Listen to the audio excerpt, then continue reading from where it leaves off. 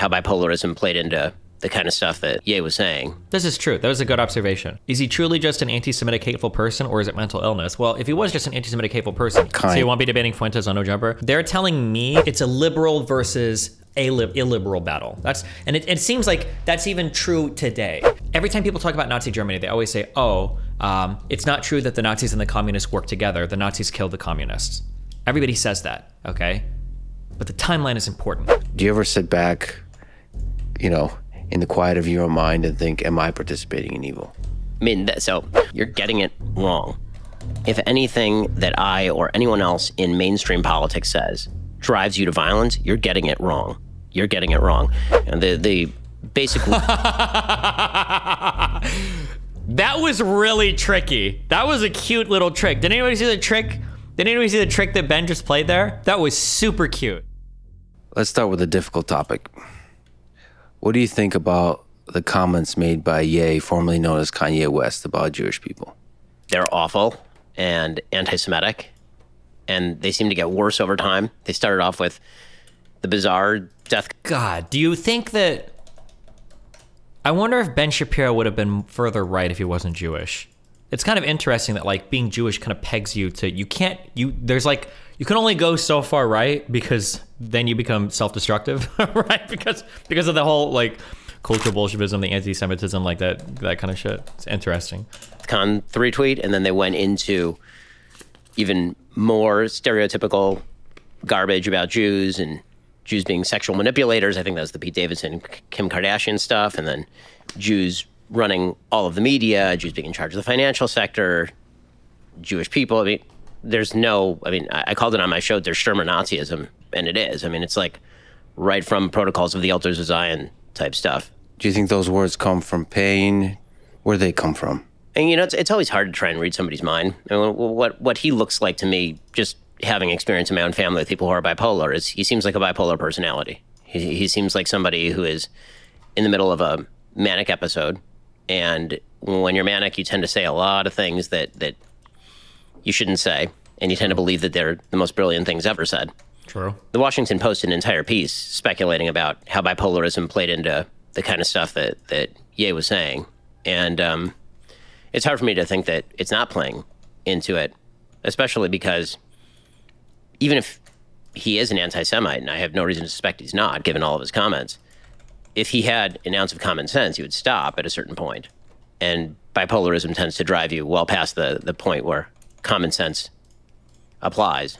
So, I mean, I would imagine it's coming from that. I mean, what, man? I wonder if has Benny Ben been changing recently? I feel like I used to watch some of his shows. He said so much off-the-wall shit. This is true. That was a good observation. That, like, is he truly just an anti-Semitic hateful person, or is it mental illness? Well, if he was just an anti-Semitic hateful person, he'd be a little smarter about it, right? Like, you're not going to go on tweeting some wild shit or saying some wild shit constantly off the wall. That's insanely fucking stupid, right? So it seems to be like there's something else at play here, right? Like some kind of mental illness. From his comments, I would also imagine that he's doing the logical mistake that a lot of anti-Semites or racists or bigots do, which is somebody hurt me. That person is a Jew. Therefore, all Jews are bad. And that jump from a person did something to me I don't like, who's a member of a particular race or class, and therefore everybody of that race or class is bad. I mean, that's textbook bigotry, and that's pretty obviously what Ye's engaging in here. So jumping from the individual to the group. That's the way he's been expressing it, right? He keeps talking about his Jewish agents. And I watched your interview with him, and you kept saying, so just name the agents, right? Just name the people who are screwing you. And he wouldn't do it. Instead, he just kept going back to the general, the group, the Jews in general. I mean, that's textbook bigotry. And if it were put in any other context, he would probably recognize it as such. To the degree his words fuel hate in the world, what's the way to reverse that process? What's the way to alleviate the hate? I mean, when it comes to alleviating the kind of stuff that he's saying, obviously debunking it, you know, making clear that what he's saying is garbage.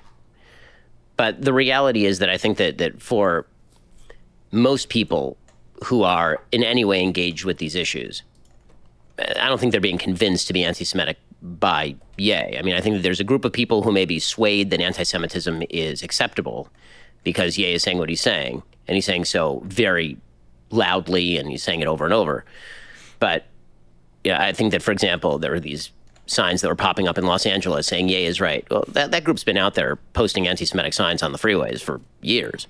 And their groups... That is true, but again, I would say that if I was Jewish fan, I've gotten emails from Jewish fans, and then the two guys from the Mossad that email me all the time. That's not anything weird though. They've like been contacting me for a long time. They just give me like suggestions on content, and then sometimes they donate a lot to like. But there's like nothing weird there. But I get a lot of like emails, and then looking at like the general temperature of how we talk about Jewish people in the United States, between like Kyrie, between fucking Ye. There's like this weirdly, because a lot of it is coming from like black community people, that it seems a lot harder to address head on. Like if a white guy comes out and he's anti-Semitic, it's very easy to just like shout him down and crush him. But for the black community stuff, it seems a little bit harder to deal with. It seems to be a little harder to deal with. Not to say that they're not trying, right? Obviously Kyrie got in big trouble. Yeah, he's gotten in huge trouble. But yeah, it's an interesting dynamic. Like that, posting anti-Semitic signs where I live in Florida. They've been doing that for years, well before Ye was saying this sort of stuff. It's just like latest opportunity to kind of jump on that particular bandwagon. But listen, I think that people do have a moral duty to call that stuff out. True. So there is a degree to which it normalizes that kind. So you won't be debating Fuentes on No Jumper? They're telling me that he's giving them the runaround. He's not being like 100% forthcoming on what's going on. I don't know what the actual truth is of that. That's just what I've heard. I heard maybe Nick Fuentes is bailing on the Destiny debate because he's so busy with his Kanye stuff, and maybe he is like kind of worried that the Destiny debate might be like bad PR for him at this very critical juncture in his life. But my guess is going to be is that like if he's trying to like get in with like Trump or trying to do shit like that, he probably doesn't want to be. Where do I even make this shit from? Oh, it's that shit again. He probably, a debate with me would probably make him look really, really, really bad. That'd be my guess.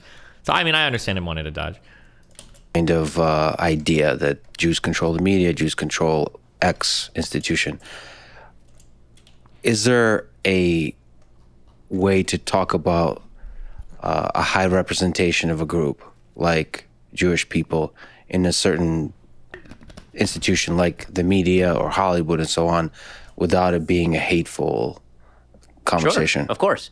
A high percentage of higher than statistically represented in the population percentage of Hollywood agents are probably Jewish. A higher percentage of lawyers generally are probably Jewish. A high percentage of accountants are probably Jewish. Also, a higher percentage of engineers are probably Asian. Like the statistical truths are statistical truths. It doesn't necessarily mean anything about the nature of the people who are being talked about. There are a myriad of reasons why people might be disproportionately in one arena or another, ranging from the cultural to sometimes the genetic. I mean, there are certain areas of the world where people are better long-distance runners because of their genetic adaptations in those particular areas of the world.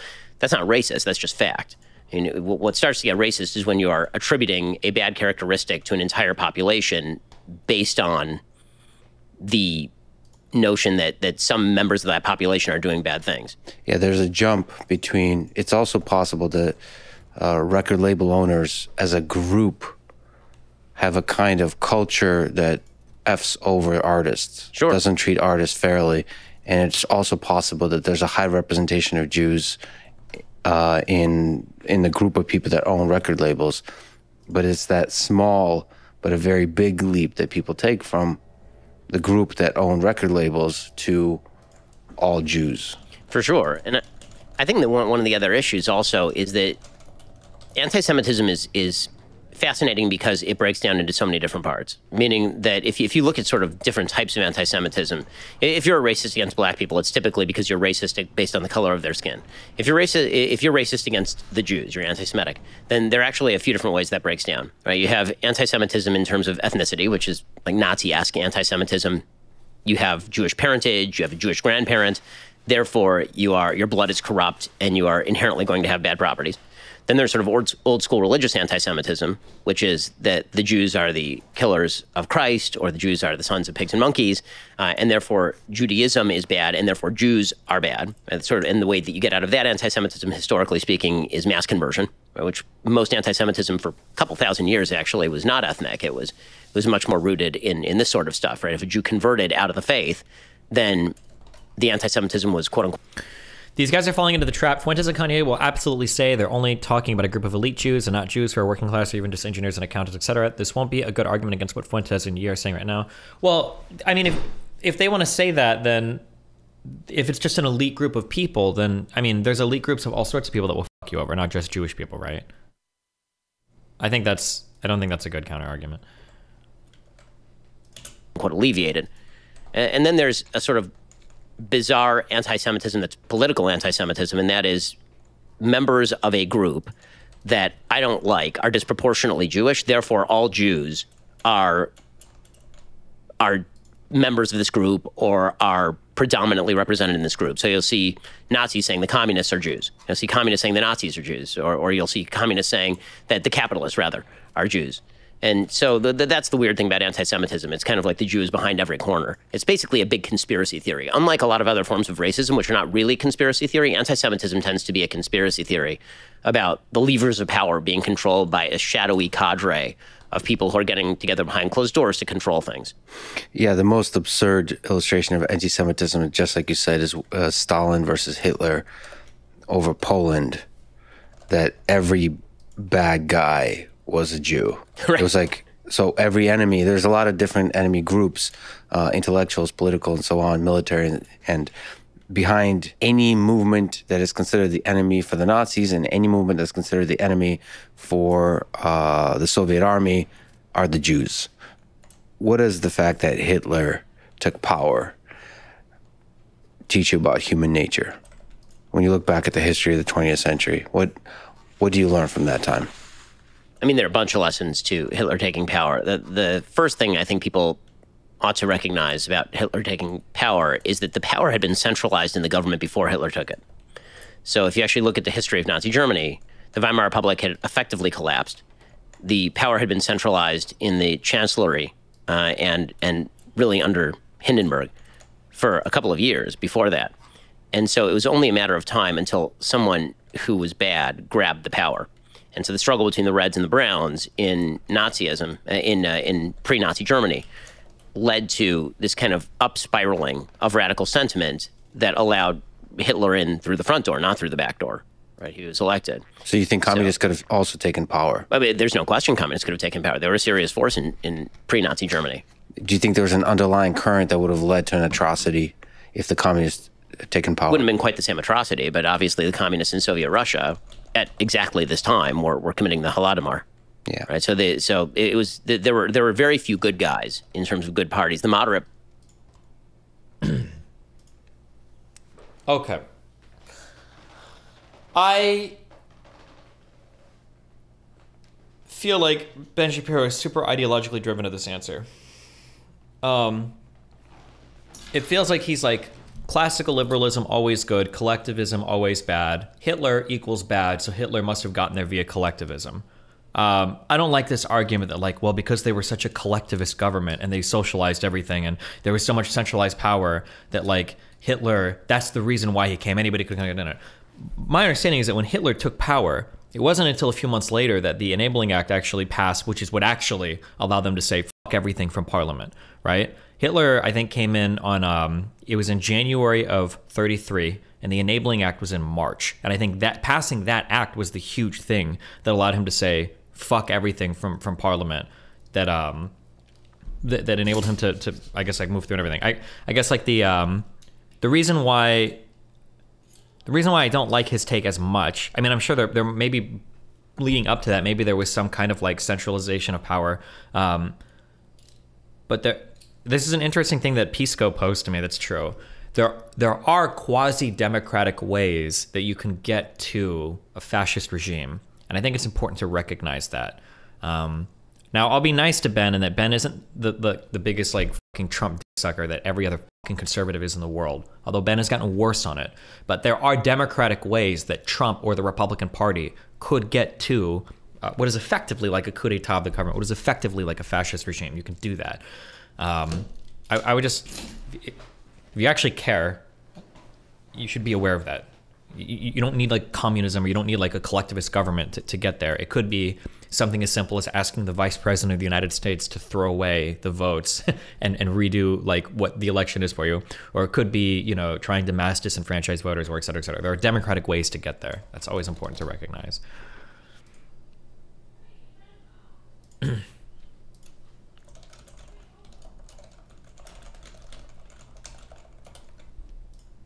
Parties were being dragged by the radicals into alliance with them to prevent the worst case scenario from the other guy, right? So if you look at, I'm sort of fascinated by the history of this period, because it really does speak to how does a democracy break down. I mean, the 20s Weimar Republic was a very liberal democracy. How does a liberal democracy break down into complete fascism and then into genocide? And there's a character who, you know, was very prominent in the history of that time, named Franz von Papen, who was actually the second to last chancellor of the Republic before Hitler. So he was the chancellor, and then he handed over to Schleicher. And then Schleicher ended up collapsing, and that ended up handing power over to Hitler. It was Papen who had stumped for Hitler to become chancellor. Papen was a Catholic Democrat. He didn't like Hitler. He thought that Hitler was a radical and a nut job.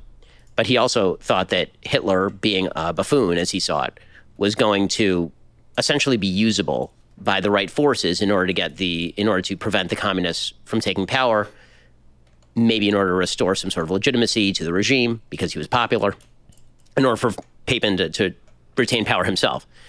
And then immediately after Hitler taking power, Hitler basically kills all of Papen's friends. Papen, out of quote-unquote loyalty, stays on. He ends up helping the Anschluss in Austria. You know, all this stuff is really interesting. Mainly, I think when it came to like the commies and the Nazis kind of working together in a lot of the pre-Nazi Germany history, which they did, by the way. I think this was like the general feeling was that the Nazi Party isn't actually going to. They're not actually going to take over. Like Hitler's not actually going to. I don't think anybody thought that they were as serious a threat as they actually were. I think that's like a pretty common theme throughout the Nazis coming into power, pre-Hitler gaining so much power in the government. Mainly because what it speaks to is the great lie we tell ourselves is that people who are evil are not like us. They're a class apart. People who do evil things, people who support evil people, they're not like us. And that's an easy call. Everybody in history who has sinned is a person who's very different from me. Robert George, the philosopher over at Princeton, he's fond of doing a sort of thought experiment. It was more a liberal versus communist battle. The Nazis were seen as a tool, was my understanding. It's a liberal versus illiberal battle. It seems like that's even true today. That I call it establishment versus anti-establishment, but really it's liberalism, capital L, versus illiberal people, right? It's communists and socialists and Nazis and far right people that are all fighting against like the liberal establishment. And I think largely that's what it was leading up to Nazi Germany as well. That you had like your social liberal government and what were the KDP and the Nazi parties. I think they had a different name before that though. But like these, basically it was like everybody that was kind of anti-liberal or illiberal was fighting against like the liberal establishment. And if they could work together to do it, they would work together to do it. But I think that was the trend in pre-Nazi Germany basically.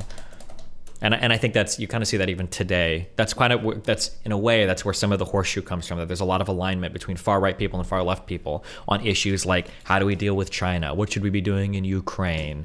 Do we trust anybody in the government? How do we feel about mandatory vaccines? Like stuff like this. You see a lot of alignment on these like far figures on both sides. In his classes, where he asks people to raise their hand if they had lived in Alabama in 1861. How many of you would be abolitionists? And everybody raises their hand. The communists were fighting brown shirts in the streets, though. They definitely were opposed to the Nazis. Okay.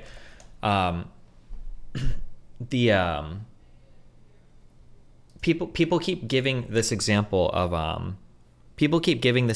that every time people talk about Nazi Germany, they always say, it's not true that the Nazis and the communists worked together. The Nazis killed the communists. Everybody says that, okay? But the timeline is important. The communists and the Nazis absolutely worked together up until the Nazis had power. Then once Hitler's influence grew, then he killed the communists. You don't get to say, well, no, they never worked together. Hitler killed the communists. That was after the communists and the Nazis kind of worked together to like overthrow the liberal democracy. That's what happened. Like the timeline is important, okay? Like Hitler's not a great guy because Hitler killed Hitler, because Hitler only killed Hitler after he did all the horrible things that he did, right? It doesn't work that way. And he says, of course, that's not true. Of course, that's not true. The best protection against evil is recognizing that it lies in every human heart and the possibility that it takes you over. And so you have to be very cautious in how you approach these issues, and the back and forth of politics, the sort of bipolarity of politics, the polarization in politics might be a better way to put it, makes it very easy. In what ways did the commies and fascists work together? Was it their way to destroy liberalism? I think I was arguing this in Vosh's subreddit, but like there were a couple of elections where they supported each other in different places. I'd have to go back and look it up particularly, but yeah, I mean, there were times when they were like both of them essentially. There were also times where they fought too, but like I think in general, leading up to the pre-Nazi Germany, there was this fomenting of this hatred of liberalism coming from commies and Nazis. Commies and Nazis fought a little bit, but I think generally they wanted to topple the liberal regime. That's essentially what was going on. But I would have to go back and look at the specific examples, or I might have like typed them out when I was arguing with Vosh's subreddit. I don't know if they banned me before or after that, but yeah. Easy to kind of fall into the rock'em sock'em robots that eventually could theoretically allow. This referendum might have been one of the things. This is a referendum to dissolve the Prussian Landtag or Parliament, held on the initiative of Der Stahlheim's ex-servicemen's organization with the support of the Nazi Party and the German Communist Party. The referendum was held on the 9th of August, 1931. It required 13.2 million votes to succeed, but they only got 9.8 million votes. There were a few things like this going on where Nazis and commies were voting together or working together to try to like topple the liberal regime. Yeah, and the KPD refused to ever work with the SPD. They never wanted to work with them because they were the enemy. They were liberals. Allow you to support somebody who's truly frightening and hideous in order to stop somebody who you think is more frightening and hideous. And you see this kind of language, by the way, now predominating almost all over the Western world, right? My political enemy is an enemy of democracy. My political enemy is going to end the republic. My political enemy is going to be the person who destroys the country we live in. And so that person has to be stopped by any means necessary. And that's dangerous stuff. So the communists had to be stopped in Nazi Germany, and so they're the devil. And so any useful buffoon, as long as they're effective against the communists, would do. Do you ever wonder, because the people that are participating in evil may not understand that they're doing evil, do you ever sit back, in the quiet of your own mind and think, am I participating in evil? I mean, so my business partner and I, one of our favorite memes is from... There's a British comedy show, the name escapes me, of these two guys who are members of the SS, and they're dressed in the SS uniforms and the black uniforms with the skulls on them, and they're saying to each other.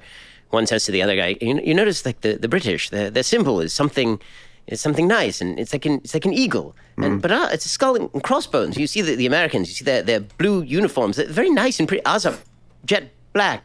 Are we the baddies?" And that's it. Yeah, it's Mitchell and Webb is the sketch. And the truth is, we look back at the Nazis and we say, well, of course they were the baddies. They wore black uniforms, and they had jackboots, and they had this and that. And of course they were the bad guys. But evil rarely presents its face so clearly. So yeah, I mean, I think that you have to constantly be thinking along those lines, and hopefully you try to avoid it. You can only do the best that a human being can do. But yeah, I mean, the answer is yes. I would say that I spend an inordinate amount of time reflecting on whether I'm doing the right thing.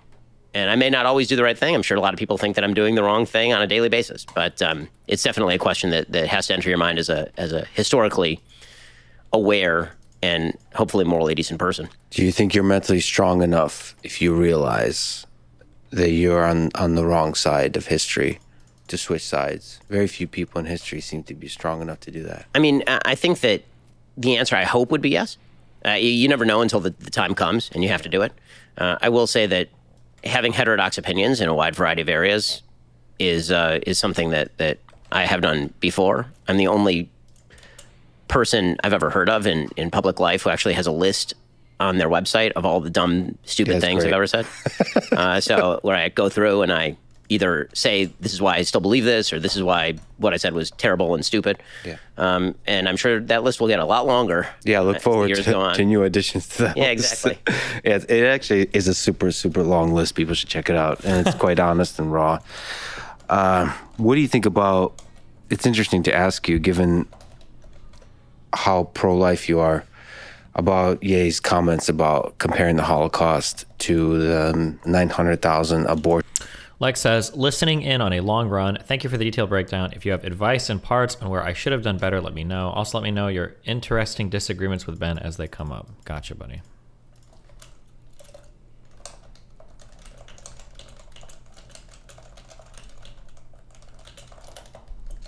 Abortions in the United States a year. So I'll take this from two angles. As a pro-life person, I actually didn't find it offensive because if you believe, as I do, that... Wait, I just missed the last of what he just said. Ye's comments. What do you think about... It's interesting to ask you, given how pro-life you are, about Ye's comments about comparing the Holocaust to the 900,000 abortions in the United States a year. So I'll take this from two angles. As a pro-life person, I actually didn't find it offensive because if you believe, as I do, that unborn and preborn lives deserve protection, then the slaughter of just under 1 million of them every year for the last almost 50 years is a historic tragedy on par with a Holocaust. From the outside perspective, I get why people would say there's a difference in how people view the preborn as to how people view, say, a 7-year-old who's being killed in the Holocaust. Like the visceral power and evil of the Nazis shoving full-grown human beings and small children into gas chambers can't be compared to a person who, even from a pro-life perspective, may not fully understand. Who joined? Hello. Oh, hi, what's up? What's going on, man? How have you been?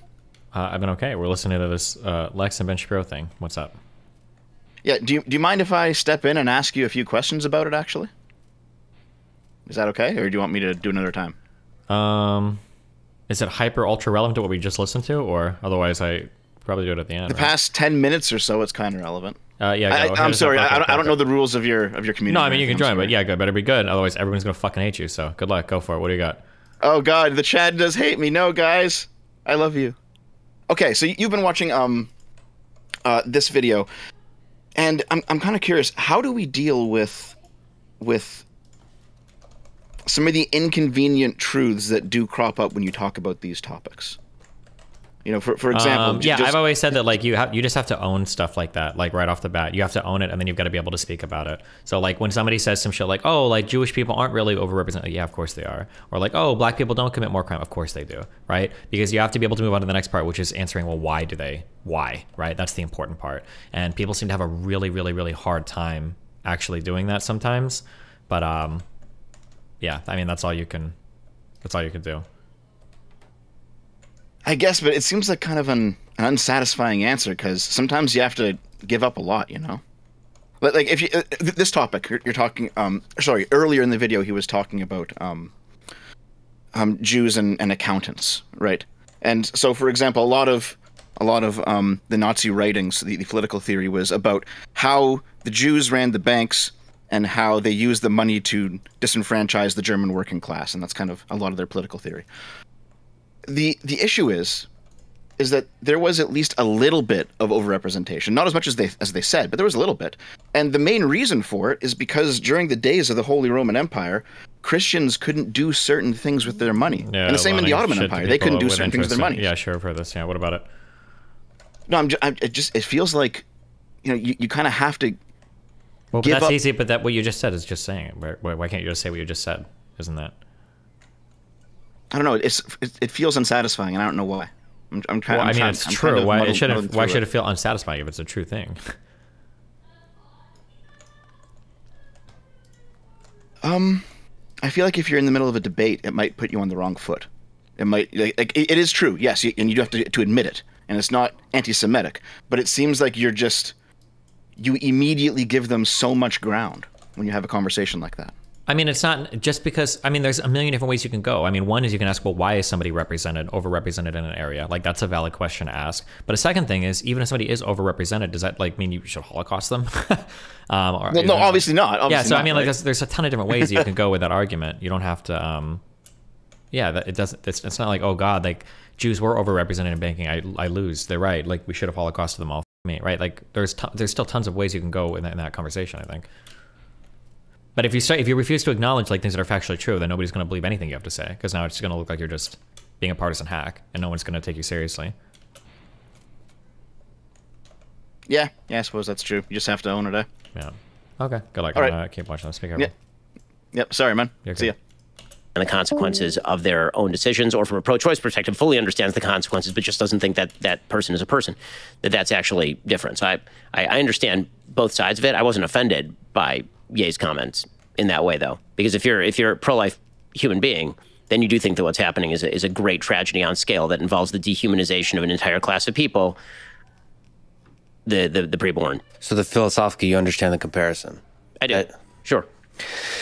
So in his comments, in the jumping from the individual to the group, I'd like to ask you, you're one of the most effective people in the world at attacking the left.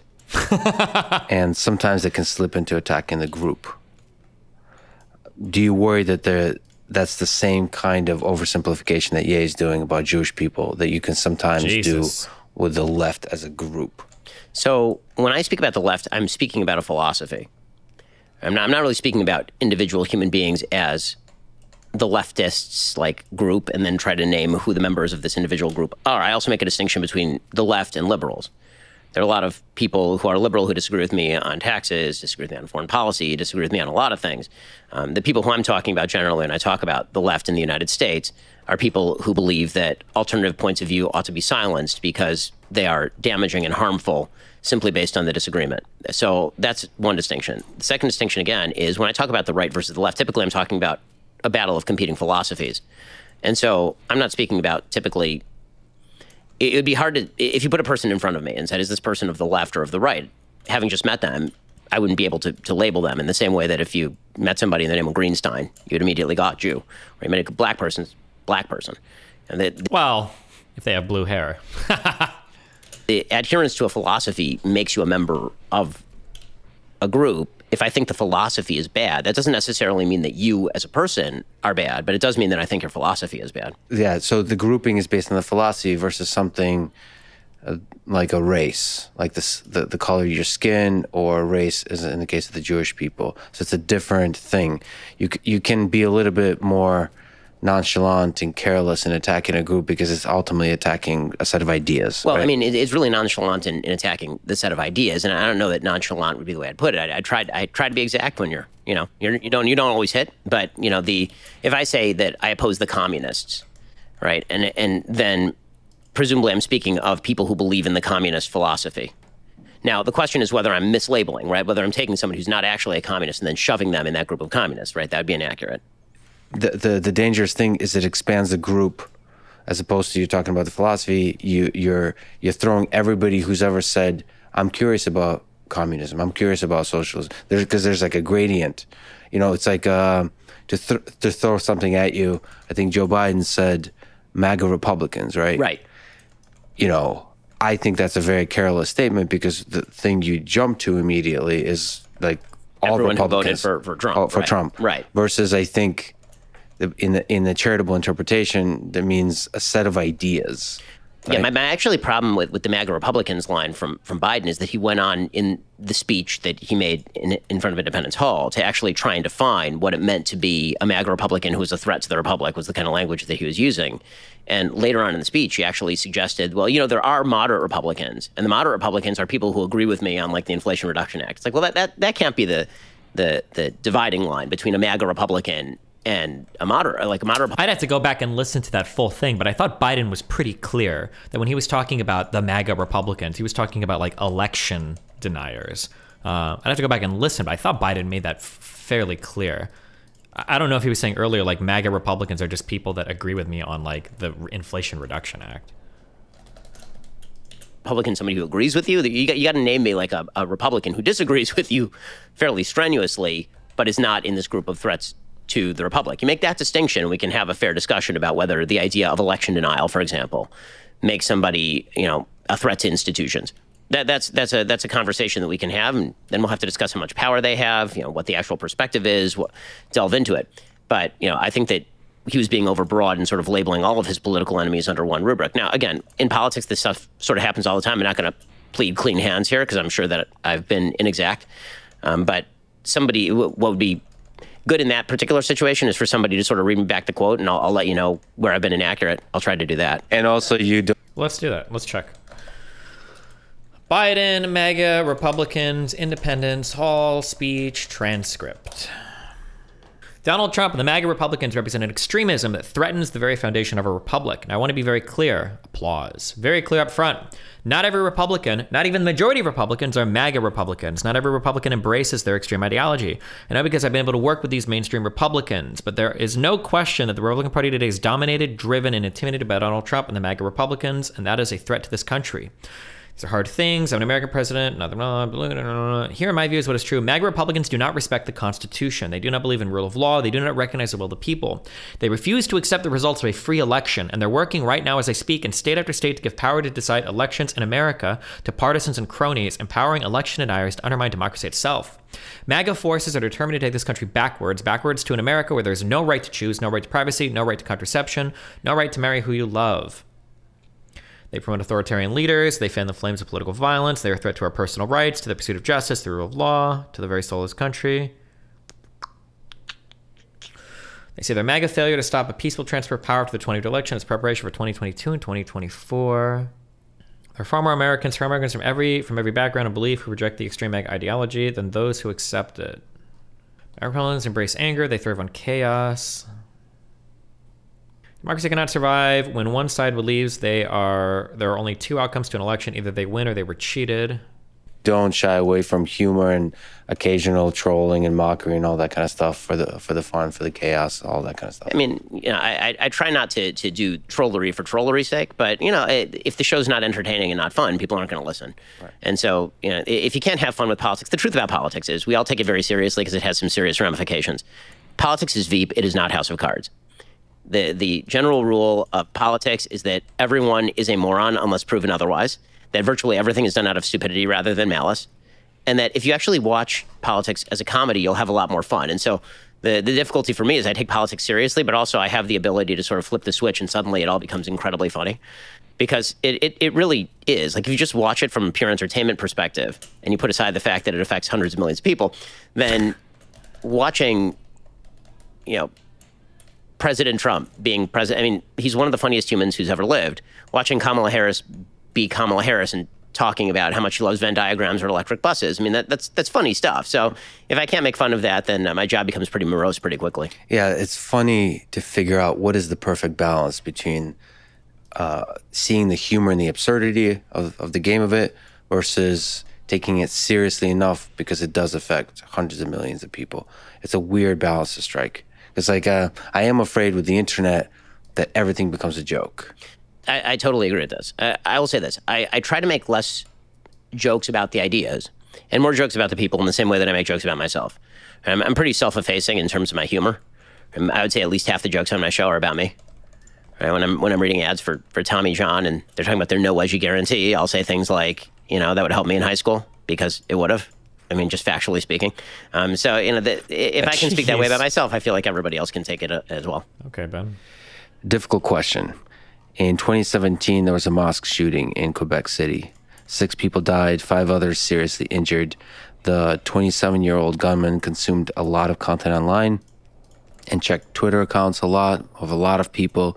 But one of the people he checked quite a lot of is you, 93 times in the month leading up to the shooting. If you could talk to that young man, what would you tell him? And maybe other young men listening to this. I need you to go and follow Hassan Piker, the Young Turks, and David Pakman before you go on your show. I'm just kidding. I hope Lex isn't listening. I'm just kidding. That have hate in their heart in that same way. What would you tell them? You're getting it wrong. If anything that I or anyone else in mainstream politics says drives you to violence, you're getting it wrong. You're getting it wrong. Now, again, when it comes to stuff like this, I have a hard and fast rule that I've applied evenly across the spectrum, and that is I never blame people's politics for other people committing acts of violence unless they're actively advocating violence. So when a fan of Bernie Sanders shoots up a congressional baseball game, that is not Bernie Sanders' fault. I may not like his rhetoric. I may disagree with him on everything. Bernie Sanders did not tell somebody to go shoot up a congressional baseball game. When a nutcase in San Francisco goes and hits Paul Pelosi with a hammer, I'm not going to blame Kevin McCarthy, the House Speaker, for that. When somebody threatens Brett Kavanaugh, I'm not going to suggest that was Joe Biden. Everybody does this. Everybody does this, and I don't like it. I feel like I'm the only person on the internet that feels like you have a responsibility to your audience. Like, if my fans Even if when they make misogynistic jokes, like this is why we veered so differently into how we deal with women or women's issues. If somebody that was watching me decided to go out and actually kill League of Legends players, I would probably stop making those jokes if that happened, okay? If somebody went and actually did it, they were like, this guy mains Yasuo, and I shot him and I killed him, and fucking Destiny, you know, he memes about it all the time. They'd be like, okay, hold on. We're not gonna make those types of jokes anymore, guys. Like, I think. No, but seriously, like, I don't like this, like, oh yeah, I would never blame anybody's violent acts on a political ideology. Bro, a lot of violence, a lot of this type of violence is like expressly political in nature.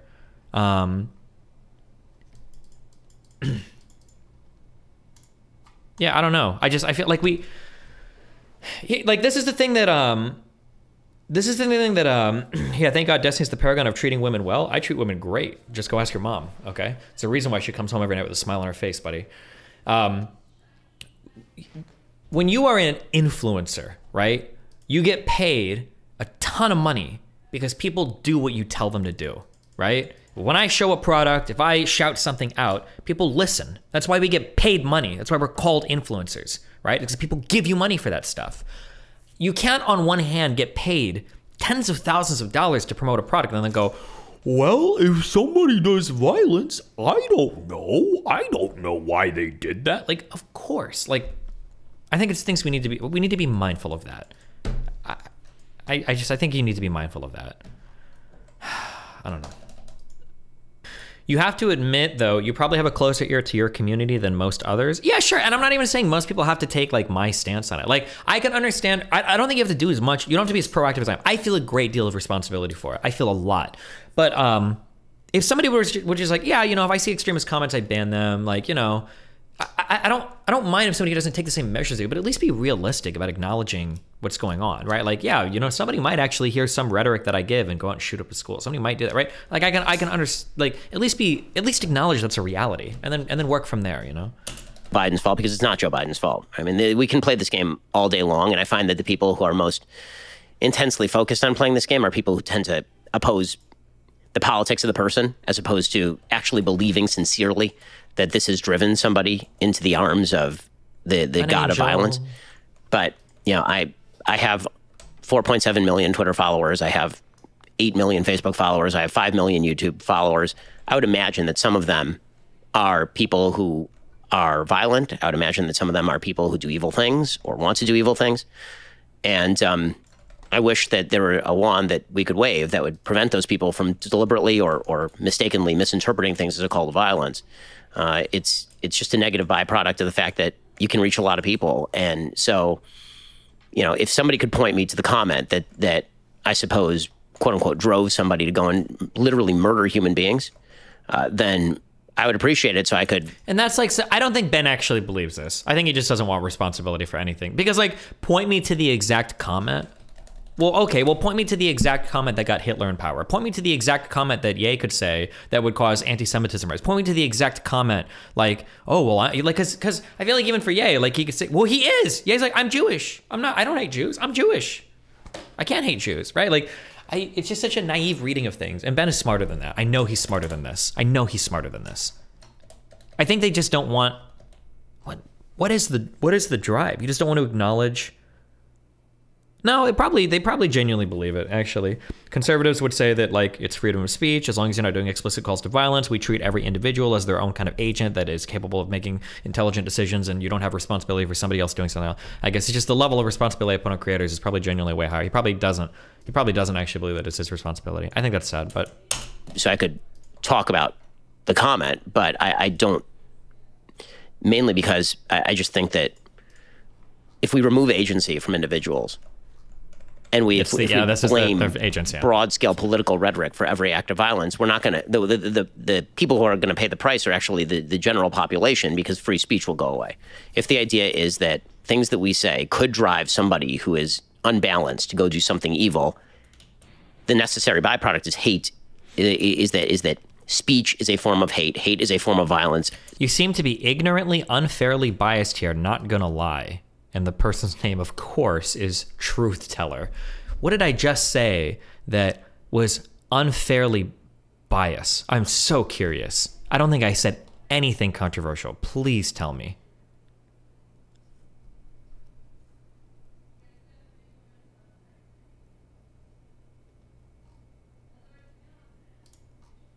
Literally everything. Oh, okay. Libra just fucking owned me. You're right. Absolutely based. True. Okay. Based in facts. That's facts. Thank you. Speech is a form of violence. Speech needs to be curbed. And that to me is deeply disturbing.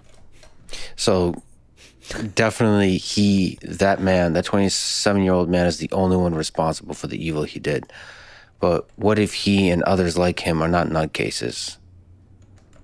What if they're people with pain, with anger in their heart? What would you say to them? You are exceptionally influential, and other people like you that speak passionately about ideas.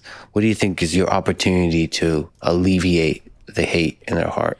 If we're speaking about people who aren't mentally ill and people who are just misguided, I'd say to him the thing that I said to every other young man in the country: you need to find meaning and purpose in forming connections that actually... I also don't like to blame it on violence on being mentally ill, because like most mentally ill people aren't violent people. The vast majority of mentally ill people are not like mass shooters and shit, right? Like, matter in a belief system that actually promotes general prosperity and promotes helping other people.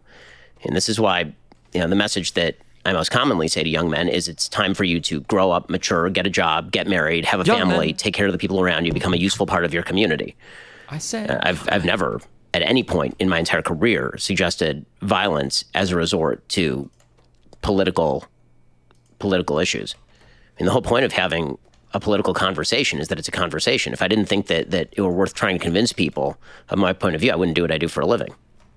So violence doesn't solve anything? No, it doesn't. As if this wasn't already a difficult conversation. Uh-oh. Let me ask about Ilhan Omar. You've called out her criticism of Israel policies as anti-Semitic. Is there a difference between criticizing a race of people, like the Jews, and criticizing the policies of a nation, like Israel? Of course. I criticize the policies of Israel on a fairly regular basis. I would assume from a different angle than Ilhan Omar does.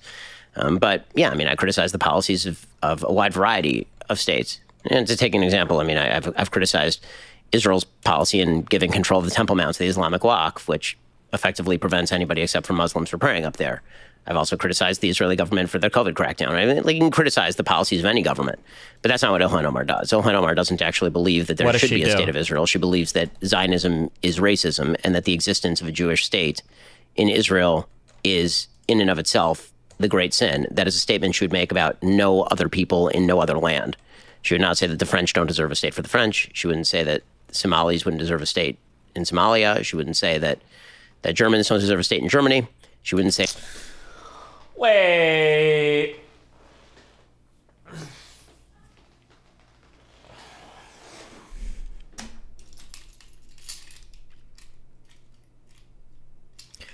Isn't it pretty easy for me to become a German? Like, can't I immigrate to Germany, do all the paperwork, become a German, and vote in German elections? Isn't it a little bit harder in Israel to become like an Israeli citizen that can vote in election? Isn't that a significantly more contrived or difficult or impossible process?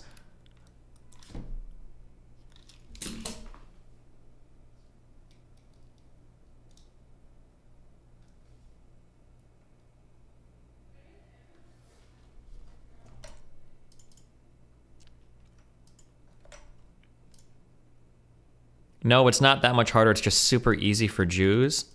I'm pretty sure it's like... So my understanding is that I think Ilhan Omar clearly talked about Israel being essentially an ethnic state. Okay. Okay, let's simplify the Israeli shit as much as possible, okay? And when I say simplify, it's because I don't understand it. Okay, so the problem with Israel is, okay, go back to basically any period in time ever, okay? And Jewish people are being killed all over the world, every single place they go, okay? Everybody wants to kill Jewish people. It's the hip thing to do, gets you the most Twitter followers, makes everybody love you. Easy scapegoat for all of your problems in every part of the world, especially if you're Arabic, especially if you're Muslim, okay? Holy shit. we love killing Jews, okay? Kill Jews everywhere. They move around the world trying to figure out places to live. And eventually, post-World War II, they get a little, basically, nation state carved out for them called Israel. Now, all the Jewish people that were persecuted all over the place all go to Israel and like, okay, cool. We have a country. Everything's chill here. People aren't trying to kill us, even though all the countries around them are still trying to kill them. And they get help from other countries that are trying to help those countries kill them. They've got like their Six-Day War. They're all sorts of shit. Everybody wants to kill Israel, okay? But they've got their own country. Now they're chill. They get to vote. They get to have their shit. And everything is cool. Now, there's complicated issues with Palestinians in the Gaza Strip, the West Bank, and these other areas that have claims to land. But the big issue with Israel, when people are talking, when people are talking to, when people are talking about like a one-state solution, for instance, right? People say, if you're a citizen in Israel, you know, we should combine all the Arabs, combine all the Jewish people, and let them all vote. The worry that Jewish people have is that like, okay, well, hold on. If we do a one-state solution and all these Arabic people are allowed to vote, we kind of sort of have this country so that we can get away from all of the other people trying to kill us. The worry is that if we give up our country to Arabic people or Muslims and they're now voting, that they might start voting for the same policies that we essentially escaped from every other country, right? I think that's the general fear of Jewish people in Israel. That's why they feel like they want to have their own land that is really an ethno-state, essentially, because that ethnicity is a property they've been hunted for around the world. So I don't like to... I don't like the comparison of Israel to like Germany or France, because I think the fears of the German people, the fears of the French people, and the fears of the Jewish people are quite a bit different historically. I don't know if those can all just be compared one-to-one to each other. Yeah, but I understand there's more complicated shit around Destiny. You're making the ethno-state for me, but not for the argument.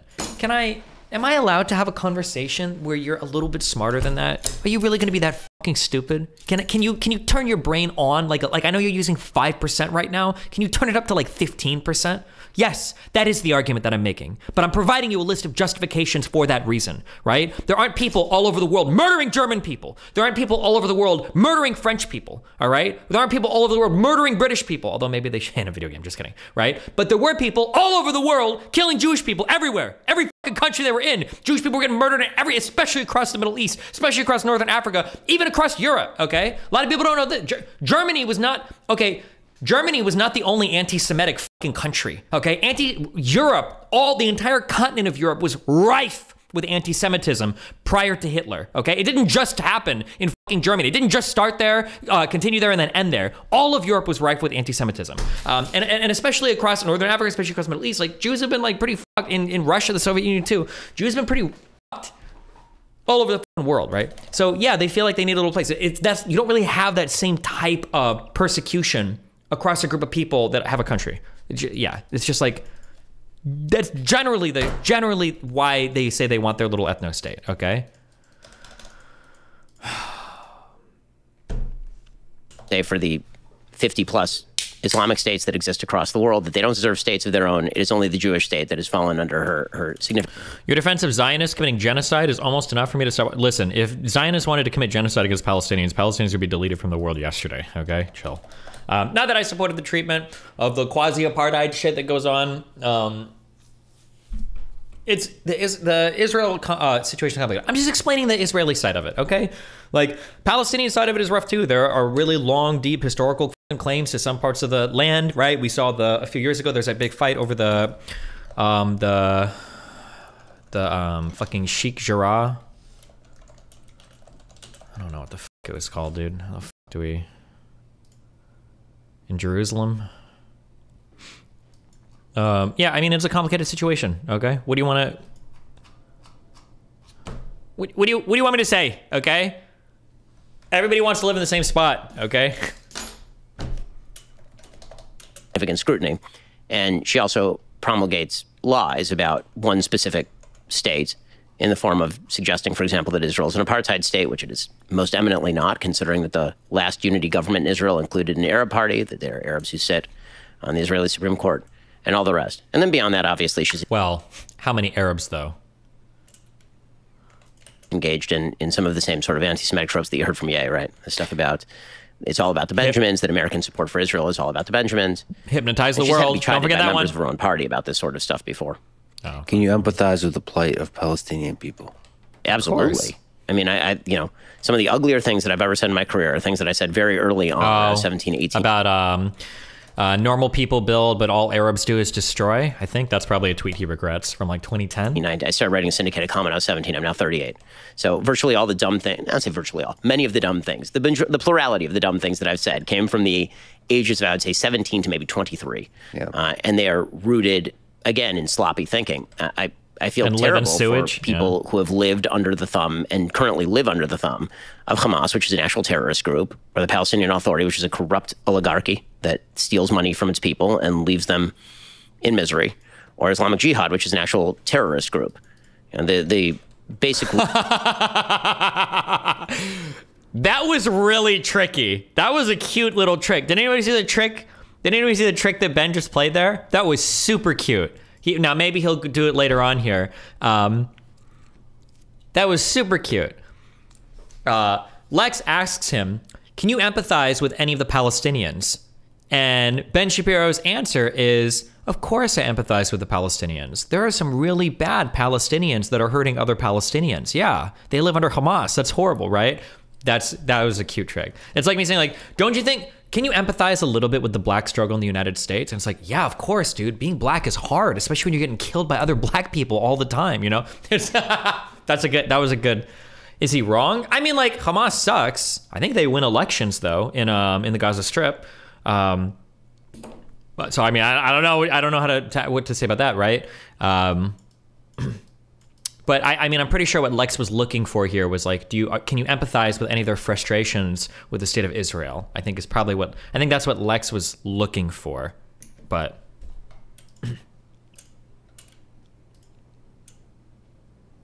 rule for the region, in my view, is if these groups were willing to make peace with Israel, they would have a state literally tomorrow. And if they are not, then there will be no peace. And it really is that simple. If Israel...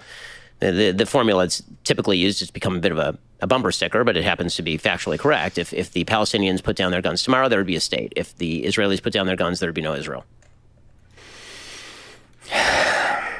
You get attacked a lot on the internet. Oh, yeah. I got to ask you about your own psychology. How do you not let that break you mentally? And how do you avoid letting that lead to a resentment of the groups that attack you? I mean, there are a few sort of practical things that I've done. So, for example, I would say that 4 years ago, Twitter was all-consuming. Twitter is an ego machine, especially the notifications button, right? The notifications button is just people talking about you all the time. And the normal human tendency is, wow, people talking about me. I got to see what they're saying about me, which is a recipe for insanity. So my wife actually said, Twitter is making your life miserable. You need to take it off your phone. So Twitter is not on my phone. If I want to log on to Twitter, I have to go onto my computer and I have to make the conscious decision to go onto Twitter and then take a look at what's going on. I could just imagine you, like, there's a computer in the basement, you descend into the check Twitter. That's pretty much in it. the darkness. I love the way he talks about his wife. The references to, like, because he did this before on a show where he speaks like what you're looking for in a healthy marriage or whatever. Or he did this in that thing, or like, my wife is concerned about like Twitter usage. She says I shouldn't do it anymore. It seems like his wife has an active role in his relationship. As opposed to like, oh, she's just some dumb thought that stays at home and takes care of the kids while I do my shit. If you look at when I actually tweet, it's generally like in the run up to recording my show or when I'm prepping for my show later in the afternoon, for example. That doesn't affect you negatively mentally, like put you in a bad mental space? Not particularly if it's restricted to sort of what's being watched. Now, I will say that I think the most important thing is you have to surround yourself with a group of people who you trust enough to make serious critiques of you when you're doing something wrong, but also you know that they have your best interests at heart. Because the internet is filled with people who don't have your best interests at heart and who hate your guts. And so you can't really take those critiques seriously or it does wreck you. And the world is also filled with sycophants, right? Then the more successful you become, there are a lot of people who will tell you you're always doing the right thing. I'm very lucky. I got married when I was 24. My wife was 20. So she's known me long before I was famous or wealthy or anything. And so she's a good sounding board. I have a family that's willing to call me out on my bullshit, as you talked to Ye about. I have friends who are able to do that. I try to have open lines of communications with people who I believe have my best interests at heart. But one of the sort of conditions of being friends is that when you see me do something wrong, I'd like for you to let me know that so I can correct it. I don't want to leave bad impressions out there. The sad thing about the internet, just looking at the critiques you get I see very few critiques from people that actually want you to succeed, want you to grow. I mean, they're very, they're not sophisticated. They're I don't know, they're cruel. The critiques are just, it's not actual critiques. It's just cruelty. And then that's most of Twitter. I mean, as I said, Twitter is a place to smack and be smacked. I mean, anybody who uses Twitter for an intellectual conversation, I think, is engaging in category error. I use it to spread love. I think it's still possible. You're the only one. It's you and no one else, my friend. All right. Well, on that topic, what do you think about Elon buying Twitter? What do you like? What are you hopeful on that front? What would you like to see Twitter improve? So I'm very hopeful about Elon buying Twitter. I mean, I think that Elon is significantly more transparent than what has taken place up till now. He seems committed to the idea that he's going to broaden the Overton window to allow for conversations that simply were banned before, everything ranging from efficacy of masks with regard to COVID to whether men can become women and all the rest. A lot of things that would get you banned on Twitter before without any sort of real explanation. It seems like he's dedicated to at least explaining what the standards are going to be and being broader in allowing a variety of perspectives on the outlet, which I think is wonderful. I think that's also why people are freaking out. I think the kind of wailing and gnashing of teeth and wearing of sackcloth and ash by so many members of the legacy media, I think a lot of that is because Twitter essentially was an oligarchy in which certain perspectives were allowed and certain perspectives just were not. And that was part of a broader social media reimposed oligarchy in the aftermath of 2017. So in order to really understand, I think, what... Oh, also, I want you to know, if you see him in chat, every single day that goes on that I'm not unbanned on Twitter, that's a specific choice that Lex has made to keep me banned. I asked him, I was like, Lex, do you think that you could pass a note on to your friend there to look at my unjust banning? They banned me for being Cuban. Jack tweeted it himself, and Lex said, fuck no. You're going to be my YouTube slave who's never allowed on Twitter again. I'm going to tell Elon to keep you banned. Just so you know, he told me that in a personal conversation. I was like, that's really fucked. It means for Elon to take over Twitter. I think that we have to take a look at sort of the history of media in the United States in 2 minutes or less. The United States, the media, for most of its existence up until about 1990, at least from about 1930s until the 1990s, virtually all media was 3 major television networks, a couple major newspapers, and the wire services. Everybody had a local newspaper with the wire services that basically did all the foreign policy and all the national policy. McClatchy, Reuters, AP, AFP, etc. MMS in good faith. If Black Americans decided to found an ethno-state right after the Jim Crow era, do you think they'd be justified because of historic oppression?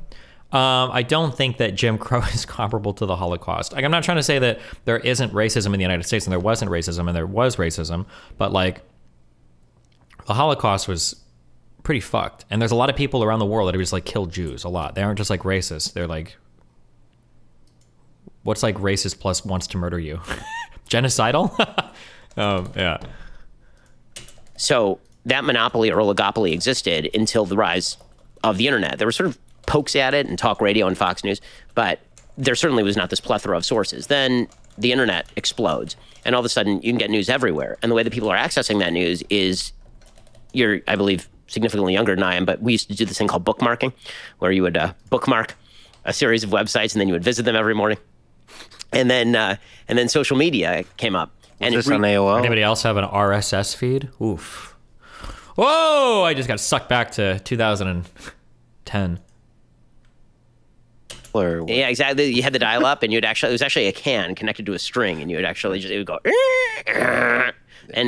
and then there came a point where social media arose, and social media was sort of a boon for everybody because you no longer had to bookmark anything. You just chattel slavery was worse than the Holocaust. No, I'm gonna go ahead and say no. Fuck, I don't want to sound like a fucking Mossad agent, but like I'm pretty sure the Holocaust was like probably one of the worst things ever. Do I sound like a shill if I say that? Like, I genuinely do believe the Holocaust was probably like one of the worst things ever. Probably one of the worst things in human history.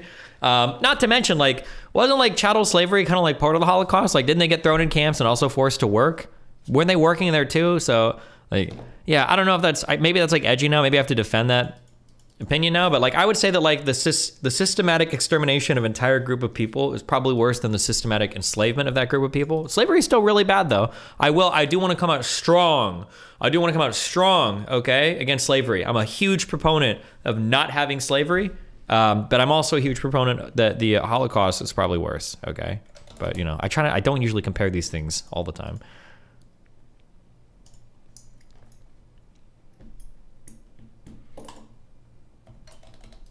followed your favorite accounts and all of them would pop up, and you follow everything on Facebook and it would all pop up, and it was all centralized. And for a while, everybody was super happy because this was the brand new wave of the future. It made everything super easy. Suddenly outlets like mine were able to see new eyeballs because it was all centralized in one place, right? You didn't have to do it through Google optimization. You could now just put it on Facebook, and so many eyeballs were on Facebook, you'd get more traffic. And everybody seemed pretty happy with this arrangement until precisely the moment Donald Trump became president. At that point, then the sort of pre-existing supposition of a lot of the powers that be, which was Democrats are going to continue winning from here on out, so we can sort of use these social media platforms as ways to push our information and still allow for there to be other information out there. The immediate response was, we need to reestablish this siphoning of information. It was misinformation and disinformation that won Donald Trump the election. We need to pressure the social media companies to start cracking down on misinformation and disinformation. And actually see this in the historical record. I mean, you can see how Jack Dorsey's talk about free speech shifted from about 2015 to about 2018. You can see Mark Zuckerberg gave a speech at Georgetown in 2018 in which he talked about free speech and its value. And by 2019, he was going in front of Congress talking about how he was responsible for the stuff that was on Facebook, which is not true. He's not responsible for the stuff on Facebook, right? It's a platform. Is AT&T responsible for the stuff you see? Wasn't with the Cambridge Analytica shit, when did that break? Hold on.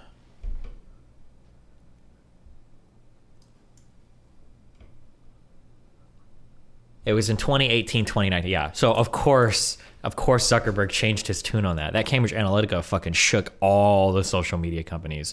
Did anything ever come of that breaking? Yeah. Social media companies started to be a lot more fearful, I think, of Congress bringing the hammer down on them. So they started to I think that's where all the Google shit, warning of misinformation, the Twitter marking of misinformation. I think all that shit was coming there. People started to get really worried about stuff like that. Say on your phone? The answer is typically no.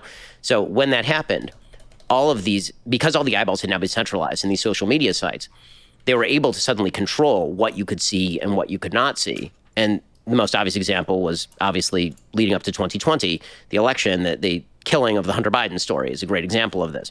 And so Elon coming in and taking over one of the social media.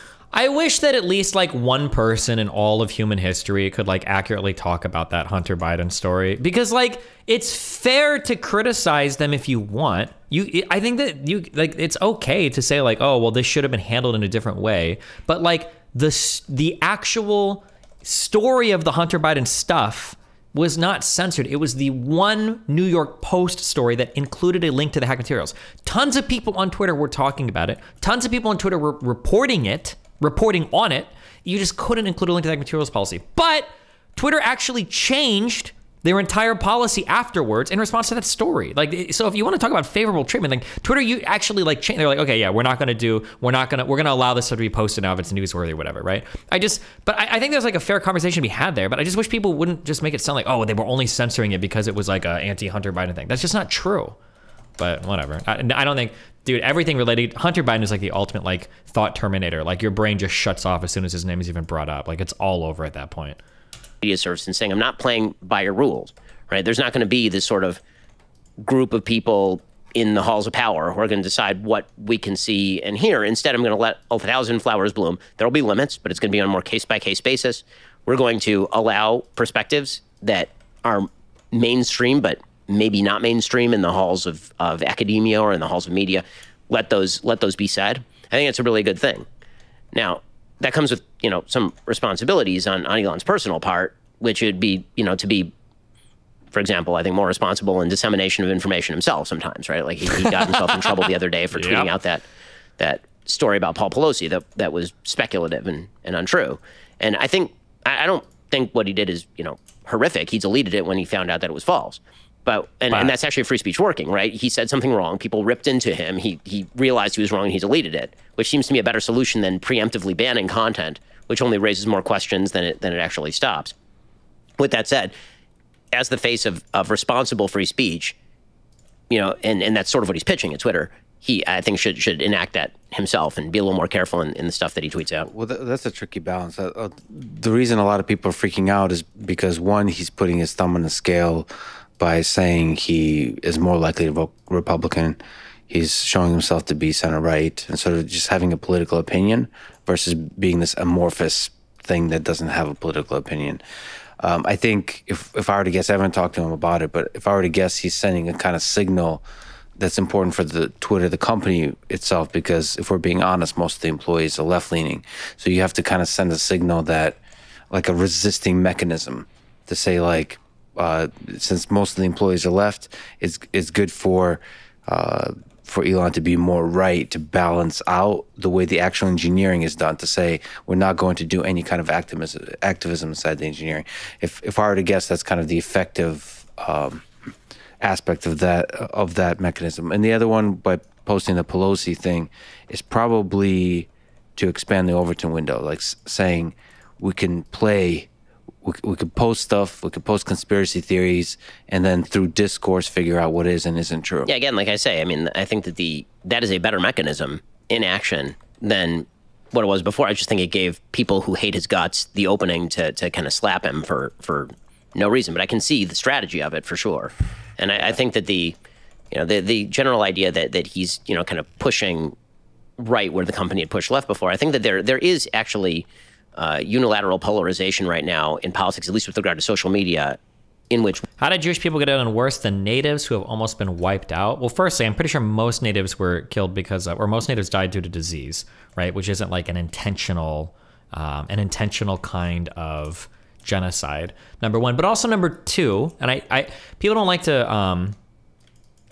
people don't like this argument as much, but I mean, it's true. The rules of the world were just a bit different back then. Like back in the 1600s, 1700s, like people conquered each other. People conquered each other. They went around, they blew people up, they stole their land. That was just like the rules of the world. That's just how people... The blanket shit is totally not true. Anybody bring up blankets, your mind has been poisoned. Go and actually read where that story came from. There were no smallpox blankets. Everybody's saying this in chat. There were no fucking smallpox blankets, okay? This is the dumbest meme rumor of all fucking time. There was like one writing by one dude that kind of implied that maybe... But no, it's not true. The reality is just that like when you live in shit and filth that's produced by fucking animals in major cities and all these people around each other, you're going to carry viruses that are going to just be absolutely fucking lethal to people that have been like living in forests all day, right? That's it. Like the blanket shit is not true. For everybody trying to spread that bullshit, that's super bullshit. The ultra super smallpox blankets that were trebucheted across the lands in order to make natives sick. But so there was like a different set of rules that the world was playing by at that point that made like conquering was just kind of like the thing that people did. But by the time we'd hit like the 1900s, I mean, before that really, but like, Jesus, the idea of like rounding up tons of people and then on an industrial, almost commercial scale, like slaughtering them, that's just insane. Like the world had moved on from, well, largely was supposed to have moved on from that kind of stuff. Kind of like how today, if today was, 150 years ago and Russia was trying to, take off parts of Ukraine, like, okay, sure, like people do that shit, what are you going to do? But today, people don't invade countries and steal territory from them. That's just not what we do in the year 2022 of our Lord, okay? We don't do this. So yeah, I mean, time period is, I think, pretty relevant when you're looking at the actions of countries. You're trying to think of like the moral condemnation or how bad a certain action they did was.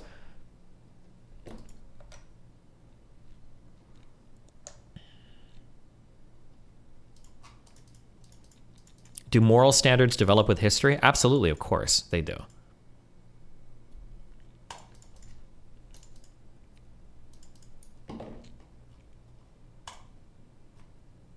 The number of deaths still make the loss and tragedy worse? The number of deaths, maybe. I mean, maybe? I don't know. I'm not sure. I'd have to think about it. I don't know. If a lot of it was due to disease, I'm not sure. Like, weren't 95% of the native deaths due to disease that were largely, I don't want to say unintentional, but they weren't intentional, right?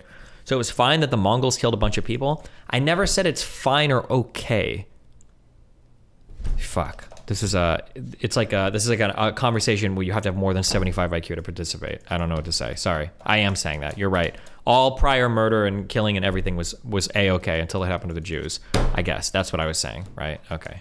True. You got me, dude. Good one. One side basically says the solution to disinformation is to shut down free speech from the other side. And the other side is basically like people like me are saying the solution to disinformation is to let 1,000, like I'd rather have people on the left also being able to put out stuff that I disagree with than for there to be anybody who's sort of in charge of these social media platforms and using them as editorial sites. I mean, they're plenty. I'm not criticizing MSNBC for not putting on right-wing opinions. I mean, that's fine. I run a conservative site. We're not going to put up left-wing opinions on a wide variety of issues because we are a conservative site. But if you pitch yourself as a platform, that's a different thing. If you pitch yourself as the town square, as Elon likes to call it, then I think Elon has a better idea of that than many of the former employees did, especially now that we have that report from The Intercept suggesting that there are people from Twitter working with DHS to monitor quote-unquote disinformation and being rather vague about what disinformation meant. Yeah, I don't think activism has a place in what is fundamentally an engineering company that's building a platform. Okay, Lex has done this a little bit. I'm going to fight with him next time. If I ever talk to him, we got on a show. He did it a lot in the Kanye talk. I don't like this use of the word engineering. This is going to be like my philosophy of science take, I guess. But like engineering is not devoid from activism or politics. Like everything we do necessarily has some kind of like political bend. Even choosing not to be political is in and of itself a kind of political statement. I don't think you can just divorce the engineering of a social media company from like some sort of like political statement. I don't think it's possible to do that. You're always expressing some kind of political preference, whether you want to or not. But like the people inside the company should not be putting a thumb on the scale of what is and isn't allowed. You should create a mechanism for the people to decide what is and isn't allowed. Do you think Trump should have been removed from Twitter? Should his account be restored? His account should be restored. And this is coming from somebody who really dislikes an enormous number of Donald Trump's tweets. Again, he's a very important political personage. Even if he weren't, I don't think that he should be banned from Twitter or Facebook in coordinated fashion. By the way, I hold that opinion about people who I think are far worse than Donald Trump. Right? Everyone knows I'm not an Alex Jones guy. I don't like Alex Jones. I think Alex Jones pervades. You think Alex should be back on Twitter? I do actually, because I think that did Twitter pre-Elon ever call itself the town square, or is that something conservatives just assert? Conservatives definitely asserted it, probably more than anyone else because they were the ones getting censored. But I think there's a high degree of truth to that. Like it kind of is, right? Like we talk about freedom of speech today, but like how much freedom of speech do you really have if you're banned from like the three major social media? If you're banned from Facebook, Twitter, and like YouTube, like how much freedom of speech do you have? Like you can say whatever you want, but no one's going to hear you, you know? Yeah, I don't know. I think that is true.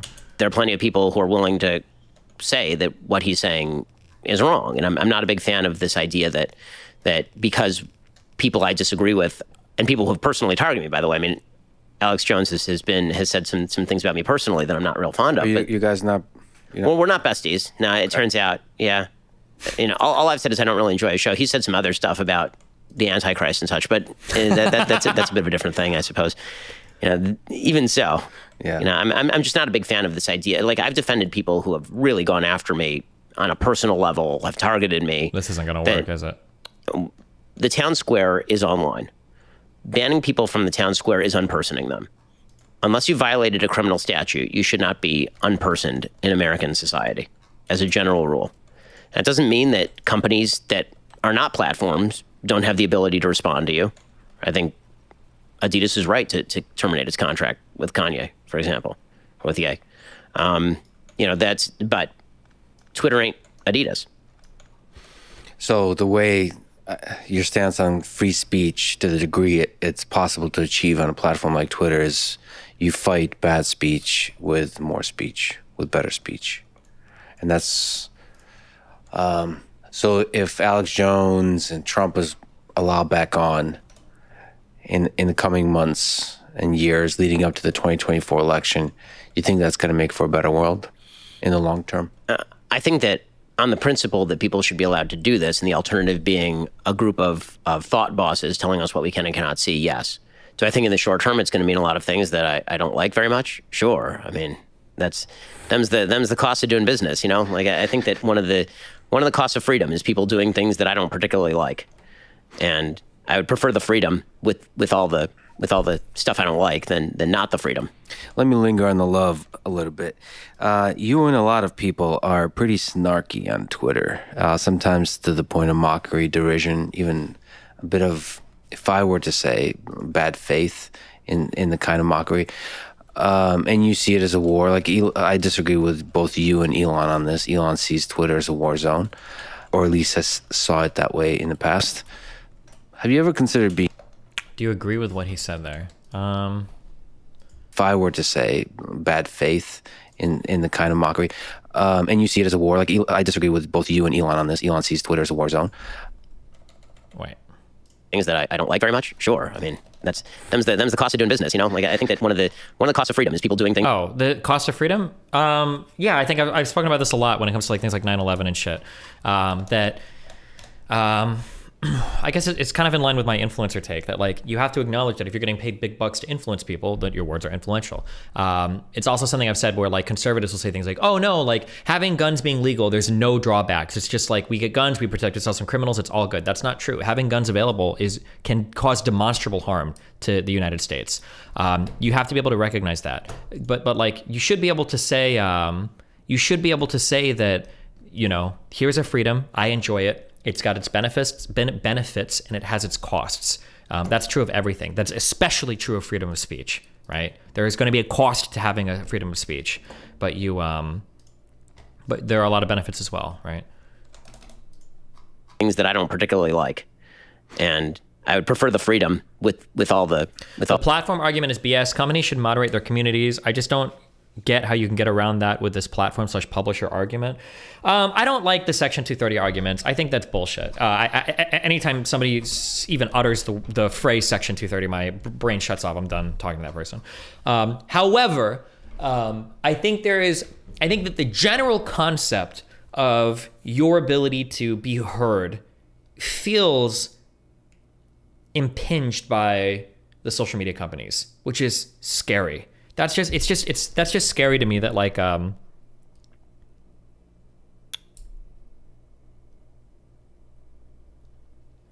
guess the thing that this is what makes it scary, okay? Something that started happening after 2015, 2016 is this concept, or maybe even 2018 actually. It's this concept of hate. That's what started to get really scary, right? I think if you go back to 2012, 2013, right?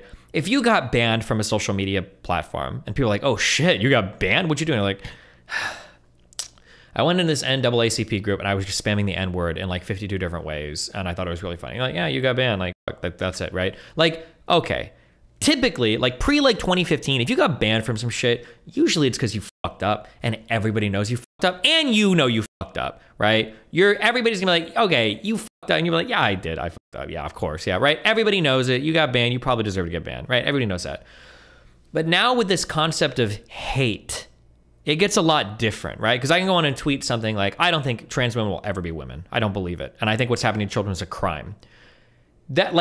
That's a political opinion. I disagree with it, but damn, could you get banned from that from Twitter? I think that could get you permabanned. And it's like, damn, I don't know about that one. That's like we're in a much more nebulous area now where we're banning people for what's essentially political opinion, but it's because we've got this category of things called hate. And that category of hate is just really scary to me. Yeah, I don't know.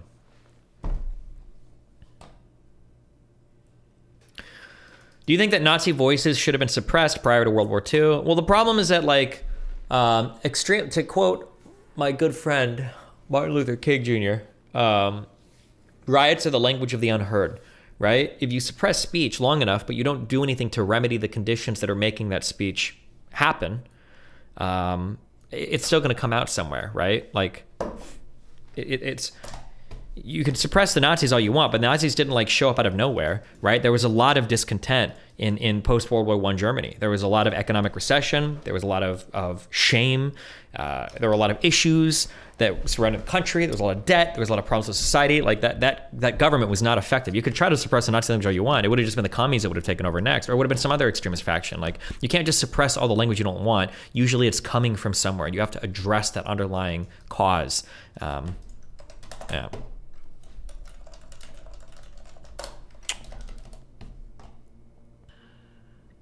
Do you think if something is actually hate, it should be banned? No, I don't think hate speech should be banned. One of the things I love about the United States is we don't have anything about hate speech legally in the United States. And a lot of European countries are starting to do that. But yeah, I think I think that, yeah, anything relating to hate is cringe. I think like racial slurs, that's an okay ban. If somebody's spamming the N-word or some bullshit, that's fine. But yeah, things relating to slurs are okay, but like just hate in general is kind of scary. Do you think you have a right to an audience? Nope, I've never said you had a right to an audience, but I think you probably have a right to a speech platform, I think. Unless you're like breaking the law or something. All the stuff I don't like, then not the freedom. Let me linger on the love a little bit. You and a lot of people are pretty snarky on Twitter, sometimes to the point of mockery, derision, even. So glad. One of the only positives about my Twitter being banned is that if my Twitters were still up, the day that Elon unbans every Twitter, I've got to redact those tweets so fast, or Lex will never talk to me again. If I were to say bad faith in the kind of mockery, and you see it as a war, like I disagree with both you and Elon on this. Elon sees Twitter as a war zone, or at least has saw it that way in the past. Have you ever considered being nicer on Twitter? Like as a voice that a lot of people look up to? Don't break down. If Ben Shapiro becomes a little bit more about love, that's going to inspire a lot of people, or no? Is it just too fun for you? The answer is yes. Sure, it's occurred to me. Let's put it this way: there are a lot of tweets that actually don't go out that I delete. I will say that Twitter's new function, that 30-second function, is a friend of mine. Every so often, I'll tweet something and I'll think about it a second time. Like, do I need to say this? Probably not. Can you make a book published after you pass away of all the tweets that you didn't send? I don't know. My kids are still going to be around, okay, I hope. So that's right. You know, the legacy. But right. Yeah, I mean, sure. The answer is yes. And this is a good piece of what we would call in Orthodox Judaism musar. This is like he's giving you a musar schmooze right now. This is like the kind of why did I make be a better person like stuff. I agree with you. I agree with you. Thinking? And yeah, and I will say that Twitter is sometimes too much fun. I try to be at least, if not even-handed, then equal opportunity in my derision. I remember that during the 2016 primaries, I used to post rather snarky tweets about virtually all of the candidates, Republican and Democrat. And every so often, I'll still do some of that.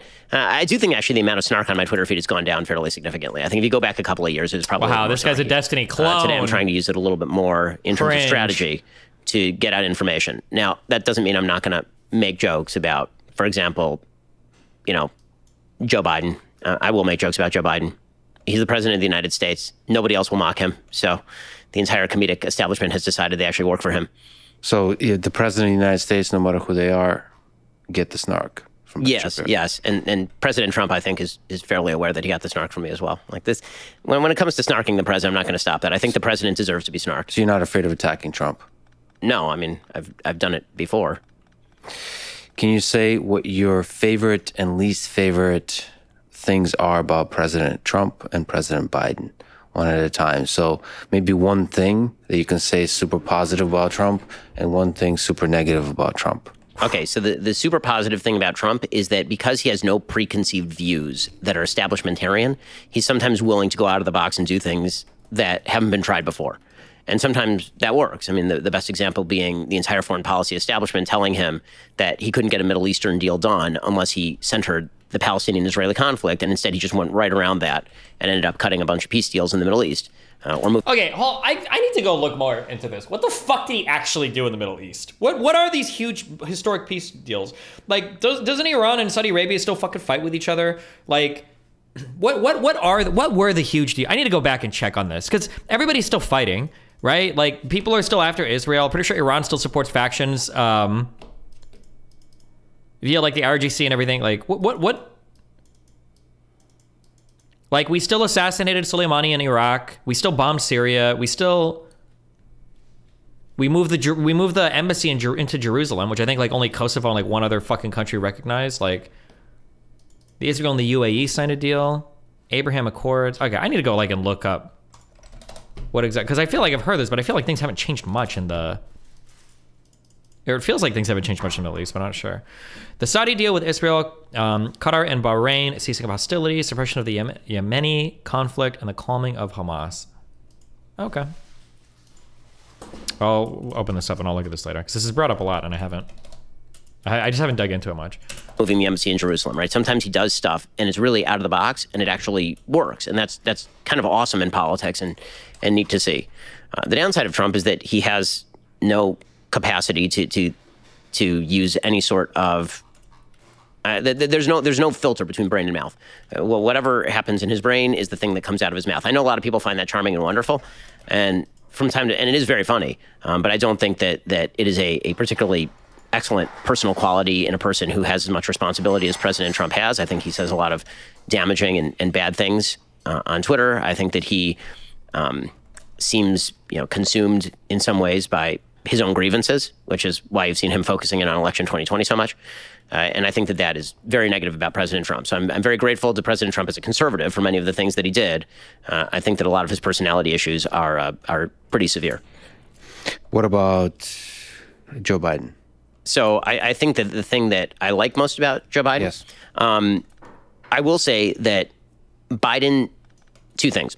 One, Biden seems to be a very good father by all available evidence, right? There are a lot of people who are put out, kind of tape of him talking to Hunter and Hunter's having trouble with drugs or whatever. And I keep listening to that tape and thinking, he seems like a really good dad. Like the stuff that he's saying to his son is stuff that, God forbid, if that were happening with my kid, I'd be saying to my kid. Mm-hmm. And so, you can't help but feel for the guy. He's had an incredibly difficult go of it with his first wife and the death of members of his family, and then Bo dying. I mean, like that kind of stuff obviously is deeply sympathetic, and his he seems like a deeply sympathetic father. As far as his politics, he seems like a slap on the back, kind of guy, and I don't mind that. I think that's nice so far as it goes. It's sort of an old school politics where things are done with handshake and personal relationships. The thing that I don't like about him is I think sometimes that's really not genuine. I think that sometimes, I think that's his personal tendency, but I think sometimes he allows the prevailing winds of his party to carry him to incredibly radical places, and then he just doubles down on the radicalism in some pretty disingenuous ways. And there I would cite the Independence Day speech or the Independence Hall speech, which I thought was truly one of the worst speeches I've seen a president give. So you don't think he's trying to so be a unifier unbelievable in to general? me. Not at all. I mean, that's what he was elected to do. He was elected to do two things: not be alive and be a unifier. Those were the two things. And when I say not be alive, I don't mean like physically dead. This is where the snark comes in. But what I do mean is that he was elected to not be particularly activist. Basically, the mandate was don't be Trump. Be sane. Don't be Trump. Calm everything down. And instead he got in and he's like, what if we spend $7 trillion? What if we pull Okay, but we were coming off the coronavirus shit. Of course there was going to be a lot of spending. What the fuck? out of Afghanistan without any sort of plan? What if I start labeling all of my political enemies of the Republic? What if I start... I don't like also, that timetable was set by Trump. The Doha agreements were done under Trump. Does he not get any responsibility for that at all? But okay. Bringing Dylan Mulvaney to the White House and talking about how it is a moral sin to prevent the genital mutilation of minors. I mean, like this kind of stuff is very radical stuff. And this is not a president who has pursued a unifying agenda, which is why his approval rating sank from 60% when he entered office to low 40s or high 30s today. Unlike President... Well, they sank largely. I don't know if he ever recovered from Afghanistan, and then the inflation shit was a big deal as well. Trump, who never had a high approval rating, right? Trump came into office and he had like a 45% approval rating. And when he left office, he had about a 43% approval rating. It bounced around between 45 and 37 pretty much his entire presidency. Biden went from being a very popular guy coming in to a very unpopular guy right now. And if you're Joe Biden, you should be looking in the mirror and wondering exactly why. Do you think that pulling out from Afghanistan could be flipped as a pro for Biden in terms that he actually did it? I think it's going to be almost impossible. I think the American people are incredibly inconsistent about their own views on foreign policy. True. In other words, we like to be isolationist until it comes time for us to be defeated and humiliated. When that happens, we tend not to like it very much. You mentioned Biden being a good father. Can you make the case for and against the Hunter Biden laptop story, for it being a big deal and against it being a big deal? Sure. So the case for it being a big deal is basically twofold. One is that it is clearly relevant if the president's son is running around to foreign countries picking up bags of cash because his last name is Biden while his father is vice president of the United States. And it raises questions as to influence peddling for either the vice president or the former vice president using political connections. Did he make any money? Who was the big guy, right? All these open questions. That obviously implicates, the questions to be asked. And then the secondary reason that the story is big is actually because of the reaction to the story. The banning of the story is in and of itself a major story. If there's any story that implicates a presidential candidate in the last month of an election, and there is a media blackout, including a social media blackout, that obviously raises some very... There wasn't a media blackout. There was not a social media blackout. Was anybody else on Twitter at this time?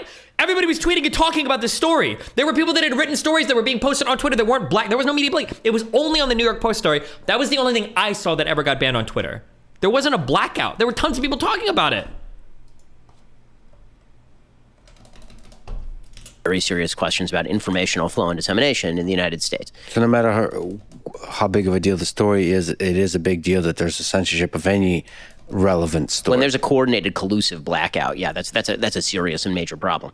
So those are the two reasons why it would be a big story. The two reasons, a reason why it would not be a big story, perhaps, is if it turns out, and we don't really know this yet, but let's say that Hunter Biden was basically off on his own, doing what he was doing, you know, being a derelict or a drug addict or acting badly, and his dad had nothing to do with it, and Joe was telling the truth, and he really knew. But the problem is we never actually got those questions answered. So if it had turned out to be nothing of a story, the nice thing about stories that turn out to be nothing is that after they turn out to be nothing, they're nothing. The biggest problem with this story is that it wasn't allowed to take the normal life cycle of a story, which is original story breaks, follow-on questions are asked, follow-on questions are answered. Story is either now a big story or into nothing. The life cycle of a story is cut off right at the very beginning, right when it's born, then that allows you to speculate in any direction you want. You can speculate. It means nothing. It's nonsense. It's Russian. It's a Russian laptop. It's disinformation. Or on the other hand, this means that Joe Biden was personally calling Hunter and telling him to pick up a sack of cash over in Beijing, and then he became president and he's influence peddling. So this is why it's important to allow these stories to go forward. So this is why actually the bigger story for the moment is not the laptop. It's the reaction to the laptop because it cut off that life cycle of the story. And then, at some point, I would assume that there will be some follow-on questions that are actually answered. I mean, the House is pledging, if it goes Republican, to investigate all of this. Again, I wouldn't be supremely surprised if it turns out that there was no direct involvement of Joe in this sort of stuff, because it turns out, as I said before, that all of politics is Veep. Mm-hmm. And this is always the story with half the scandals that you see, is that everybody assumes that there's some sort of deep and abiding, clever plan that some politician is implementing it, and then you look at it and it turns out, no, it's just something dumb, right? This is sort of perfect example of this. President Trump with the classified documents in Mar-a-Lago. So people on the left, it's probably nuclear codes. Probably he's taking secret documents and selling them to the Russians. If it was leaked that Trump kept that because he literally just wanted to brag to friends, or that somebody said that you need to turn that back in, it's like, fuck you, I'm the president, I don't have to do shit. That actually wouldn't surprise me at all. I think I said this from the start. I doubt Trump is selling off U.S. nuclear secrets. It's probably just a fucking ego thing because he's an actual ego fucking maniac. So the Chinese.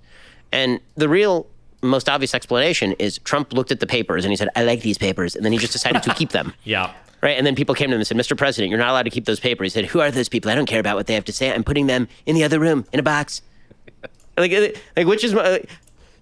It is highly likely that is what happened. And it's very disappointing to people, I think, when they realize the human brain. I mean, you know this better than I do, but the human brain is built to find patterns, right? It's what we like to do. We like to find plans and patterns because this is how we survived in the wild, is you found a plan, you found a pattern, you cracked. Bro, tell me this guy isn't an omniliberal. Benny Boy's between a lot of DGG talking points here, okay? Just saying. The code of the universe. When it comes to politics, the conspiracy theories that we see so often, it's largely because we're seeing inexplicable events. Unless you just assume everyone's a moron. If you assume that there's a lot of stupidity going on, everything becomes quickly explicable. If you assume that there must be some rationale behind it, you have to come up with increasingly convoluted conspiracy theories to explain just why people are acting the way that they're acting. And I find that, I won't say 100% of the time, but 94% of the time, the conspiracy theory turns out just to be people being dumb, and then other people reacting in dumb ways to the original people being dumb. But it's also, to me, in that same way, very possible, very likely that the Hunter Biden getting money in Ukraine, I guess, for consulting and all that kind of stuff is a nothing burger. He's qualified, he's getting money as he should. There's a lot of influence peddling in general that's not corrupt. I think the most obvious explanation there probably is that he was fake influence peddling, meaning he went to Ukraine and he's like, guess what? My dad's Joe. And they're like, well, you don't have any qualifications in oil and natural gas, and you don't really have a great resume, but your dad is Joe. And then that was kind of the end of it. They gave him a bag of cash, hoping he would do something. He never did anything. I think you're making it sound... See, I'm so curious if Ben has ever talked about this on a show. That's a super reasonable take. And it wouldn't surprise me if that was the case. He's like, listen, dude, my dad is the president. I smoke crack. Fucking sign me, bitch. And they're like, okay, yeah, sure, whatever. It's a pretty reasonable take. Worse than it is. I think that in general, consulting is done in that way. Your name, it's not like you're... I agree with you. You're not... it's not like he is some rare case, and this is an illustration of corruption. Oh... I don't know if Lex has experience. Because I don't know his background. It's just like starting businesses or companies or whatever. This is totally true as well. I wonder if Dan is the one, or it might have been somebody else. Another business guy might have emailed me and brought this up. People that sit on these boards. Oh, actually, I know this because I also have other friends that have raised capital for businesses. If you're starting like an oil company, you don't go and find a bunch of like oil barons to sit on your board. That's not the goal, right? Like if I'm building on a board and I've got like a new oil and gas company, my goal isn't to find the people that know the most about oil and gas.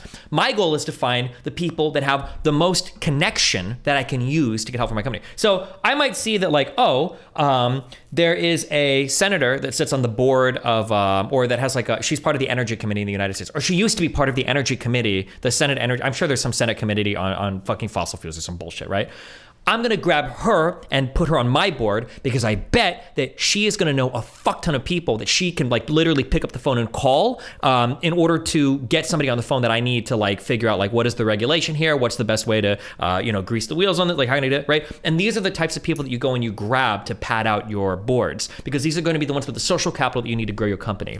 When people look at somebody like Hunter Biden, like, well, what does he have in terms of experience in running a company? Like, well, he's not a fucking CEO though, dog. He's not an engineer. He's not like a manager that they're putting to like run a fucking factory. He's a guy that they're throwing on a board because he does have experience being on corporate boards in the past. There's literally things that he's done, right?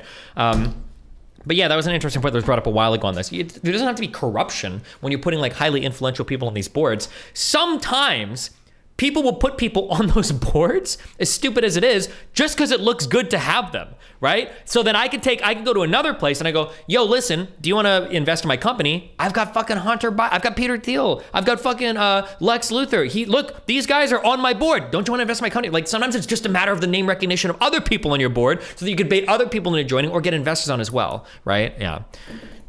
But this idea that like, oh my God, he's only there because he's handing off money to fucking Joe Biden and some ultra huge corrupt deal is like, come on. If you can criticize consulting, which I would, that's fair. Which they're basically not providing. You look at a resume and who's who. Like if you went to Harvard, I can criticize the same thing.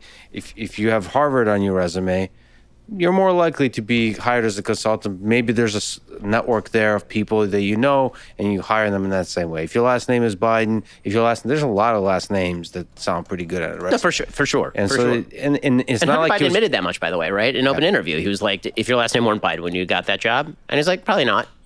And you're right. That's an honest. I agree with you. It's not like he's getting a. Destiny definitely right here. Boards I have had experience of working with definitely will have big names in industry for clout/connections. That and perhaps some technical experts to CEOs of other companies either currently in the... Yeah, I've heard of people that would like, there are some people that I think are on so many fucking boards that like they don't even know. And people are like, oh yeah, this guy's on this board. It's like, really? What does he do? It's like, oh, nothing. But like he's there, and it's like, okay. A ridiculous amount of money. He was getting like a pretty standard consulting kind of money, which also would criticize because they get a ridiculous amount of money. But I sort of even to push back on the life cycle or to steelman the side that was concerned about the Hunter Biden laptop story. I don't know if there is a natural life cycle of a story because there's something about the virality of the internet that we can't predict, that a story can just take hold and the conspiracy around it builds, especially around politics, where the interpretation, some popular, sexy interpretation of a story that might not be connected to reality at all will become viral. And that, from Facebook's perspective, is probably what they're worried about, is a organized misinformation campaign that makes up a sexy story or sexy interpretation of the vague story that we have. No, that's not why the Hunter Biden stuff, though, that has an influence on the populace. I mean, I think that's true, but I think the question becomes who's the great adjudicator there, right? Who adjudicates when the story ought to be allowed to go through even a bad life cycle or allowed to go viral? as opposed to not. Now, it's one thing if you want to say, okay, we can spot the Russian accounts that are actually promoting this stuff. They belong to the Russian government. Got to shut that down. I think everybody agrees. This is actually one of the slides that's happened linguistically that I really object to, is the slide between disinformation and misinformation. You notice there was this evolution. In 2017, there was a lot of talk about disinformation. It was Russian disinformation. The Russians were putting out deliberately false information in order to skew election results, was the accusation. And then people started using disinformation or misinformation. And misinformation is either mistaken information or information that is, quote unquote, out of context. That becomes very subjective very quickly as to what out of context means. And it doesn't necessarily have to be from a foreign source. It can be from a domestic source, right? It could be somebody misinterpreting something here. It could be somebody interpreting something correctly, but PolitiFact thinks that it's out of context. And that sort of stuff gets very murky very quickly. And so I'm deeply uncomfortable with the idea that Facebook, I mean, Zuckerberg was on with Rogan and talking about how, the FBI had basically said, look out for Russian interference in the election. And then all of these people were out there saying that the laptop was Russian disinformation. So he basically shut it down. That sort of stuff is frightening, especially because it wasn't Facebook, Russian disinformation. I mean, the laptop was real. And so the fact that you have people who seem to, let's put it this way, it seems as though, maybe this is wrong, it seems as though when a story gets killed preemptively like this, it is almost universally a story that negatively affects one side of the political aisle. There was that other thing that was brought up. Irk will remember this because he brings it up a lot. There was another story that got killed for leaked information for similar reasons on Twitter that had to do with, I want to say it was an Antifa group that published a list of a bunch of police officers, like their addresses or something. Or Irk and Chat brought this up a few times. I don't remember what it was exactly. But I mean, like, that's an example. It wasn't just affecting right-leaning people for that Twitter hacked materials policy, at least. I can't remember the last time there was a story on the right that was disinformation. Blue Leaks is what it was called. Durka and YouTube check, yeah. Or misinformation, where social media stepped in and they went, we cannot have this. This cannot be distributed. We're going to all collude that this information is not distributed. Maybe in response to the story being proved false, it gets taken down. But what made the Hunter Biden thing so amazing is that it wasn't really even in response to anything. It was like the story got posted. There were no actual doubts expressed as to the verified falsity of the story. It was just supposition that it had to be false, and everybody jumped in. So I think that confirmed a lot of the conspiracy theories people had about social media and how it works. Yeah, so if the reason you want to slow down the viral spread of a thing is at all grounded in partisanship, that's a problem. Like, you should be very honest with yourself and ask yourself that question. Is it because I'm on the left or on the right that I want to slow this down? Versus, is it hate? Bipartisan hate speech, right? So but it's really tricky. But I like you, I'm very uncomfortable in general with any kind of slowing down, with any kind of censorship. But if there's something like a conspiracy theory that spreads hate, that becomes viral, I still lean to let that conspiracy theory spread, because the alternative is dangerous, more dangerous. It's sort of like the ring of power, right? Like, everybody wants the ring because with the ring you can stop the bad guys from going forward. But it turns out that the ring gives you enormous power, and that power can be used in the wrong ways too. You had the Daily Wire, which I'm a member of. I appreciate that. Thank you. I recommend everybody sign up to it. It should be part of your regular diet, whether you're on the left and the right, the far left or the far right. Everybody should be part of your regular diet. Okay, that said, do you worry about the audience capture aspect of it? Because it is a platform for conservatives, and you have a powerful voice on there. It might be difficult for you to go against the talking points or against the stream of ideas that is usually connected to conservative thought. Do you worry about that? I mean, the audience would obviously be upset with me and would have a right to be upset with me if I suddenly flipped all of my positions on a dime.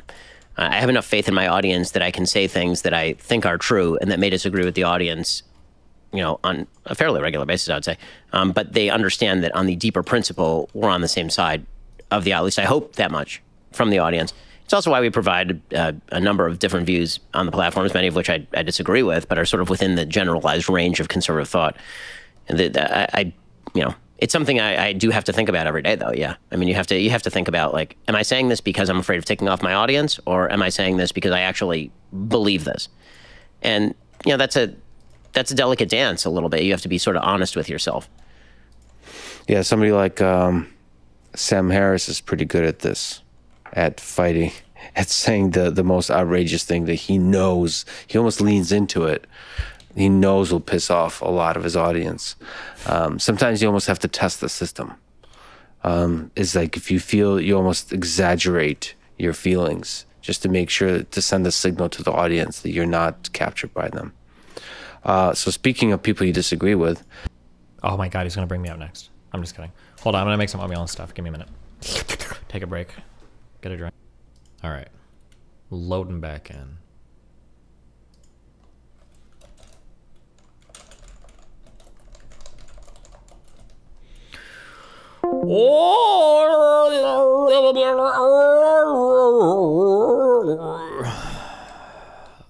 Okay, look. I did my tier 2 material science. Oh my God. We're gonna unlock space trains. Yeah. Then we're gonna fucking smack that Benjamin. We're gonna smack it. We're gonna smack it, boys. What is your favorite thing about Candace Owens, and what is one thing you disagree with her on? Well, my favorite thing about Candace is that she will say things that nobody else will say. My least favorite thing about Candace is that she will say things that nobody else will say. I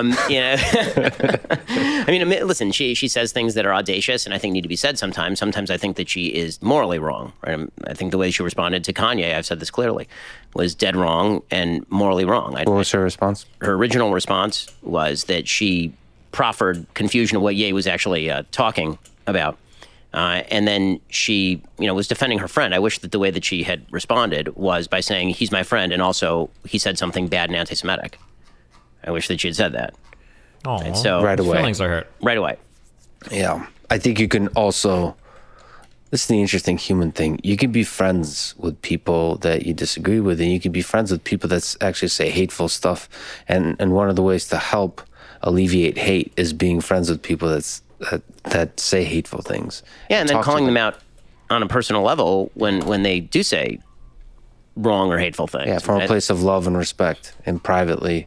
Privately is also a big thing, right? I mean, like the public demand for denunciation from friends to friends is difficult, and I certainly have compassion for Candace given the fact that she's so close with Ye. Yeah, it breaks my heart sometimes, the public fights between friends and broken friendships. I've seen quite a few friendships publicly break over COVID. COVID made people behave their worst. Using pylon substations? Cases, which, fuck no. Yeah, it breaks my heart a little bit. Because the human connection this looks awesome. is a prerequisite for effective debate and discussion and battles over ideas. Has there been any argument from the opposite political aisle that has made you change your mind about something? If you look back. So I will say that I'm thinking it through because I think that my views probably on foreign policy have morphed somewhat. I would say that I was much more interventionist when I was younger. I'm significantly less interventionist now. I'd probably Can you give put an myself, example? Sure. I was a big backer of the Iraq War. I think now in retrospect, I might not be a backer of the Iraq War if the same situation arose again. Based on the amount of evidence that had been presented, or based on the sort of willingness of the American public to go it. Hot take. Even retrospectively, I think the line about WMD was kind of cringe, although I think we did end up finding some shit. The Iraq War is nowhere near as bad as people say it was. The bad thing was the Iraqi occupation. That's what was fucked. That was completely fucked. If we would have handled the transition of power afterwards in a better, more responsible way, I don't think we'd look as harshly on the Iraqi war. If you're going to get involved in a war, you have to know what the endpoint looks like, and you have to know what the American people really are willing to bear. The American people are not willing to bear open-ended occupations. And so knowing that, you have to consider that going in. So on foreign policy, I've become a lot more of I'd say almost Henry Kissinger realist in some ways. When it comes to social policy, I would say that I'm fairly strong where I was. I may have become slightly convinced actually by more the conservative side of the aisle on things like drug legalization. I think when I was younger, I was much more pro-drug legalization than I am now, at least on the local level. On a federal level, I think the federal government can't really do much other than close the borders with regard to fentanyl trafficking, for example. But when it comes to how drugs ruin local communities, you can see how drugs ruin local communities pretty easily. Which is weird because I saw you smoke a joint right before this conversation. It's my biggest thing. I mean, I try to keep that secret. All right. Well, that's interesting about intervention. Can you comment about the war in Ukraine? So for me, it's a deeply personal thing. But I think you're able to look at it from a geopolitics perspective. What is the role of the United States in this conflict, before the conflict, during the conflict, and right now in helping achieve peace? I think before the conflict, the big problem is that the West took almost the worst possible view, which was encourage Ukraine to keep trying to join NATO and the EU, but don't let them in.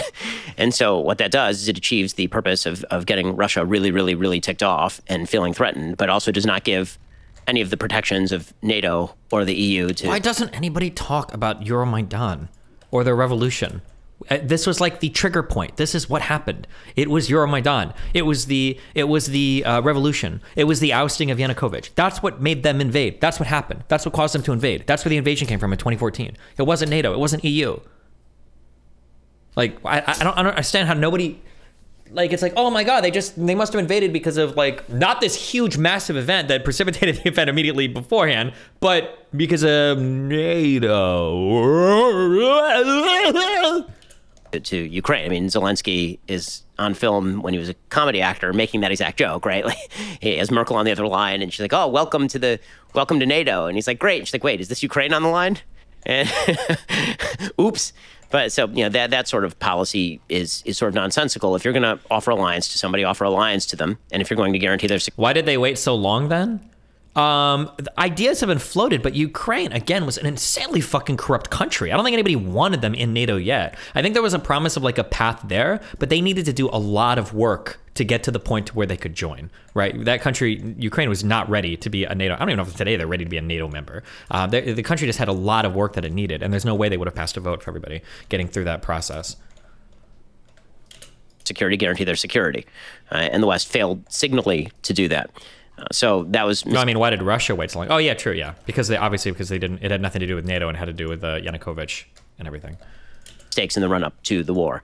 Once the war began, then the responsibility of the West became to give Ukraine as much material as is necessary to repel the invasion. And the West did really well with that. I think they were late on the ball in the United States. It seemed like Europe led the way a little bit more than the United States did there.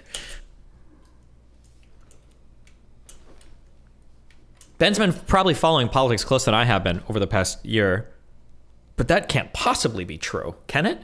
I thought that there were multiple countries that were reticent to help, and that Biden was the one that pushed people along the way to be like, hey, yeah, we are going to help.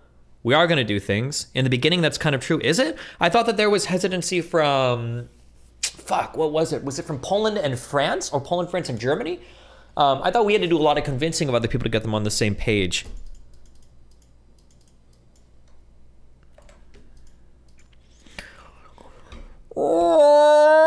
It was Trudeau that brought NATO together. Shut the fuck up.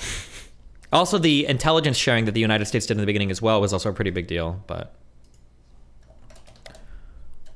it wasn't Poland, it was just Germany and France. Okay, it was just Germany and France. Okay, gotcha. Fuck, I need to reread the beginning of that shit. But in terms of effectuating American interests in the I thought the reason why I'm saying where I always go back to Poland is I thought, wasn't there an issue where were we trying to transfer planes through Poland, or we were trying to send planes from Poland or something, and Poland said no, or something was stopping the process, or was it other countries that were stopping the process from that happening? Was it Germany and France saying we can't do that? I'm trying to remember. I feel like I remember a story for that or something that.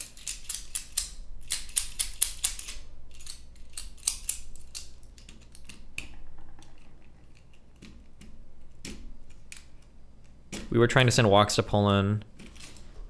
I think Germany was stopping it. The USA stopped that. Poland wanted to. Poland said yes. US said no. Oh, Jesus. Okay. I need to go back and I'll look this up at some point. Ooh. Okay. Region, which, being an American, is what I'm chiefly concerned about. You know, the American interests were... Wait, hold on. Does Poland have an air force at all? I feel like I haven't heard anything about Polish planes ever. Do they have planes? U.S. rejects Poland's offers to give it Russian-made fighter jets for Ukraine. Yes, F-16s. F-16s and old Russian shit. MiG-29s. All armies have planes. Is this what you're talking about?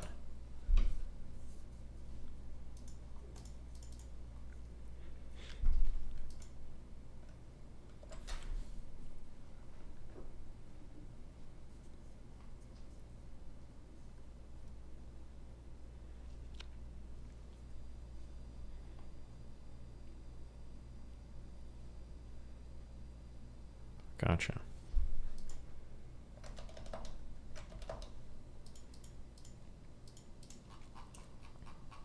Look, this is me just scrolling up, by the way, and it's fucking glitching so hard. Around Germany, nice. Severalfold. One is preserve borders. Two is degrade the Russian aggressive military, because Russia's military has been aggressive, and they are a geopolitical rival of the United States.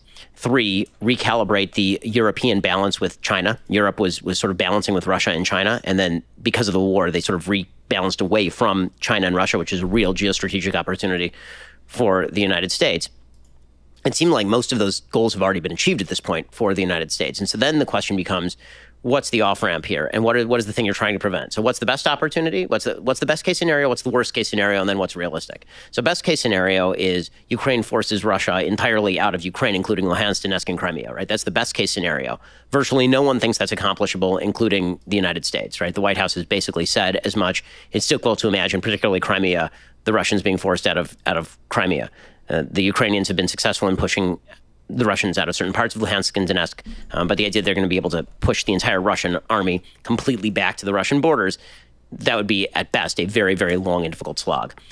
In the middle of a collapsing Ukrainian economy, which is a point that Zelensky has made. It's like, it's not enough for you guys to give us military aid. We're in the middle of a war. We're going to need economic aid as well. So it's a pretty open-ended and strong commitment. Can I take a small tangent on that? Sure. The best case scenario, if that does militarily happen, including Crimea, do you think there's a world in which Vladimir Putin would be able to convince the Russian people that this was a good conclusion to the war? Right. So the problem is that the best case scenario might also be the worst case scenario, meaning that there are a couple of scenarios that are sort of the worst case scenario, and this is sort of the puzzlement of the situation.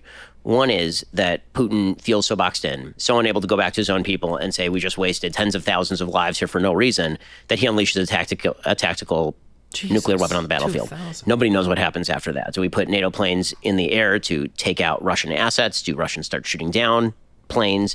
Does Russia then threaten to escalate even further by attacking an actual NATO civilian center or even a Ukrainian civilian center with nuclear weapons? Like, where it goes from there, nobody knows, because nuclear weapons haven't been used since 1945. So that is a worst case scenario. It's an unpredictable scenario that could devolve into really, really significant problems. The other worst case scenario True. Could be a best case scenario, could be a worst, we just don't know, is Putin falls. What happens after that? Who takes over for Putin?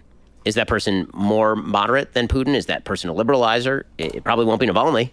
If he's going to be ousted, it'll probably be somebody who's a top member of Navalny Putin's brass still in right prison now and has capacity to control the military.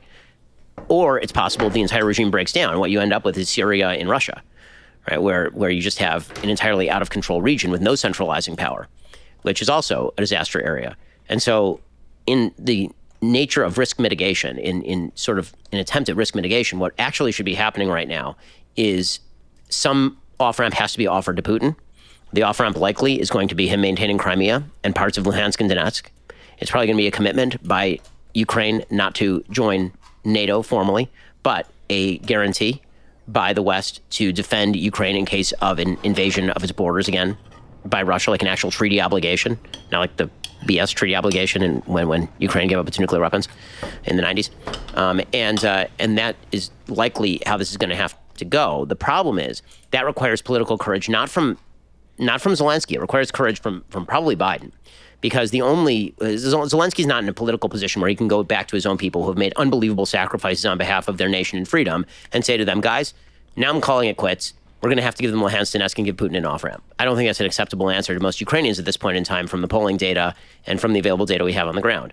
It's going to actually take Biden biting the bullet and being the bad guy and saying to Zelensky, listen, we've made a commitment of material aid. We're offering you all these things, including essentially a defense pact. We're offering you all this stuff, but if you don't come to the table, then we're going to have to start weaning you off. Like, there will have to be a stick there. It can't just be a carrot. And so that will allow Zelensky, if Biden were to do that, it would allow Zelensky to blame Biden for the solution everybody knows has to happen. Zelensky can go back to his own people and he can say, listen, this is the way it has to go. Like, I don't want it to go this way, but it's not I'm signing other people's checks, right? I mean, like, it's not my money.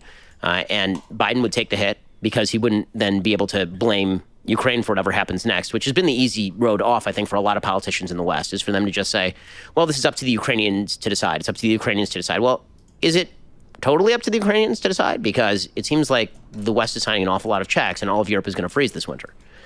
So this is the importance of great leadership, by the way. That's why the people we elect is very important. Yeah. Do you think there's power to just one-on-one conversation where Biden sits down with Zelensky and Biden sits down with Putin almost in person? Because or maybe I'm romanticizing the notion, but having done these podcasts in person, I think there's something fundamentally different than through a remote call and also like a distant kind of recorded political type speak versus like man to man. So I'm deeply afraid that Putin outplays people in the one-on-one scenarios because he's done it to multiple presidents already. He gets in one-on-one scenarios with Bush, with Obama, with Trump, with Biden, and he seems to be a very canny operator and a very sort of hard-nosed operator in those. Did Putin outplay Obama? In what regard? I'm trying to think. Mate, you could say Syria, but like the United States didn't have a formal commitment to Syria.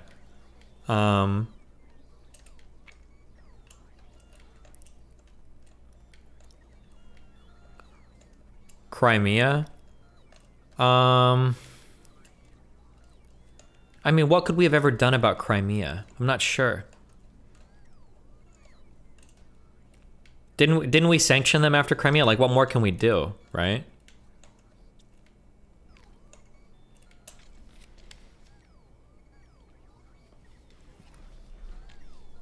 Did he outplay Bush? Bush fell for his bullshit?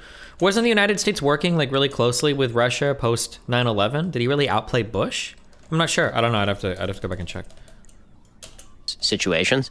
I think that if you were going to do something like that, like an actual political face-to-face summit, what you would need is for Biden to first have a conversation with Zelensky, where Zelensky knows what's going on, so he's aware.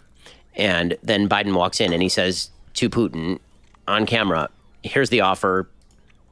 Let's get it together. Let's make peace. You get to keep this stuff, and then let Putin respond how Putin is going to respond. But you know, the big problem for Putin, I think, and the problem with public-facing fora, maybe it's a private meeting. If it's a private meeting, maybe that's the best thing. If it's a public-facing forum, I think it's a problem because Putin's afraid of being humiliated at this point. If it's a private meeting, then sure. Except that again, I wonder whether when it comes to a person as canny as Putin and to a politician that I really don't think is a particularly sophisticated player in Joe Biden. And again, this is not unique to Biden. I think that most of our presidents for the last 30, 40 years have not been particularly sophisticated players. I think that's a risky scenario. Yeah, I still believe in the power of that because otherwise, I don't know. I don't think stuff on paper and political speak will solve these kinds of problems because from Zelensky's perspective, nothing but complete victory will do. Right. As a nation, his people sacrificed way too much and they're all in. And if you look at, because I traveled to Ukraine, I spent time there, I'll be going back there, hopefully also going back to Russia. Just speaking to Ukrainians, they're all in. They're all in. Yeah. Nothing but complete victory. Yep, that's right. And so for that, the only way to achieve peace is through like honest human to human conversation, giving both people a way to off-ramp, to walk away victorious. And some of that requires speaking honestly as a human being, but also for America actually not even America, honestly, just the president be able to eat their own ego a bit and be the punching bag a little, just enough for both presidents to be able to walk away and say, listen, we got the American president to come to us. And I think that makes the president look strong, not weak. I mean, I agree with you. I think it would also require some people on the right, people like me, if it's Joe Biden, to say, if Biden does that, I see what he's doing and it's the right move. Right? I think one of the things that he's afraid of, to steel man him, I think one of the things he's afraid of is he goes and he makes that sort of deal, and the right says, you just cowered in front of Russia, you just gave away Ukraine, whatever it is. But it's going to require some people on the right to say that move is the right move and then hold by it if Biden actually performs that move. You're exceptionally good at debate. Is he, though? Wait, what is this? I didn't realize at first that was Milo. I thought this was just some random... Melina was like, who's the guy Kanye said? I was like, I don't know, some probably random yay dick writer. I didn't know that this was actually Milo. Basically screaming at me at the table, telling me I was going to lose. I mean, has that ever worked for anyone in history? Is he on drugs? Like, what's going on here? Trump started basically screaming at me at the table, telling me I was going to lose. I mean, has that ever worked for anyone in history?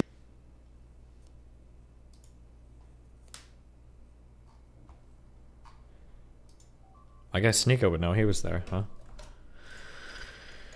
Ye, formerly known as Kanye West, was asking me for advice concerning some of his difficulties, in particular having to do his business. We also discussed to a lesser extent politics, where I told him he should definitely not run for president. Any voters you may have should vote for Trump. Anyway, we got along great. He expressed no anti-Semitism, and I appreciated all of the nice things he said about me on Tucker Carlson. Why wouldn't I agree to meet? Also, I didn't know Nick Fuentes. Oh, no.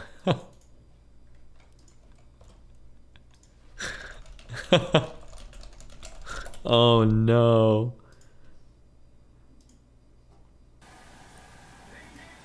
What is this horrible fucking quality?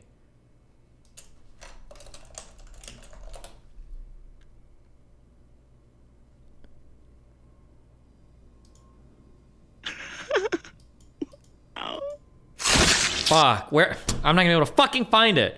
Where's the scene where Mikami is at the door and Light's like, I don't even know that man. And then he kills himself. Fuck! Well, rip. Okay. You wrote How to Debate Leftists and Destroy Them. You're kind of known for this kind of stuff, just exceptionally skilled at conversation, at debate, at getting to the facts of the matter and using logic to get to the conclusion in the debate.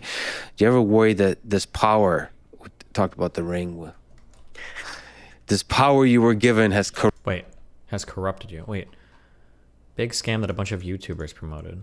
If you watched a video from Graham Stephan, Andre Jick, Some Ordinary Gamers, or The Quartering in the past year, you've probably seen a spawn. Okay, we'll check this out later. Corrupted you and your ability to see what's like to pursue the truth versus just winning debates. I hope not. I mean, so I think one of the things that's kind of funny about the branding versus the reality is that most of the things that get characterized as destroying in debates with facts and logic, most of those things are basically me having a conversation with somebody on a college campus. It actually isn't like a formal debate where we sit there and we critique each other's positions, or it's not me insulting anybody a lot. Why does he look like that? He always looks so serious. I'm sorry. Also, you guys make fun of me for the shit that I wear. Where are you guys critiquing fucking Ye's fit? If I wore shit like this, you guys would fucking roast the fuck out of me. Fuck you guys. Look at this shit.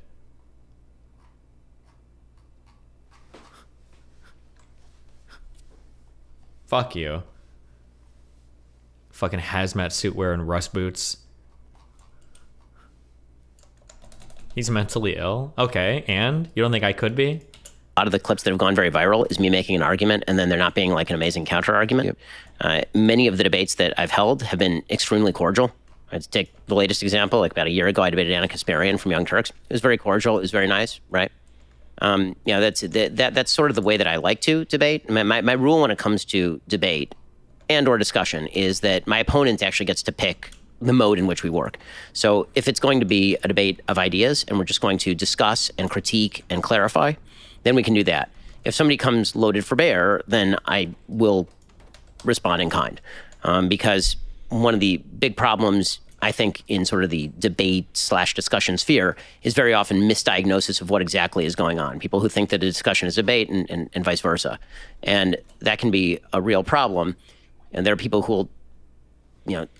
You dress like a schizo. Kanye pays a lot to dress like a schizo. That's the difference. Based. Treat what ought to be a discussion as, for example, an exercise in performance art. And so what that is mugging or trolling or saying trolly things in order to just get to the, like, that's something I actually don't do during debate. I mean, if you actually watch me talk to people, I don't actually do the trolling thing. The trolling thing is almost solely relegated to Twitter and me making jokes on my show. When it comes to actually debating people, that sounds actually a lot like what we're doing right now. It's just the person maybe taking just an obverse position to mine. And so that's fine. Usually half of the debate or discussion is me just asking for clarification of terms. Like, what exactly do you mean by this? So I can drill down on where the actual disagreement may lie. Because some of the time people think they're disagreeing and they're actually not disagreeing. Right? Like when I'm talking with Anna Kasparian and she's talking about how corporate and government have too much power together. I'm like, well, you sound like a Tea Party. Like, you and I are on the same page about that. That sort of stuff does tend to happen a lot in discussion. I think that when discussion gets termed debate, it's a problem. When debate gets termed discussion, it's even more problematic because debate is a different thing. And I find that your debate and your conversation is often in good faith. You're able to steel man the other side. You're able to you're actually listening. You're considering the other side. The times when I see that you know, Ben Shapiro destroys leftists, it's usually just like you said, the other side is doing the trolling, because they don't. I mean, the people that do criticize you for that interaction is the people that usually get destroyed are like 20 years old, and they're usually not sophisticated in any kind of degree in terms of being able to use logic and reason and facts and so on. And that's totally fine, by the way. I mean, if people want to criticize me for speaking on college campuses where a lot of political conversation happens, both right and left, that's fine. I mean, I've had lots of conversations with people on the other side of the aisle too. I mean, right, I've done podcasts with Sam Harris and we've talked about atheism, or I've done debates with Anna Kasparian, or I've done a debate with Cenk Uygur, or I've had conversations with lots of people on the other side of the aisle. In fact, I believe I'm the only person on the right who recommends that people listen to shows on the other side of the aisle, right? I mean, I say on my show on a fairly regular basis that people should listen to Pod Save America. Now, no one on Pod Save America will ever say that somebody should listen to my show. That is verboten. That is not something that can be had. It's one of the strangenesses of our politics. It's what I've called the happy birthday problem, which is I have a lot of friends who are of the left and are publicly of the left.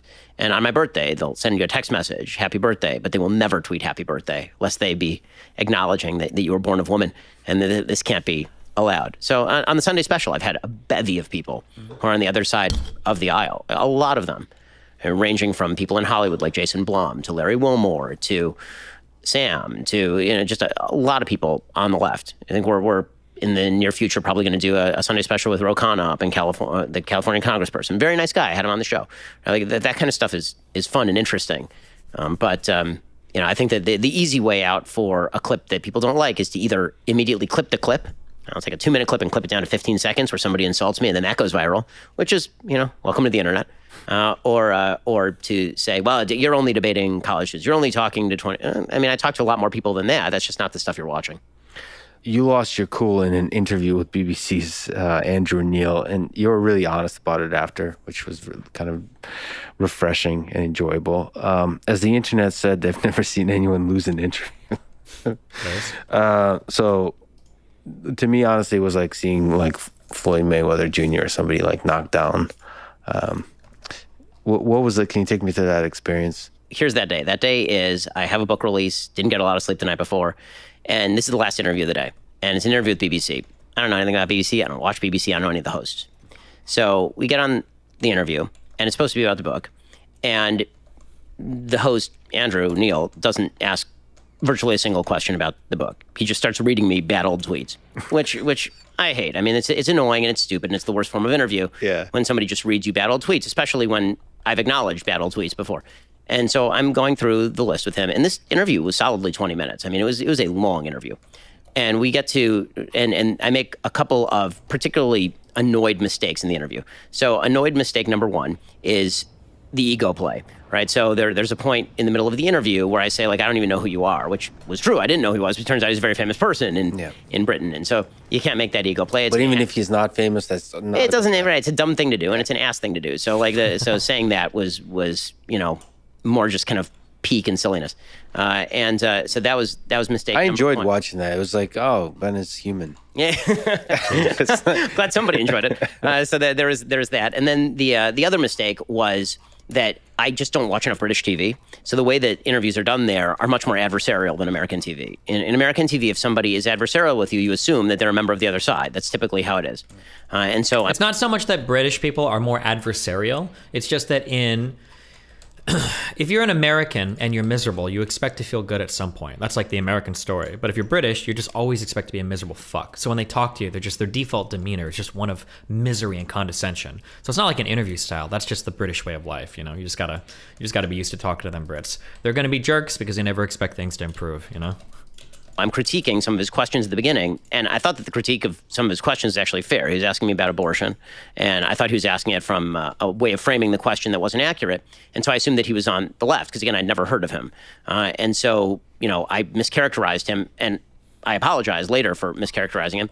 We finally go through the interview. It's 20 minutes. He just keeps going with the bad old tweets, and finally I got up, and I took off the microphone, and I walked out. And immediately I knew it was a mistake. Like within 30 seconds of the end of the interview, I knew it was a mistake.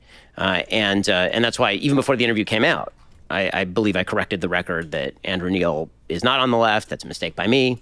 And then, took the hit for a bad interview.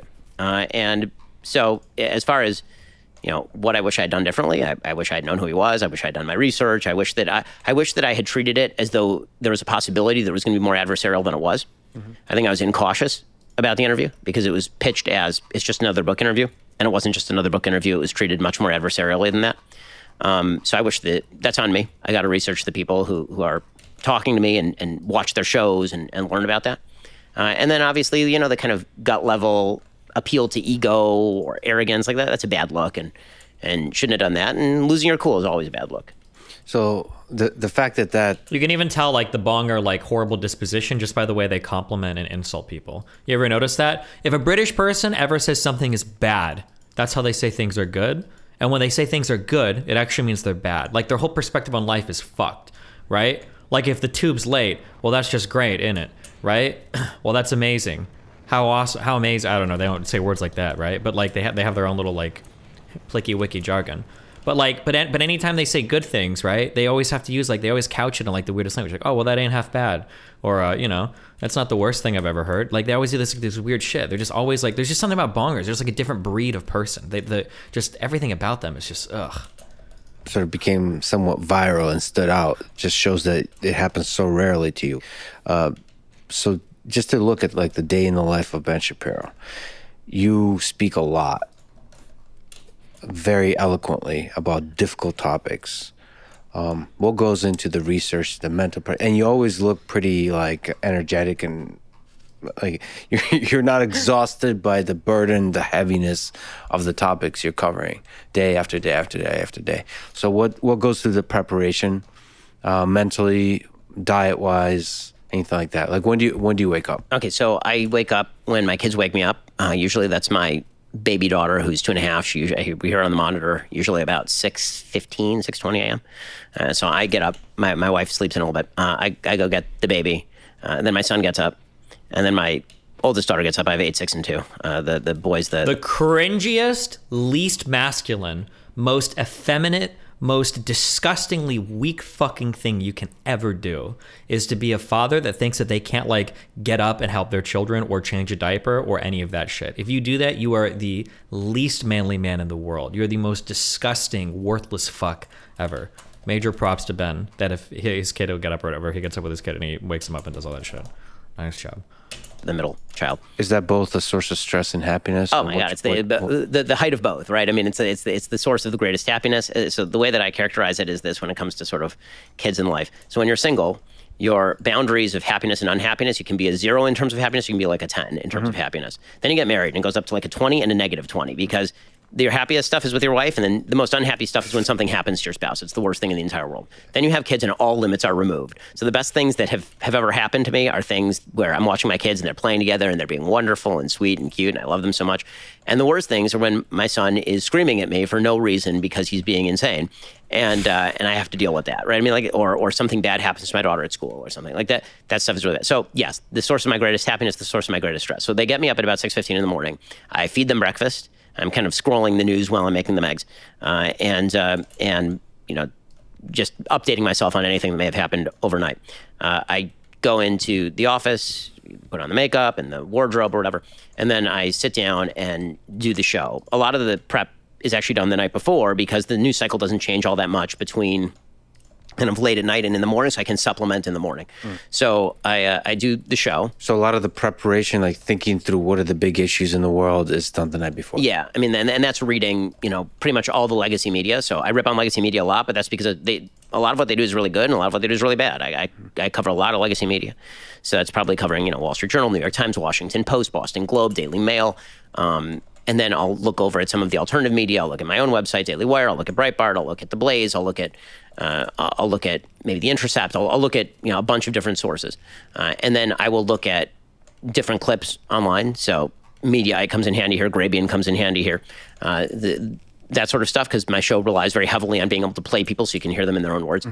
And so that's sort of the media diet. So I sit down, I do the show, and then once I'm done with the show, I usually have between, now it's like 11:15 in the morning maybe, because sometimes I'll pre-record the show. So it's 11:15 in the morning. I'll go home, and if my wife's available, I'll grab lunch with her. If not, then I will go and work out. I try to work out like 5 times a week with a trainer. Damn. Like and then I will just regular gym stuff.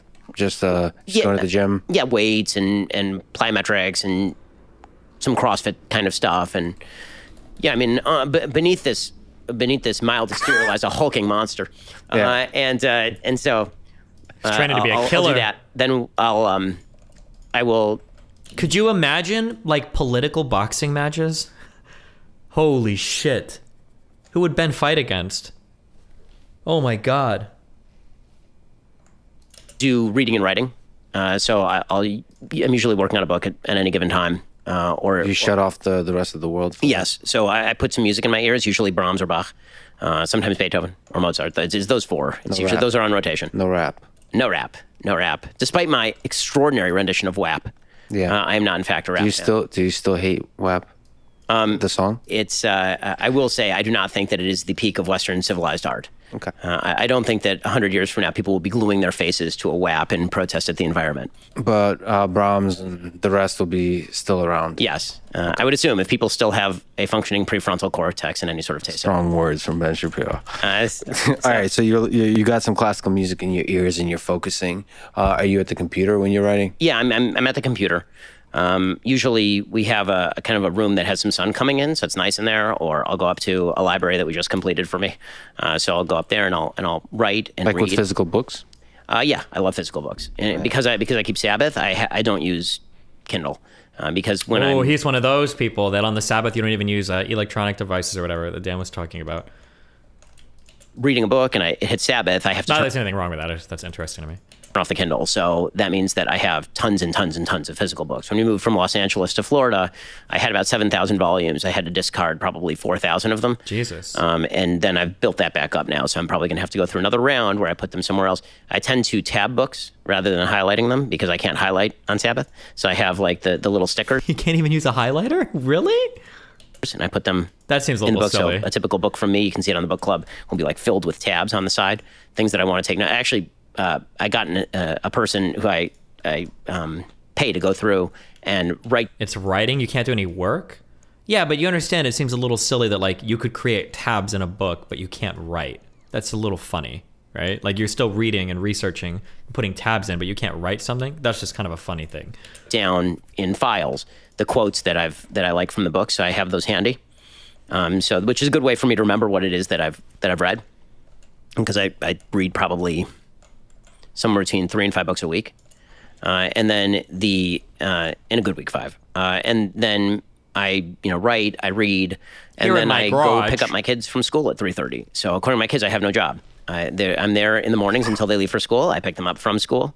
I hang out with them until they go to bed, which is usually 7:30 or so. So I'm helping them with their homework, and I'm playing with them, and I'm taking them on rides in the brand new Tesla, which my son is obsessed with. And then I put them to bed, and then I sit back down. I prep for the next day, go through all those media sources I was talking about, compile kind of a schedule for what I want the show to look like, and run a show. It's very detail oriented. Nobody writes anything for me. I write all my own stuff.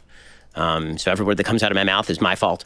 And then, hopefully I have a couple hours or an hour to hang out with my wife before we go to bed. The words you write, do you edit a lot? Or does it just come out, you're thinking like, what are the key ideas I want to express? No, I don't tend to edit a lot. So I thank God, I'm able to write extraordinarily quickly. So I write very, very fast. In fact, in a previous life, I was... You also speak fast, so it's similar. Yeah, exactly. And I speak in paragraphs. So it's exactly the same thing.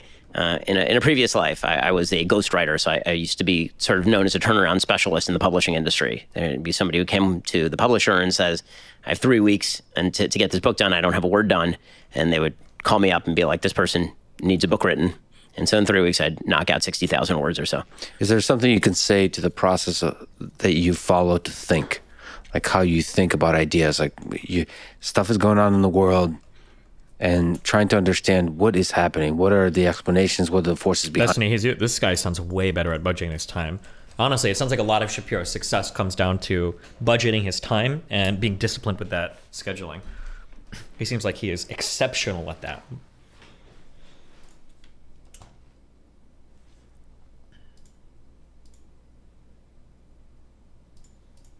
Behind this, do you have a process, or just you wait for the muse to? I feel like I should be reading 12 Rules for Life from fucking Shapiro and not shit Peterson. Jesus, I should be nice. Actually, every self-help thing I've ever read by Peterson seems to be like pretty on point, to be fair. I shouldn't say that. I shouldn't shut on his self-help stuff.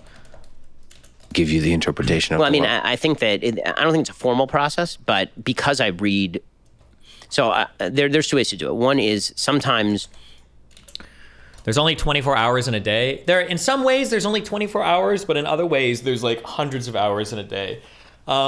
This is a piece of advice I would give. There is a lot of time in the day to do stuff if you schedule it. I don't have the discipline to do this. I need to do this. I just need to do it. I think that if you want to dramatically improve your self-improvement capabilities, I think you should remove Reddit and you should remove Instagram from your phone. Or not Instagram, I'm sorry, Reddit and TikTok. I think you should be removed from your phone. Or, this is something I've tried to implement. This is something I'm trying to do more. Set aside 30 minutes in a day to check Reddit, but just do it once. We have a tendency to like look and look and look and look and look. And something I've tried to do over the day is like, okay, I'm just gonna watch my phone like one time during the day, because it's not like you're missing a lot of shit throughout the day. You're not missing a ton of stuff, right? Like if I check Reddit once per night, if I check Reddit for 6 hours a day versus 30 minutes per day, if I check it 6 hours a day instead of 30 minutes, I'm getting like 5% more information, maybe, right? For like 8x the time or 10x the time or 12x the time.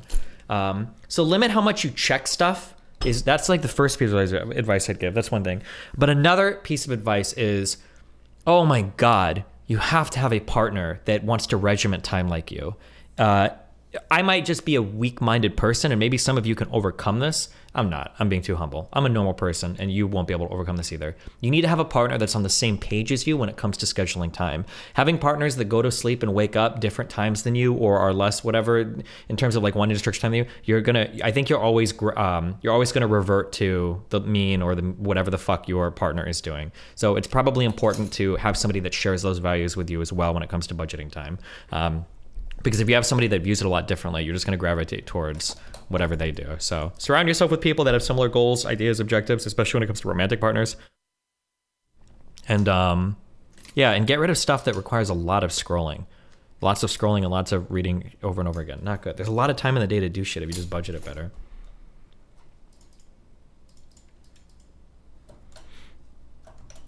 My friend is a neuroscientist, and he basically had every 5 to 10 minutes of the day planned to cover his required studying materials. That sounds mentally ill. You don't have to schedule out every 5 to 10 minutes, but like having like hour blocks, like at least we understand what you're going to be doing is good.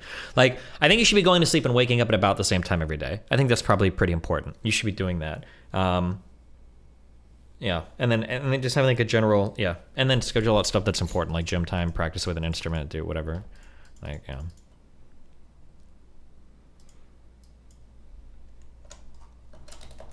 You know, sometimes the daily grind of the news is going to refer back to core principles that are broader and deeper.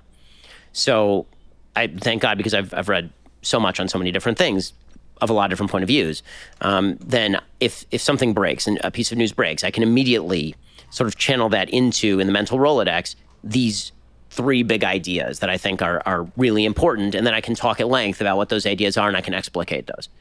And so, you know, for example, when we were talking about Musk taking over Twitter before, and I immediately go to the history of media, right? That's me tying it into a broader theme.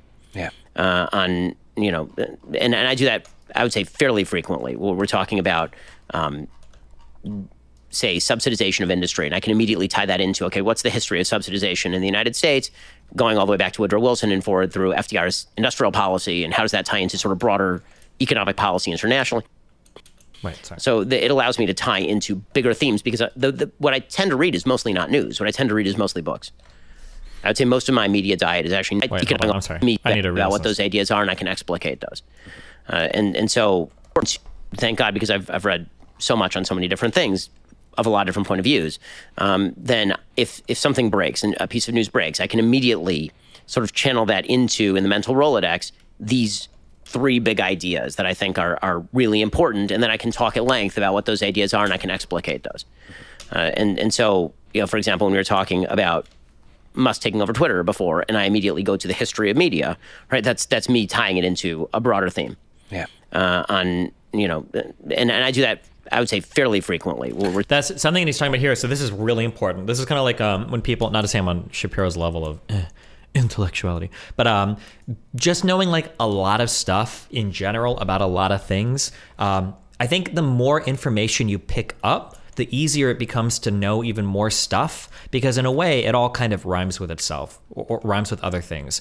Like, you're going to see a lot of similarities pop up between whether it's history, whether it's how different companies are ran, whether it's whatever. And the more things you learn, it makes it easier when you learn another thing to be like, oh, of course this makes sense because of that, or of course this makes sense because of this thing, or of course this is going to happen because this happened. And he's kind of talking about that there. The more information you pick up about things, the easier it is to just learn a new thing and understand immediately, like, oh yeah, of course this makes sense. I already know this thing. Of course this would be like that. We're talking about, say, subsidization of industry, and I can immediately tie that into, okay, what's the history of subsidization in the United States, going all the way back to Woodrow Wilson and forward through FDR's industrial policy, and how does that tie into sort of broader economic policy internationally? So it allows me to tie into bigger themes, because what I tend to read is mostly not news. What I tend to read is mostly books. There's also something, and it's strange because the strange thing here, not to shut on Ben, I feel like I don't usually hear Ben say anything too insightful. But I guess, like, absent that, there's something that I learned once, and my reading is incredibly limited. My reading is incredible. I should read more, but I'm just lazy. But I should read more. But I think reading is really important, because a lot of stuff on the internet gets ultra recycled. Typically, anytime I read like a Wikipedia article or news article on the internet, it's like, oh yeah, I've seen this before. Oh yeah, this makes sense. Oh yeah, blah, blah, blah, blah. But usually when I start reading books, there's like a whole bunch of new information where it's like, oh, holy shit. Like I had no idea about this thing, or I didn't know anything about this, because that information is just not regurgitated on the internet as much. I think that internet information tends to be a lot of recycled stuff. It shows up on Wikipedia. It ends up in news articles. It ends up in longer news articles that are also sourcing the other articles and Wikipedia and everything. And everything just kind of gets like repeated over and over again. Not that it's bad, not that it's wrong, but there's a lot of new or fresh information that can be found in books that just hasn't made its way onto the internet, or hasn't gotten, just hasn't gotten to the internet. So a lot of people aren't talking about a lot of those things. Books are, books are really good to read. I think you should.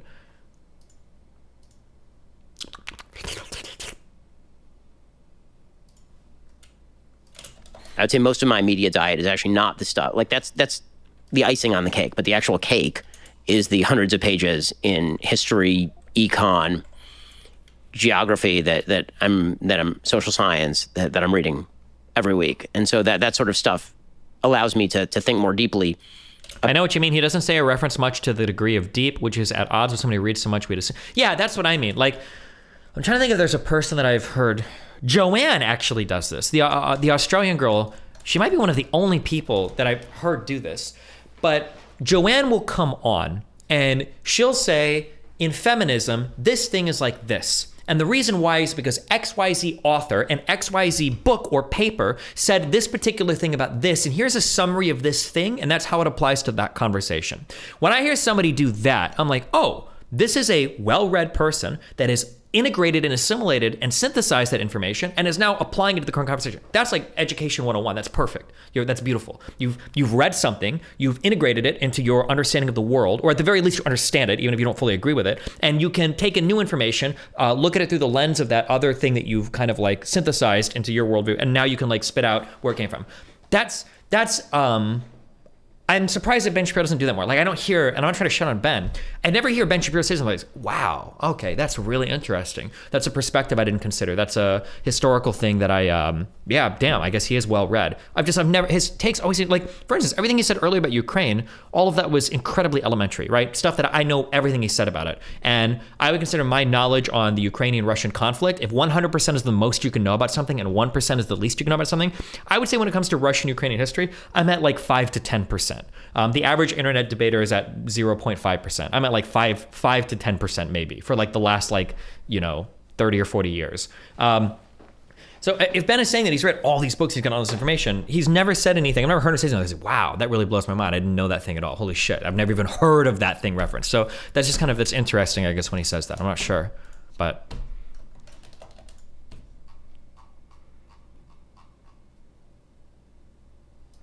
Destiny, the guy talking about CO2 dots literally did that and you dismissed him. I don't know what you mean by that, but okay.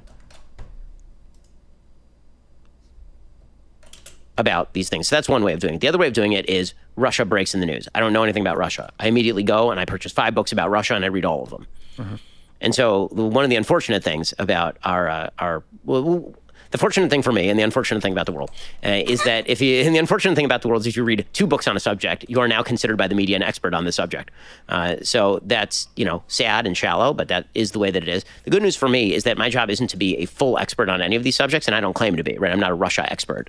I know enough on Russia to be able to understand when people talk about Russia, what the system looks like, how it works, and all of that, and then to explicate that for the common man, which a lot of people who are infused with the expertise can't really do. If you're so deep in the weeds that you're like a full-on academic expert on a thing, sometimes it's hard to translate that over to a mass audience, which is really my job. Well, I think it can actually, it's funny, with the 2 books, you can actually get a pretty deep understanding if you read and also think deeply about it. It allows you to approach a thing from first principles. A lot of times, if you're a quote-unquote expert, you get carried away by the momentum of what the field has been thinking about, versus like stepping back. All right, what is really going on? The challenge is to pick the right 2 books. Right. So that usually what I'll try to find is... I feel like Destiny underestimates how hard it is to remember what normal people know about something you spent your whole life studying. It's actually really rough. Is it? Maybe that is an area that I have a special brain for. Because I don't know, I feel like there are a few books that I've read that I've taken away like really key concepts from that I just never heard repeated like on the internet before. That was interesting. Like that, what was that? I read some book called Against the Backlash. What a boring 100-page book. But it was some guy that was writing about the issues that... Jesus, was it about Boston? I don't even remember the city, but it was basically, it talked a lot about the United States' difficulties in integrating civil rights into actual work structures in labor unions and stuff across, and just like the general political response to it. And I learned a lot of shit there that I'd never heard about before. I didn't know the concept of block breaking was prior to reading that book. I didn't know that labor unions had all these tricky ways of fighting against civil rights integration before. I didn't know that there was a general theme of the Civil Rights Act was one of the first times that the U.S. federal government made huge pushes into interfering on local levels with how people rent stuff. Like, there's like a lot of concepts that I'd seen that I'd gotten, and that was a dry, boring as fuck book that I hated reading. But just reading like that book, there were like a couple of like pretty important things. Like, oh, I haven't heard of these things ever. They're just not repeated on the internet. Same thing with that lying about Hitler book too, where unions were super racist. Yeah, there was like a lot of tricks that unions had to get around a lot of civil rights stuff. So for instance, like in a lot of unions, Civil Rights Act, a lot of unions, you could only be promoted if you were a certain skin color. That was kind of how it worked. Civil Rights Act passed. That's not a lot anymore. So a lot of them were like, okay, cool. Well, you can only get promoted if you've had like, 2 years experience in this particular field. And that field is only worked on by white people, right? So like, even if you were a person of color and you were working in these fields, you're fucked because the labor union still has a way to lock you out. There's a lot of like really interesting information like that.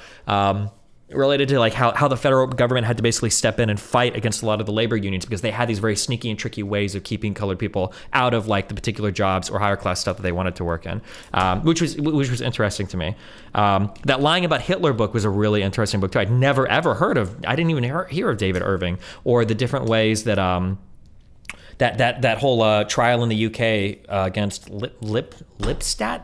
I don't remember her name, but the one that Irving was suing for saying that he was basically a Nazi apologist, and everything in that trial, all the different weird like historical revisionism that Irving did, all of the like bullshit sources he had, all of the ways that he would play fast and loose with history to make his arguments about how like the Nazis weren't as bad as they said they were, the Holocaust wasn't really even worse than Dresden, what was it called, the TB-48 document. Fuck, there were. Oh no, fuck, I'm not gonna remember this. What was it called? Fuck,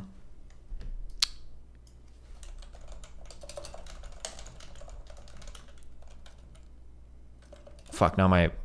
Oh fuck.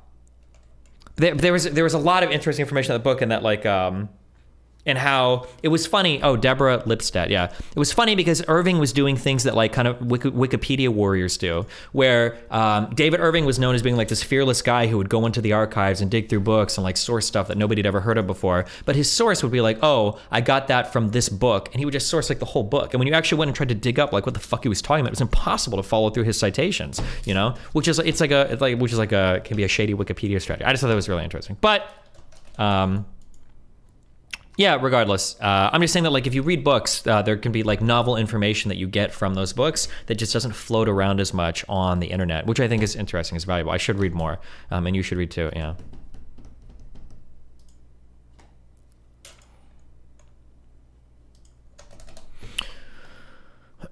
I'm actually not sure if he has read as much as he said, because I feel like whenever I read a whole definitive book on a subject for a class or work, I have a shit ton of specific anecdotes I can instantly pull into a conversation. You aren't off base at all. Every one book, a topic should make you sound like a subject matter expert to any normal. Yeah, that's what I feel, right? Yeah. Yeah. Are you an audiobook believer? Yeah, I think audiobooks are fine. I don't know if I've ever read I think the only audiobooks I've listened to are fiction. No, actually, I did an audio class on, this is when I was driving to like one of the MLGs, I think, for StarCraft. But I did an audio class on econ. That's where I have a lot of like my really basic like micro macro. It was like an econ 101 college course or some shit by some famous econ dude. But I listened to I listened to that class. That was, yeah. You can probably listen to audiobooks. It's fine. It just depends on the type of material, I think. And then fiction is really easy to listen to for audiobooks.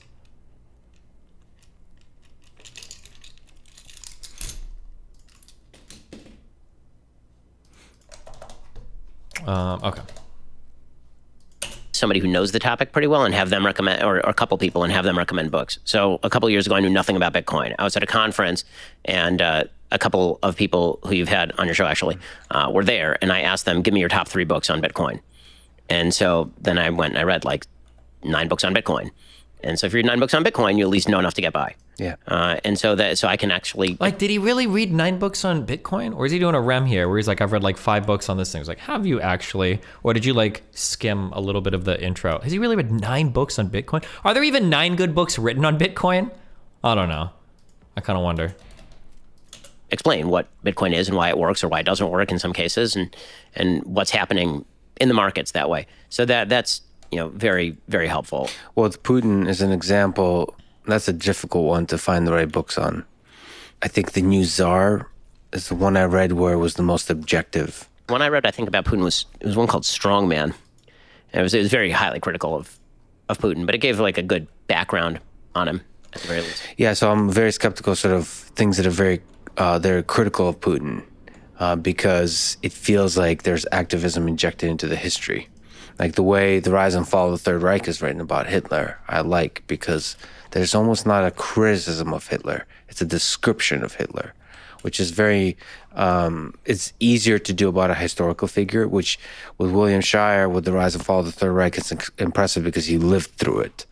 But it's very tough to find objective descriptions about the history of the man and a country, of Putin, of Zelensky, of any difficult. Trump is the same. And I feel like everybody, that's the hero-villain archetype, right? Yeah. And it's like either somebody's completely a hero or completely a villain.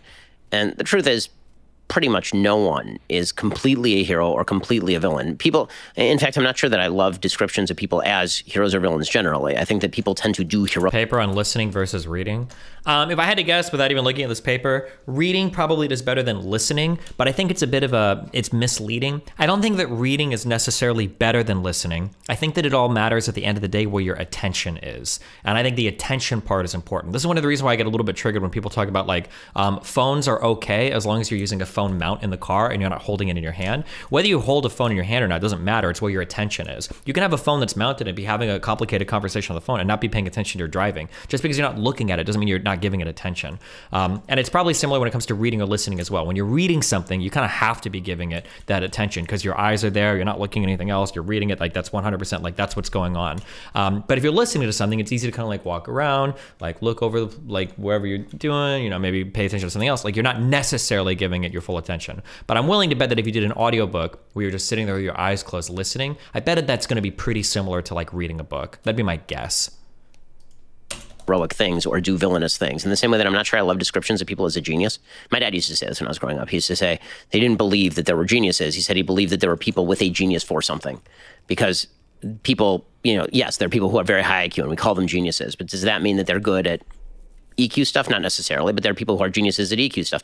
In other words, it would be more specific to say that somebody is a genius at engineering than to say just broad spectrum they're a genius. And that does avoid the problem of thinking that they're good at something that they're not good at, right? It's a little more specific. So because you read a lot of books, can you look back, and it's always a tough question because so many, it's like your favorite song, but are there books that have been influential in your life that had impact in your thinking, or maybe ones you go back to that that still carry insight for you? The Federalist Paper is a big one in terms of sort of how American politics works. The first econ book that I thought was really great because it was written for teenagers, essentially, is one called Economics in One Lesson by Henry Hazlitt. It's like 150 pages. I recommend it to everybody sort of 15 and up. It's easier than, say, Thomas Sowell's Basic Econ, which is 400 or 500 pages.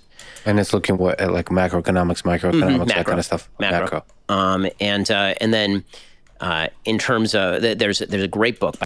Wait, an intro book that's on macro econ? And that's interesting. Okay. That sounds really weird. By Carl Trueman called Rise and Triumph of the Modern Self, which I think is the best book of the last 10 years. That's been sort of impactful on some of the thoughts I've been having lately. What's the key idea in there? The key idea is that we've shifted the nature of how identity is done in the West from how it was historically done. That basically for nearly all of human history, the way that we identify as human beings is as a mix of our biological drives and then how that interacts with the social institutions around us. Mm-hmm. And so when you're a child, you're a bunch of unfettered biological drives, and it's your parents' job to civilize you. And civilize you literally means bring you into civilization, right? You learn the rules of the road. You learn how to integrate into institutions that already exist and are designed to shape you. And it's how you interact with those institutions that makes you you. It's not just a set of biological drives. And then in the modern world, we've really driven toward the idea that what we are is how we feel on the inside without reference to the outside world. And it's the job of the outside world to celebrate and reflect what we think about ourselves on the inside. Mm-hmm. And so what that means is that we are driven now toward fighting institutions because institutions are impositions. So everything around us, societal institutions, these are things that are crimping our style. They're making us not feel the way that we want to feel. And if we just destroy those things, then we'll be freer and more liberated. It's a I think, much deeper model of how to think about why our social politics, particularly, are moving in a particular direction, is that a ground shift has happened in how people think about themselves, and this has had some somewhat kind of shocking effects in terms of social politics. So there's negative consequences in your view of that, but is there also positive consequence of more power, more agency to the individual? I think that you can make the argument that institutions were weighing too heavily in how people form their identity, but I think that what we've done is gone significantly too far on the other side. We basically decided to blow up the institutions in favor of unfettered feeling identity. And I think that that is not only a large mistake, I think it's going to have dire ramifications for everything from suicidal ideation to institutional longevity in politics and in society more broadly. So speaking about the nature of self, you've been an outspoken proponent of pro-life. Can we start by you trying to steelman the case for pro-choice, that abortion is not murder and a woman's right to choose is a fundamental human right, freedom? So I think that the only way to steelman the pro-choice case is to, and be ideologically consistent, is to suggest that there is no interest in the life of the unborn that counterweighs at all freedom of choice. So what that means is, we can take the full example, or we can take sort of the partial example. So if we take the full example, what that would mean is that up until point of birth, which is sort of the Democratic Party platform position. No, in general, Democratic Party doesn't advocate for this. That's an insane position. That's like a pretty niche position. That a woman's right to choose ought to extend for any reason whatsoever up to point of birth. The only way to argue that is that bodily autonomy is the only factor. There is no countervailing factor that would ever outweigh bodily autonomy. That would be the strongest version of the argument. Another version of that argument would be that the reason that bodily autonomy ought to weigh so heavily is because women can't be the equals of men if the vicissitudes of biology are allowed to decide their futures. Right? If pregnancy changes women in a way that it doesn't change men, it's a form of sex discrimination for women to ever have to go through with pregnancy, which is an argument that was made by Ruth Bader Ginsburg, kind of. Those are the arguments. The kind of softer version is the more, I would say, emotionally resonant version of the argument, which is that bodily autonomy ought to outweigh the interests of the fetus up till point X. And then people have different feelings about what point X looks like. Is it up to the point of viability? Is it up to the point of the heartbeat? Is it up to 12 weeks or 15 weeks? And that really is where the American public is, where the American public is, broadly speaking, not state by state, where there are various really, really varied opinions. But like broadly speaking, it seems like the American public by polling data wants somewhere between a 12 and 15 week abortion restriction. Yep. And they believe that up until 12 or 15 weeks, there's not enough there to not be specific, but to be kind of how people feel about it, to outweigh a woman's bodily autonomy. And then beyond that point, then there's enough of an interest in the life of the preborn child. It's developed enough that now we care about it enough that it outweighs a woman's bodily autonomy. What's the strongest case for pro-life in your mind? I mean, the strongest case for pro-life is that from conception, a human life has been created. It is a human life with potential.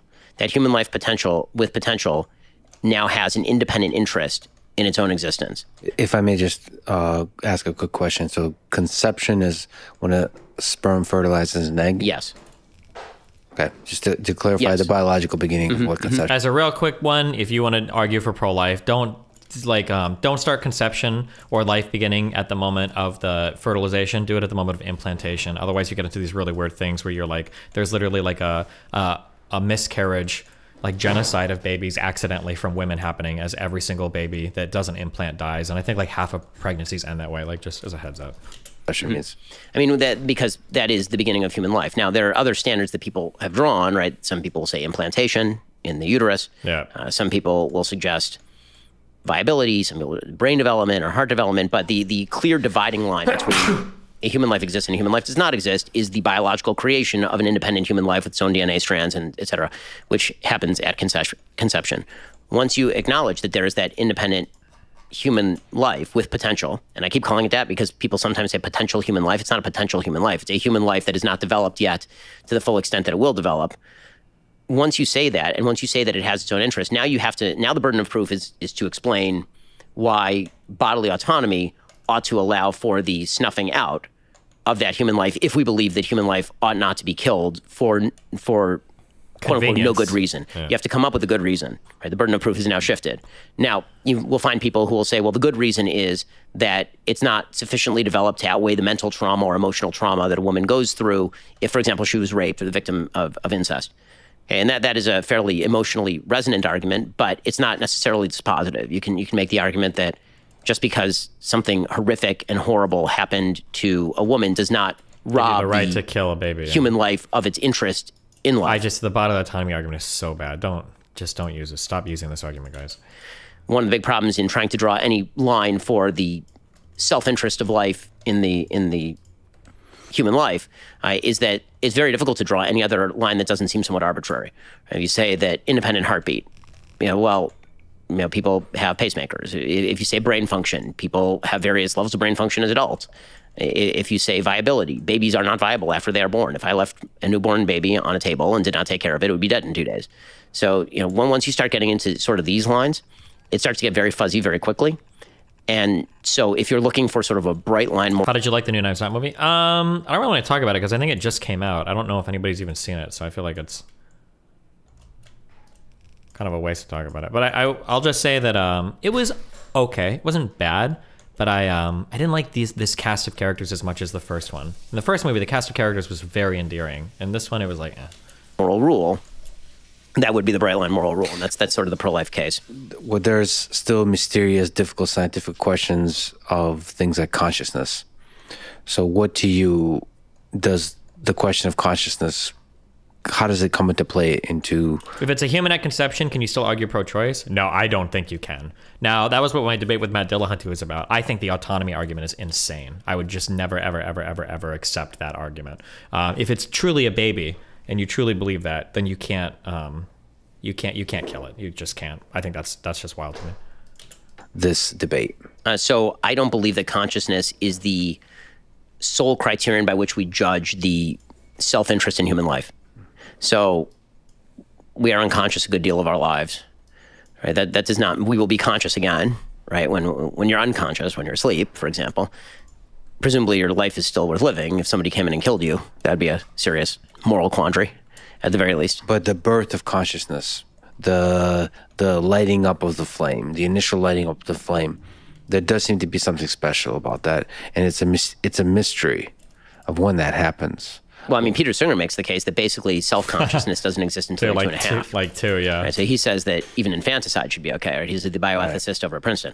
So you get into some real dicey territory once you get into consciousness. Also, the truth is that consciousness is more of a spectrum than it is a dividing line, meaning that there are people with various degrees of brain function. We don't actually know how conscious they are, and you can get into eugenic territory pretty quickly when we start dividing between lives that are worth living based on levels of consciousness and lives that are not worth living based on levels of consciousness. Eugenics needs to not be a default, like a bad word. Like, we need to get over that. Like, we already practice eugenics to some extent. Like, when you say that, like, a woman shouldn't have a pregnancy after the age of 35 or 40 or whatever, like, that's, in a way, that's a form of eugenics. Or if you have an abortion because your child has, like, Down syndrome in the womb, like, this is, like, a form of eugenics. I don't think eugenics by default should just be considered bad. Like, we have to be able to go a little bit deeper into why it's good or why it's bad. Or what kind of eugenics is good and what kind of eugenics is bad. Do you find it, the aspect of women's freedom, do you feel the tension between that ability to choose the trajectory of your own life versus the rights of the unborn child? In one situation, yes. In one situation, no. If you've had sex with a person voluntarily, and as a product of that, you are now pregnant? No. You've taken an action with a perfectly predictable result. Even if you took birth control, this is the way that human beings have procreated for literally all of human existence, and by the way, also how all mammals procreate. So the idea that this was an entirely unforeseen consequence of your activity, I find I have less sympathy for you in that particular situation, because you could have made decisions that would not lead you to this particular impasse. In fact, this used to be the basis of marriage, right? Was when we were a apparently more terrible society. We used to say that people should wait until they get married to have sex, a position that I still hold.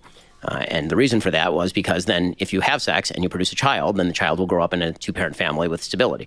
So, you know, not a ton of sympathy there. When it comes to rape and incest, obviously heavy sympathy. And so that's why I think you see, statistically speaking, a huge percentage of Americans, including many pro-life Americans, people who consider themselves pro-life, would consider exceptions for rape and incest. One of the sort of dishonest things that I think happens in abortion debates is arguing from the fringes. This tends to happen a lot, is pro-choice activists will argue from rape and incest to the other 99.8% of abortions. Or you'll see people on the pro-life side argue from partial birth abortion to all of abortion. You actually have to take on sort of the mainstream case and then decide whether or not that's acceptable or not. But to you, the exception, just ethically, without generalizing it, that is a valid ethically exception. I don't hold that there should be an exception for rape or incest because, again, I hold by the bright line rule that once a human life with potential exists, then it has its own interest in life that cannot be You can't just kill it, even if it's a rape or an incest your baby. self-interest. Good job, Ben. The only exception that I hold by is the same exception that literally all pro-lifers hold by, which is the life of the mother is put in danger. Such a tough topic, because if you believe that that's the line, then we're committing mass murder. Well, or at least mass killing. So I would say that murder typically requires a level of mens rea that may be absent in many cases of abortion. Right? Because the usual follow-on question is, well, if it's murder, why not prosecute the woman? And the answer is because the vast majority of people who are having abortions don't actually believe that they're killing a person. Right? Where's Pisco? When it comes to mens rea, it's not mens rea of the outcome, isn't it? Mens rea of the action, or like, so for instance, let's say that I go to shoot a person in the leg because like I'm just going to shoot you in the leg, and then let's say that person dies, and you go to convict me of like some sort of form of murder, like whatever, second degree whatever murder. Like, you don't have to show, I don't think, a mens rea that I was trying to kill him. You just had to show a mens rea that I was trying to shoot him and cause harm, right? Is that not how that goes? I'd have to, I don't know if I have, where's esports Batman or some lawyer people in chat, but. Have a very different view of what is exactly happening. So, I would say that there are all sorts of interesting hypotheticals that come in to play when it comes to abortion, and you can play them any which way, but murder is special. You're thinking of manslaughter. I don't think if you shoot a person and they die, I don't think that's manslaughter. I'm pretty sure you're getting some type of murder charge there. I'm pretty sure. If you assault with a deadly weapon and they die, I'm almost positive you're gonna get like that's gonna be murder. Like the manslaughter would have to be like manslaughter would be like maybe if you like put somebody in a chokehold or something and then they ended up dying. Maybe that would be like a manslaughter, but if you shoot somebody with a gun, I'm pretty sure they're always going for some type of murder charge there, no? Levels, let's put it this way, there are gradations of wrongs. I don't think that all abortions are equally blameworthy, even if I would ban virtually all of them. Right? I think that there are mitigating circumstances that make, while being wrong, some abortions less morally blameworthy than others. I think that there is I can admit a difference between killing a 2-week-old embryo in the womb and stabbing a 7-year-old in the face. Like I can recognize all that while still saying I think that it would be wrong to terminate a pregnancy. Do you think the question of when life begins, which I think is a fascinating question, is a question of science or a question of religion? I mean, when life begins, it's a question of science. When that life becomes valuable enough for people to want to protect it, is going to be a question that is beyond science. Science doesn't have moral judgments to make about the value of human life. This is one of the problems. Okay, that's true. Sam Harris and I have had this argument many times, and it's always kind of interesting. Because Sam is of the opinion that you can get to ought from is. Right? That science says is, therefore we can learn ought. So human flourishing is the goal of life. And I always say to him, I don't see where you get that from evolutionary biology.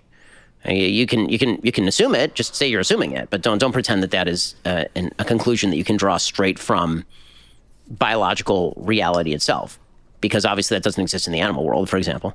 Nobody assumes the innate value of every ant. I think I know your answer to this, but let's test it, because I think you're going to be wrong. So there's a robot behind you.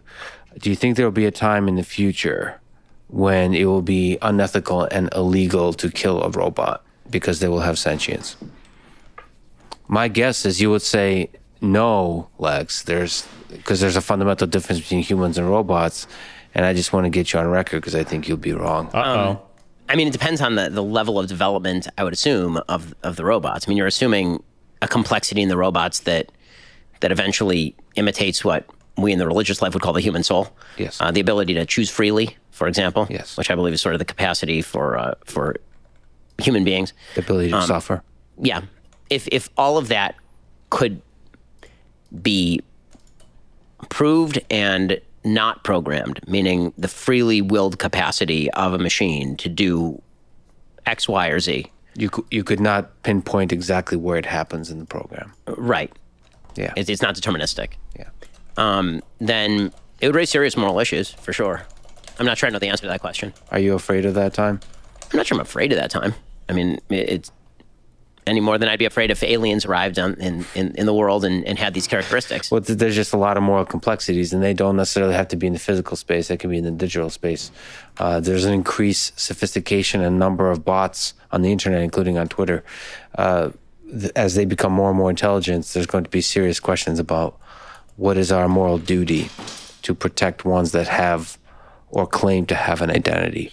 And that'll be really interesting. Actually, what I'm afraid of is the opposite happening, meaning that people, the worst that should happen is that we develop robots so sophisticated that they appear to have free will, and then we treat them with human dignity. Yeah. That should be the worst that happens. What I'm afraid of is the opposite, is that we, if we're talking about this particular hypothetical, that we develop robots that have all of these apparent abilities, and then we dehumanize them, which leads us to also dehumanize the other humans around us, which you could easily see happening. The devaluation of life to the point where it doesn't really matter. I mean, people have always treated, unfortunately, newly discovered other humans this way. So I don't think there's actually a new problem. I think it's a pretty old problem. It'll just be interesting when it's made of human hands. Yeah, it's an opportunity to either celebrate humanity or to bring out the worst in humanity. So the derision that naturally happens, like you said, with pointing out the other. Let me ask you about climate change. There's let's go from the meme to the profound philosophy. Okay, the meme is there's a clip of you talking about climate change and saying that the Aquaman meme. You said that for the sake of argument, Ben's even made fun of himself for that stupid fucking statement. 5 to 10 feet in the next 100 years, people will just sell their homes and move. And then the meme is sell to who? Can you argue both sides of that? The argument that they're making is a straw man. The argument that I'm making is over time. I don't mean that if a tsunami is about to hit your house, you can list it on eBay. That's not what I mean, obviously. What I mean is that human beings have an extraordinary ability to adapt. It's actually our best quality. And that as water levels rise, real estate prices in those areas tends to fall. That over time, people tend to abandon those areas. They tend to leave. They tend to, right now, sell their houses, and then they tend to move. And eventually, those houses will be worthless, and you won't have anybody to sell to, but presumably not that many people will be living there by that point, which is one of the reasons why the price would be low, because there's no demand. So it's over 100 years, so all of these price dynamics are very gradual relative to the other price dynamics. Correct. That's why the joke of it, of course, is that, like, I'm saying that tomorrow there's a tsunami on your doorstep, and you're like, oh, Bob will buy my house. Bob ain't gonna buy your house. Like we all get that, but it's a funny meme. I'll admit I laughed at it. How is your view on climate change? The human contribution to climate change, what we should do in terms of policy to respond to climate change. How has that changed over the years? I would say the truth is for years and years, I've believed that climate change was a reality, and that anthropogenic climate change is a reality. I don't argue with the IPCC estimates. I know climatologists at places like MIT or Caltech, and they know this stuff better than I do. So, you know, the notion that climate change is just not happening or that human beings have not contributed to climate change, I find doubtful. The question is to what extent human beings are contributing to climate change. Is it 50%? Is it 70%? Is it 90%? I think there's a little bit more play in the joints there, so it's not totally clear. The one thing I do know, and this I know with factual accuracy, is that all of the measures that are currently being proposed are unworkable and will not happen.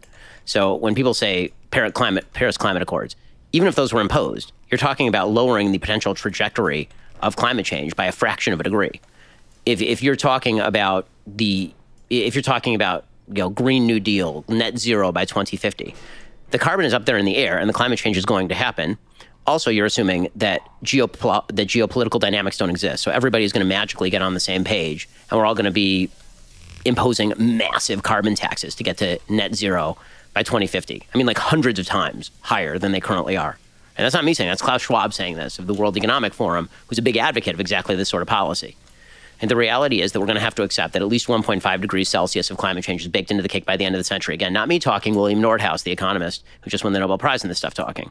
And so what that suggests to me is what we've always known. Human beings are crap at mitigation and excellent at adaptation. Right? We are very bad at mitigating our own faults. We are very, very good at adapting to the problems as they exist. Which means that all of the estimates that billions will die, that there will be mass starvation, that we will see the migration in just a few years of hundreds of millions of people, those are wrong. What you'll see is a gradual change of living.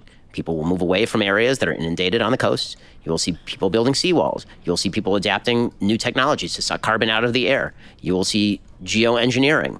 Right? This is the sort of stuff that we should be focused on. And the sort of bizarre focus on what if we just keep tossing hundreds of billions of dollars at the same 3 technologies over and over in the hopes that if we subsidize it, this will magically make it more efficient. I've seen no evidence whatsoever that is.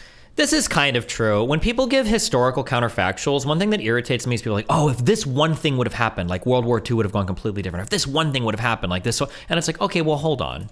You're assuming if one thing happens and then nobody changes their behavior accordingly. Because like if one thing happens, then chances are, you know, this group of people is going to act completely differently, which kind of changes everything at that point. I notice that people have a tendency to oversimplify when it comes to giving counterfactuals.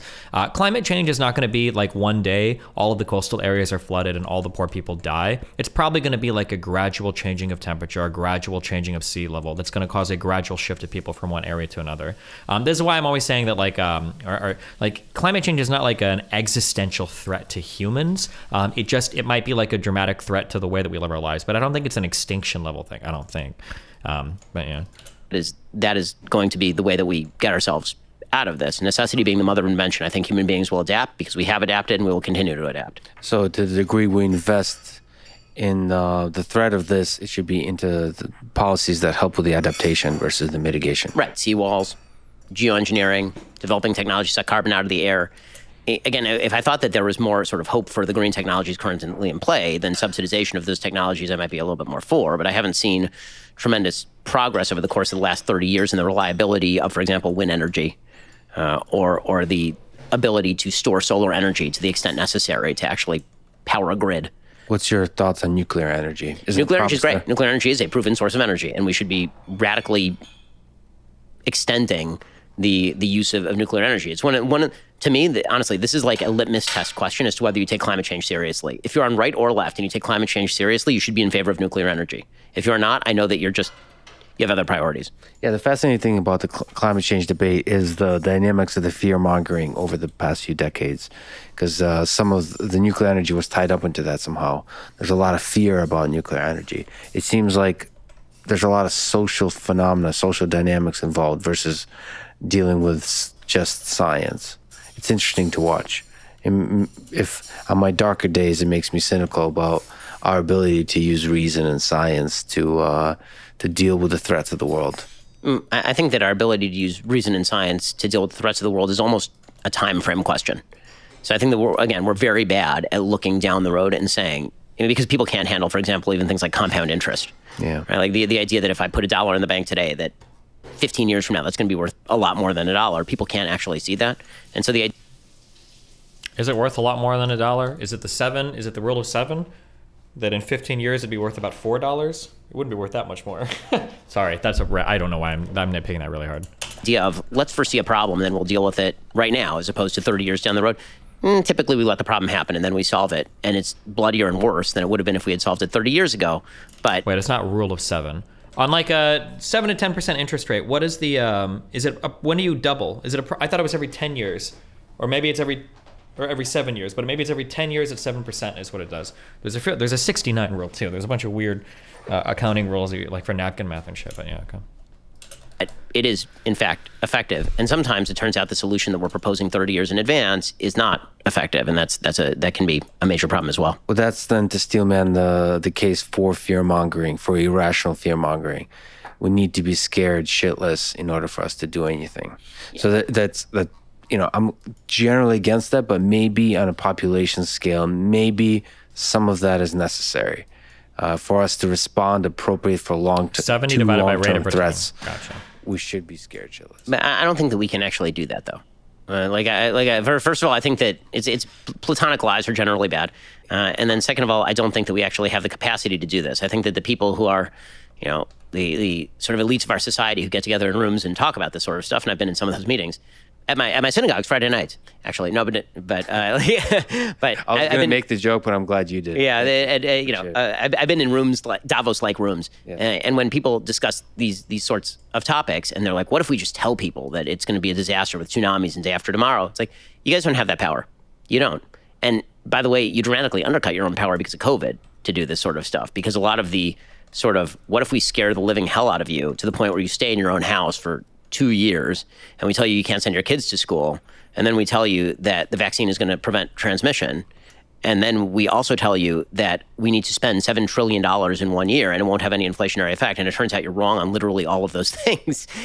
The last few years have done more to undermine institutional trust than any time in probably American history. It's pretty amazing. Yeah, I tend to agree with the only thing we have to fear is fear itself. Let me ask you back to the question of God, and a big ridiculous question: who's God? Who is God? So I'm going to do a Jordan Peterson. I'm going to use sort of the Aquinas formulation of what God is, right? That if there is a cause of all things, not physical things, if there is a cause underlying the reason of the universe, then that is the thing we call God. So not a big guy in the sky with a beard. You know, like he is the force underlying the logic of the universe, if there is a logic to the universe. And he is the creator in the Judaic view of that universe. And he does have an interest in us living in accordance with the laws of the universe that, if you're a religious Jew, are encoded in the Torah, but if you're not a religious Jew, would be encoded in the natural law by sort of Catholic theology. Why do you think God created the universe? Or as is popularly asked, what do you think is the meaning behind it? What's the meaning of life? What's the meaning of life? So I think that the meaning of life is to fulfill what God made you to do, and that is a series of roles. I think that human beings, and here you have to look to sort of human nature, rather than looking kind of to big questions. I've evolved something that I've really been working on, and I'm writing a book about this actually, that I call colloquially role theory. And basically the idea is that... Bro, this dude stole all my shit, 100%. He better not say this. But I think my general thing is that, like, all of us have, like, a certain set of gifts and talents, things that we can do exceedingly well. And I think our obligation to ourselves and to our communities and society is to try to, like, push into those roles as much as you can. So if you're, like, an ungodly talented musician or artist or doctor or whatever, like, your goal should be to push the boundaries of those roles as much as possible. That's, like, that's the obligation you have to society. He's given a lot of my takes, okay? I'm starting to think Benny Boy here is browsing the subreddit, all right? The way that we interact with the world is through a series of roles. And those are also the things we find most important and most implementable. And there's sort of virtue ethics, right, which suggests that if we act in accordance with virtue, like Aristotle, then we will be living the most fulfilled and meaningful life. And then you have sort of deontological ethics, like Kantian ethics, that it's a rule-based ethic. If you follow the rules, then you'll find the meaning of life. And then what I'm proposing is that there's something that I would call role ethics, which is there are a series of roles that we play across our lives, which are also the things that we tend to put on our tombstones and find the most meaningful. So when you go to a cemetery, you can see what people found the most meaningful because it's the stuff they put on the stone that has like 4 words on it, right? They're like beloved father, beloved mother, sister, brother. And you might have a job once in a while, a creator, a religious person, right? These are all roles that have existed across societies and across humanity. And those are the things where we actually find meaning. And the way that we navigate those roles brings us meaning. And I think that God created us in order to fulfill those roles for purposes that I can't begin to understand because I ain't him. And the more we recognize those roles and the more we live those roles, and then we can express freedom within those roles. I think that the liberty exists inside each of those roles, and that's what makes all of our lives different and fun. We all parent in different ways, but being a parent is a meaningful role. We all have spouses, but how you interact that relationship is what makes your life meaningful and interesting. That is what we were put on earth to do. And if we perform those roles properly, and those roles do include things like being a creator, like we have a creative instinct as human beings, being a creator or being an innovator, being a defender of your family, being somebody who builds up, being a social member of your community, which is something that we're built to do. If we fulfill those roles properly, then we will have made the world a better place than we inherited it, and we will also have had the joy of experiencing the sort of flow they talk about in psychology, where being a tier when you 4 engage sub, in these roles, you actually do feel a flow. So these roles are a fundamental part of the human condition. Yes. So the book you're working on is constructing a system to help us understand. It's looking roles. at, let's assume that all of that's true. The real question in the book is how do you construct a flourishing and useful society and politics? So a society level.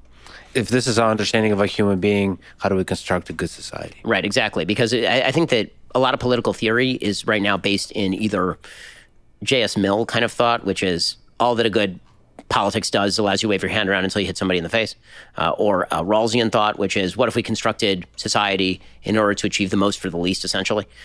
What if we constructed society around what actually makes humans the most fulfilled, and that is the fulfillment of these particular roles? And where does liberty come into that, right? How do you avoid the idea of a tyranny in that? Right? How do you have to be a mother, you must be a father, you must be where does freedom come into that? Can you reject those roles totally as a society and be okay? The answer probably is not. So you need a society that actually promotes and protects those roles, but also protects the freedom inside those roles. And that raises a more fundamental question of what exactly liberty is for. And I think that both the right and the left actually tend to make a mistake when they discuss liberty. The left tends to think that liberty is an ultimate good, that simple choice makes a bad thing good, which is not true. And I think the right talks about liberty in almost the same terms sometimes. And I think that's not true either. The question is whether liberty is of inherent value or instrumental value. Is liberty good in and of itself, or is liberty good because it allows you to achieve X, Y, or Z? And I've thought about this one a lot, and I tend to come down on the latter side of the aisle. I mean, you asked me areas where I moved. This may be an area where I've moved. Is that I think when you think more shallowly about politics, or maybe more quickly, because this is how we talk in America, is about liberties and rights. We tend to think that the right is what not like the political right. Rights make things good. Liberties make things good. The question really is, what are those rights and liberties for? Yeah. Now, you have to be careful so that doesn't shade into tyranny, right? You can only have liberty to do the thing that I say that you can do. But there have to be spheres of liberty that are roiling and interesting and filled with debate, but without threatening the chief institutions that surround those liberties. Because if you destroy the institutions, the liberties will go too. And if you knock down the pillars of the society, the liberties that are on top of those pillars are going to collapse. And I think that's, if people are feeling as though we're on the verge of tyranny, I think that's why. This is fascinating, by the way. It's an instrumental perspective on liberty. That's going to have to give me a lot to think about. Let me ask a personal question. Was there ever a time that you had a crisis of faith where you questioned your belief in God? Uh-oh. Sure.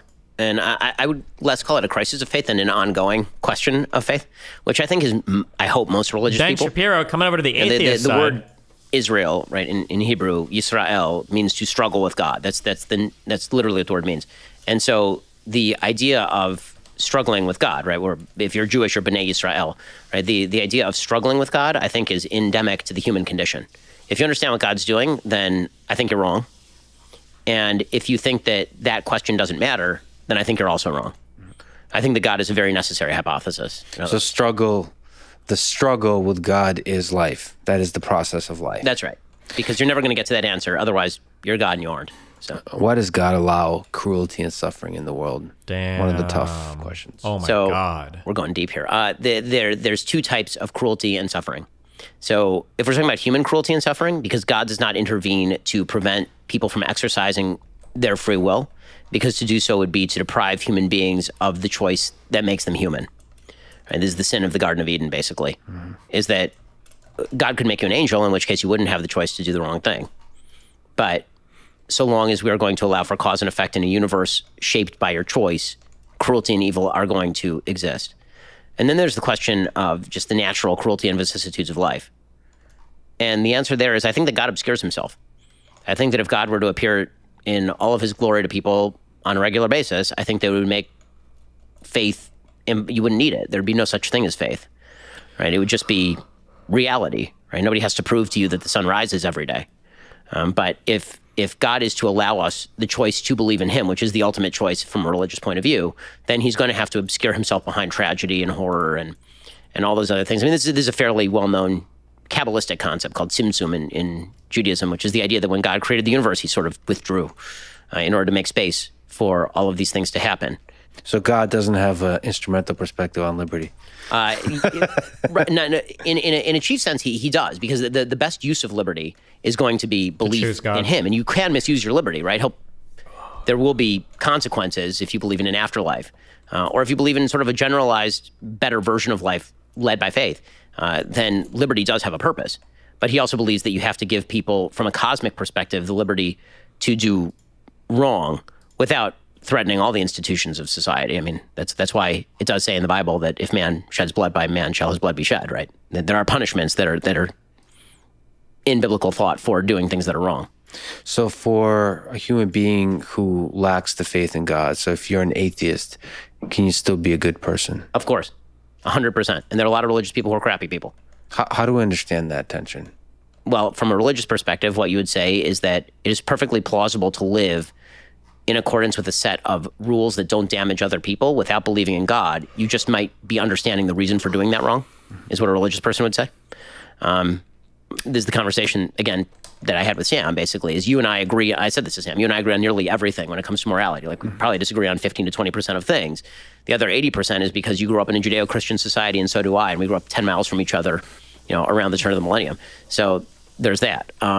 So you can perfectly well be an atheist living a good, moral, decent life, because you can live a good, moral, decent life with regard to other people without believing in God. I don't think you can build a society on that, because I think that, that relies on the sort of goodness of mankind, natural goodness of mankind. I don't believe in the natural goodness of mankind. You don't? No. I believe that man is created both sinful and with the capacity for sin and the capacity for good. But if you let them be on their own, doesn't it... Without social institutions to shape them, I think that's very likely to go poorly. Oh, interesting. Well, we came to something we disagree on, but that may be that might reflect itself in our approach to Twitter as well. I think if humans are left on their own, they tend towards good. They definitely have the capacity for good and evil, but when left on their own, I tend to believe they're good. I think they might be good with limits. What I mean by that is that what the evidence, I think, tends to show is that human beings are quite tribal. So what you'll end up with is people who are good with their immediate family and maybe their immediate neighbors, and then when they're threatened by an outside tribe, then they kill everyone, which is sort of the history of civilization in the pre-civilizational era, which was a very violent time. Pre-civilizational era was quite violent. Do you think, on the topic of tribalism in our modern world, what are the pros and cons of tribes? Is that something where we should try to outgrow as a civilization? I don't think it's ever going to be possible to fully outgrow tribalism. I think it's a natural human condition to want to be with people who think like you or have a common set of beliefs. And I think trying to obliterate that in the name of a universalism likely leads to utopian results that have devastating consequences. Utopian sort of universalism has been failing every time it's tried, whether you're talking about, now it seems to be sort of a liberal universalism, which is being rejected by a huge number of people around the world in various different cultures, or whether you're talking about religious universalism, which typically comes with religious tyranny, or whether you're talking about communistic or Nazi-esque sort of universalism, which comes with mass slaughter. So this is, universalism I'm not a believer in. I think that you have, some values that are fairly limited that all human beings should hold in common, and that's pretty much it. Like, I think that everybody should have the ability to join with their own culture. I think how we define tribes is a different thing. Yeah. So I think that tribes should not be defined by innate physical characteristics, for example, because I think that, thank God, as a civilization, we've outgrown that. And I think that is a childish way to view the world. Wow. And all the tall people aren't a tribe. All the black people aren't. All the white people aren't a tribe. So the tribes should be formed over ideas versus physical characteristics. That's right. Which is why, actually, to go back to sort of the beginning of the conversation, when it comes to Jews, I'm not a big believer in ethnic Judaism. Right. I'm as a person who takes Judaism seriously, Judaism is more to me than you were born with a last name like Berg or Steen. And so I've made Hitler would controversial. disagree with you, but He would disagree with me, but that's because he was a tribalist, right? Who thought in racial terms. So maybe robots will help us see humans as one tribe. Maybe that, as long this as is Reagan's idea, right? Reagan said, well, if there's an alien invasion, then we'll all be on the same side. So I'll go over to the Soviets and we'll talk about it. There's some deep truth to that. What does it mean to be a good man? The various role that a human being takes on in this role theory that you've spoken about, what does it mean to be good? It means to perform. Now I will do Aristotle. It means to perform the function well. Right? What Aristotle says is the good is not like moral good, moral evil, in the way that we tend to think about it. He meant that a good cup holds liquid, and a good spoon holds soup. It means that like a thing that is broken can't hold those things, right? So when he speaks about philosophers here, this makes it sound like he's read stuff. He's like more familiar with like what they or at the. I mean, like I guess everybody should have read like some Aristotle. I guess right, or Plato or whatever. I haven't, but The idea of being a good person means that you are fulfilling the function for which you were made. It's a teleological view of humanity. So if you're a good father, this means that you are bringing up your child in durable values that is going to bring them up healthy, capable of protecting themselves and passing on the traditional wisdom of the ages to future generations while allowing for the capacity for innovation. That'd be being a good father. Right? Being a good spouse would mean protecting and unifying with your spouse and building a safe family and a place to raise children. Being a good citizen of your community means protecting the fellow citizens of your community while incentivizing them to build for themselves. And it becomes actually much easier to think of how to, this is why I like the role theory, because it's very hard in virtue theory to say, be generous. Okay, how does that manifest? I don't know what that looks like. Sometimes being generous might be being not generous to other people, right? When Aristotle says that you should be benevolent, like what does that mean? This is very vague. When I say be a good dad, most people sort of have a gut level understanding of what it means to be a good dad. And mostly what they have a gut level understanding of what it means to really be a really bad dad. And so what it means to be a good man is to fulfill those roles, as many of them as you can, properly and at full function. And that's a very hard job. And I've said before that, because I engage a lot with the public and all of this, the word great comes up a lot. What does it take to be a great leader? What does it take to be a great person? And I've always said to people, it's actually fairly easy to be great. It's very difficult to be good. There are a lot of very great people who are not very good, and there are not a lot of good people. And most of them, frankly, most good people die mourned by their family and friends, and 2 generations later they're forgotten. But those are the people who incrementally move the ball forward in the world, sometimes much more than the people who are considered great. Understand the role in your life that involves being a cup and be damn good at it. Exactly. That's right. Hold the soup. It's very Jordan Peterson of there. Yeah, it's very like Lobster with Jordan Peterson. Exactly. I think people will quote you for years and years to come on that. What advice would you give? A lot of young people look up to you. What advice, despite their better judgment? No, I'm just kidding. I'm just maybe only kidding.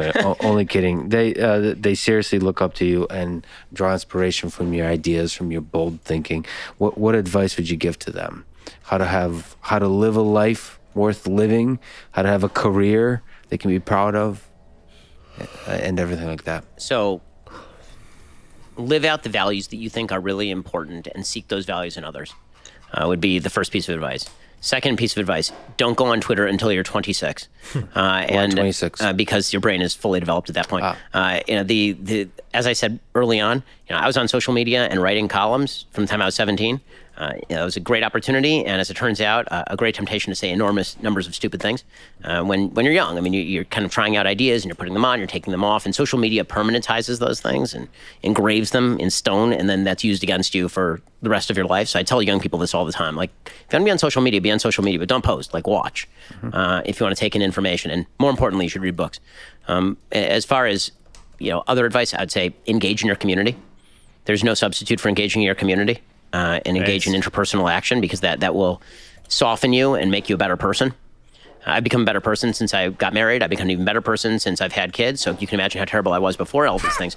And engaging your community does allow you to build the things that matter on the most local possible level. I mean, the outcome, by the way, of the sort of politics of fulfillment that I was talking about earlier is a lot of localism, because the roles that I'm talking about are largely local roles. So that stuff has to be protected locally. I think we focus way too much in this country and others on like world-beating solutions, national solutions that apply to hundreds of millions of people. How we get to the solutions that apply for like 5, and then we get to the solutions that apply to like 20, and then we get to the solutions that involve 200 people or 1,000 people. Let's solve that stuff. And I think the solutions at the higher level flow bottom up, not top down. What about mentors and maybe role models? Have you had a mentor, or maybe people you look up to, either you interacted on a local scale, like you actually knew them, or somebody you really looked up to? For me, I'm very lucky. I grew up in a very solid 2-parent household. I'm extremely close with my parents.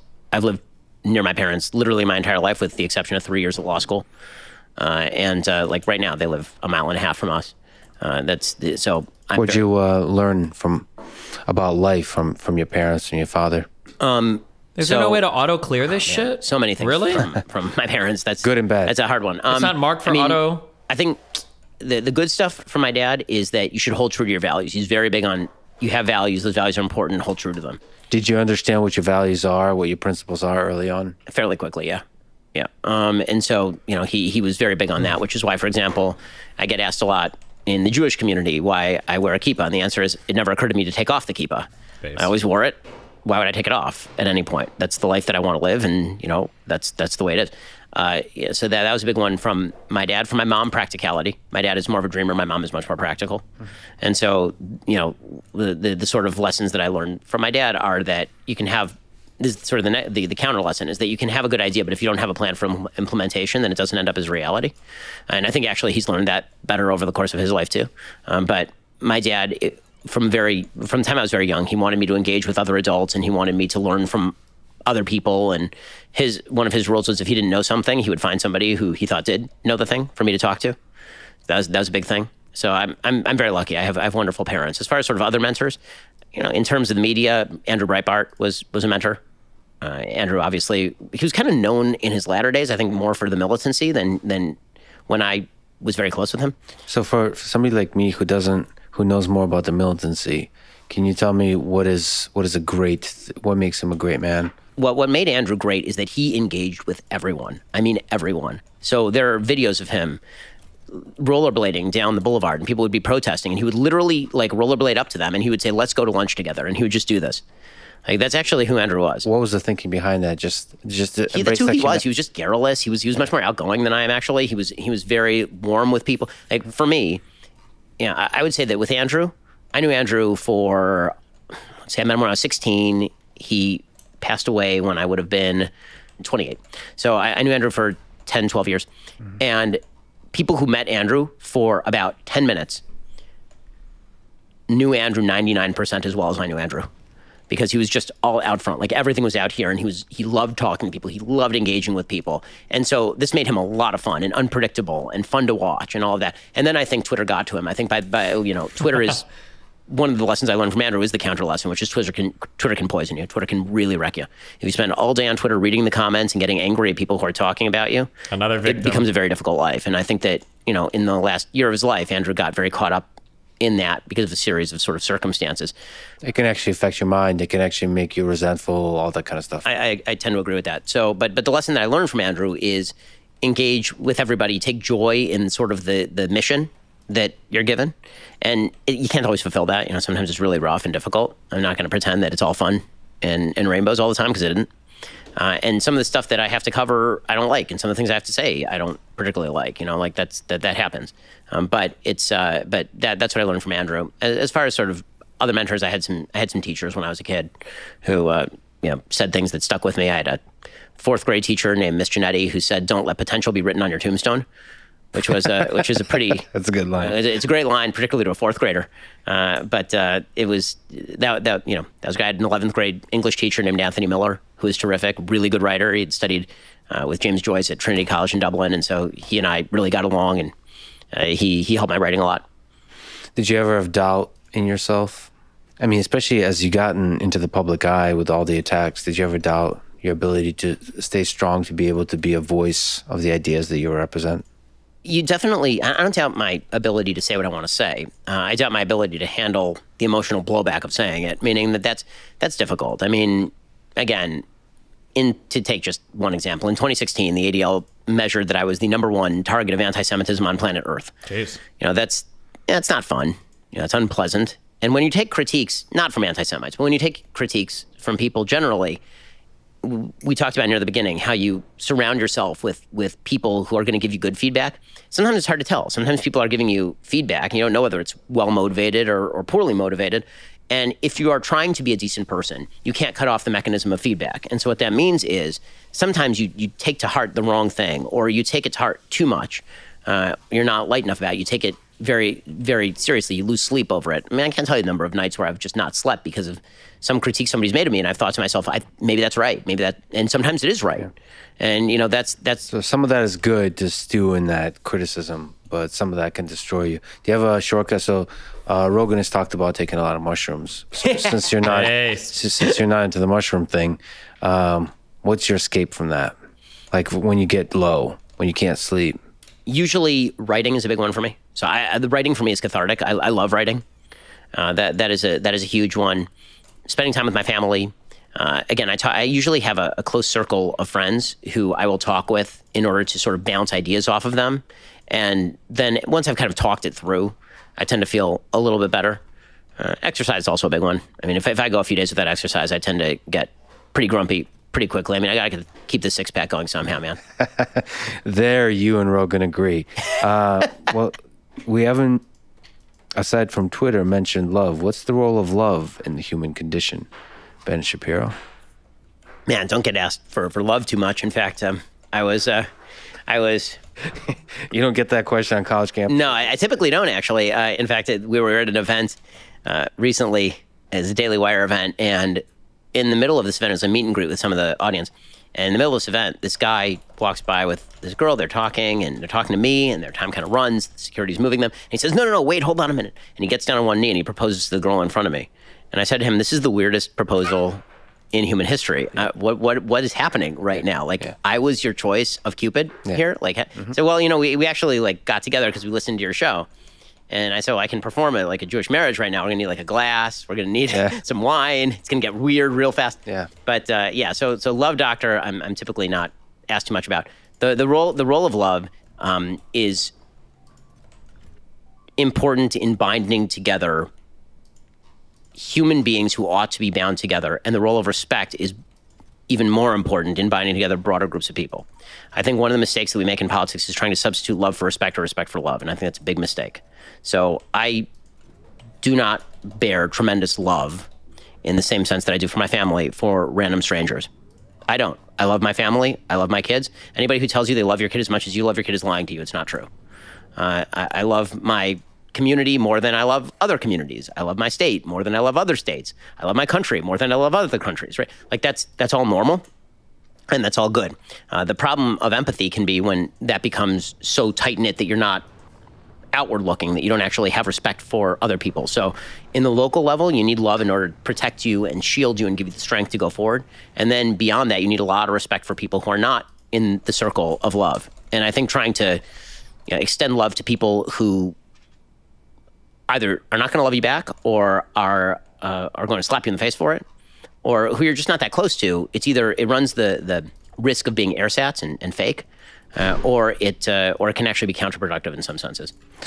Well, there's some sense in which you could have love for other human beings just based on the humanity that connects everybody, right? So you love this whole project that we're a part of.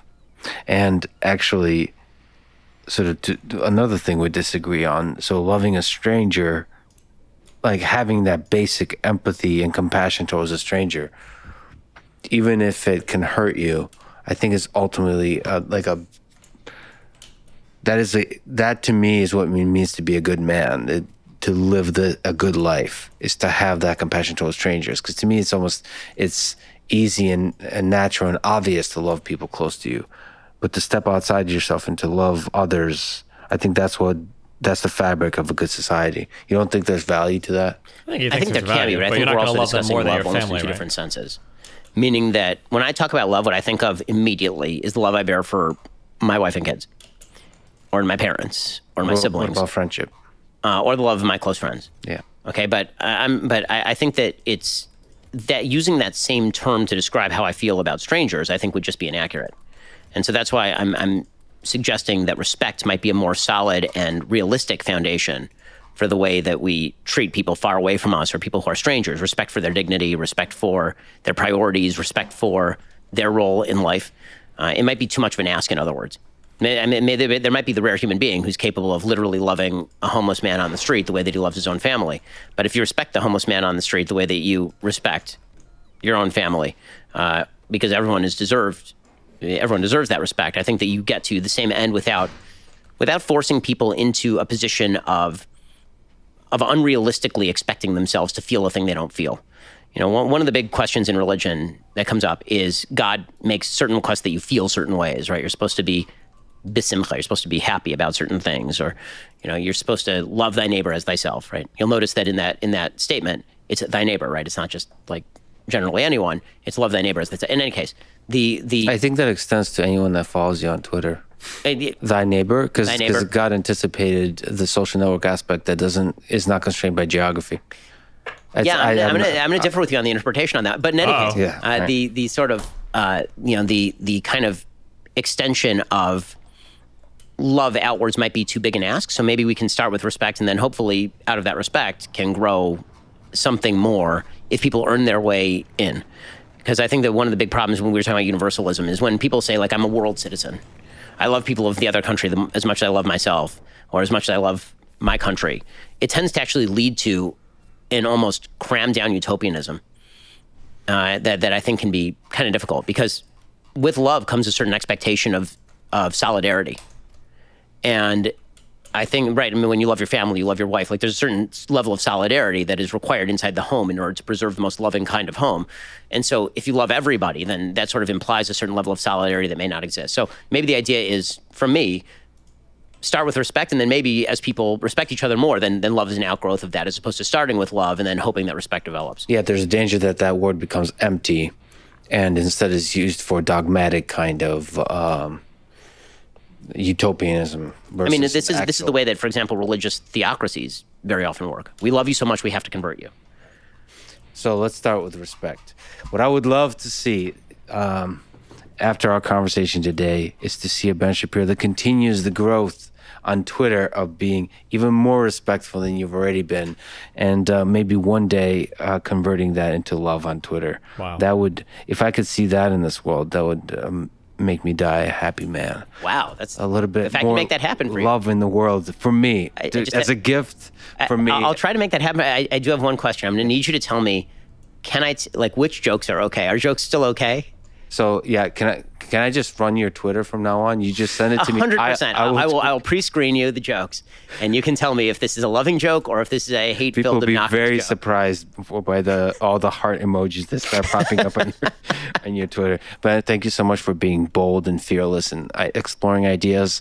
And your Twitter aside, thank you for being just good faith in all the arguments and all the conversations you're having with people. It's a huge honor.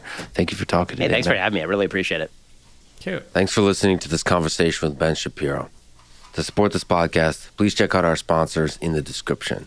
And now, let me leave you with some words from Ben Shapiro himself. Freedom of speech and thought matters, especially when it is speech and thought with which we disagree. The moment the majority decides to destroy people for engaging in thought it dislikes, thought crime becomes a reality. Wow, Thank you for listening. Did he have words from me that he left people with at the end of our show? What the?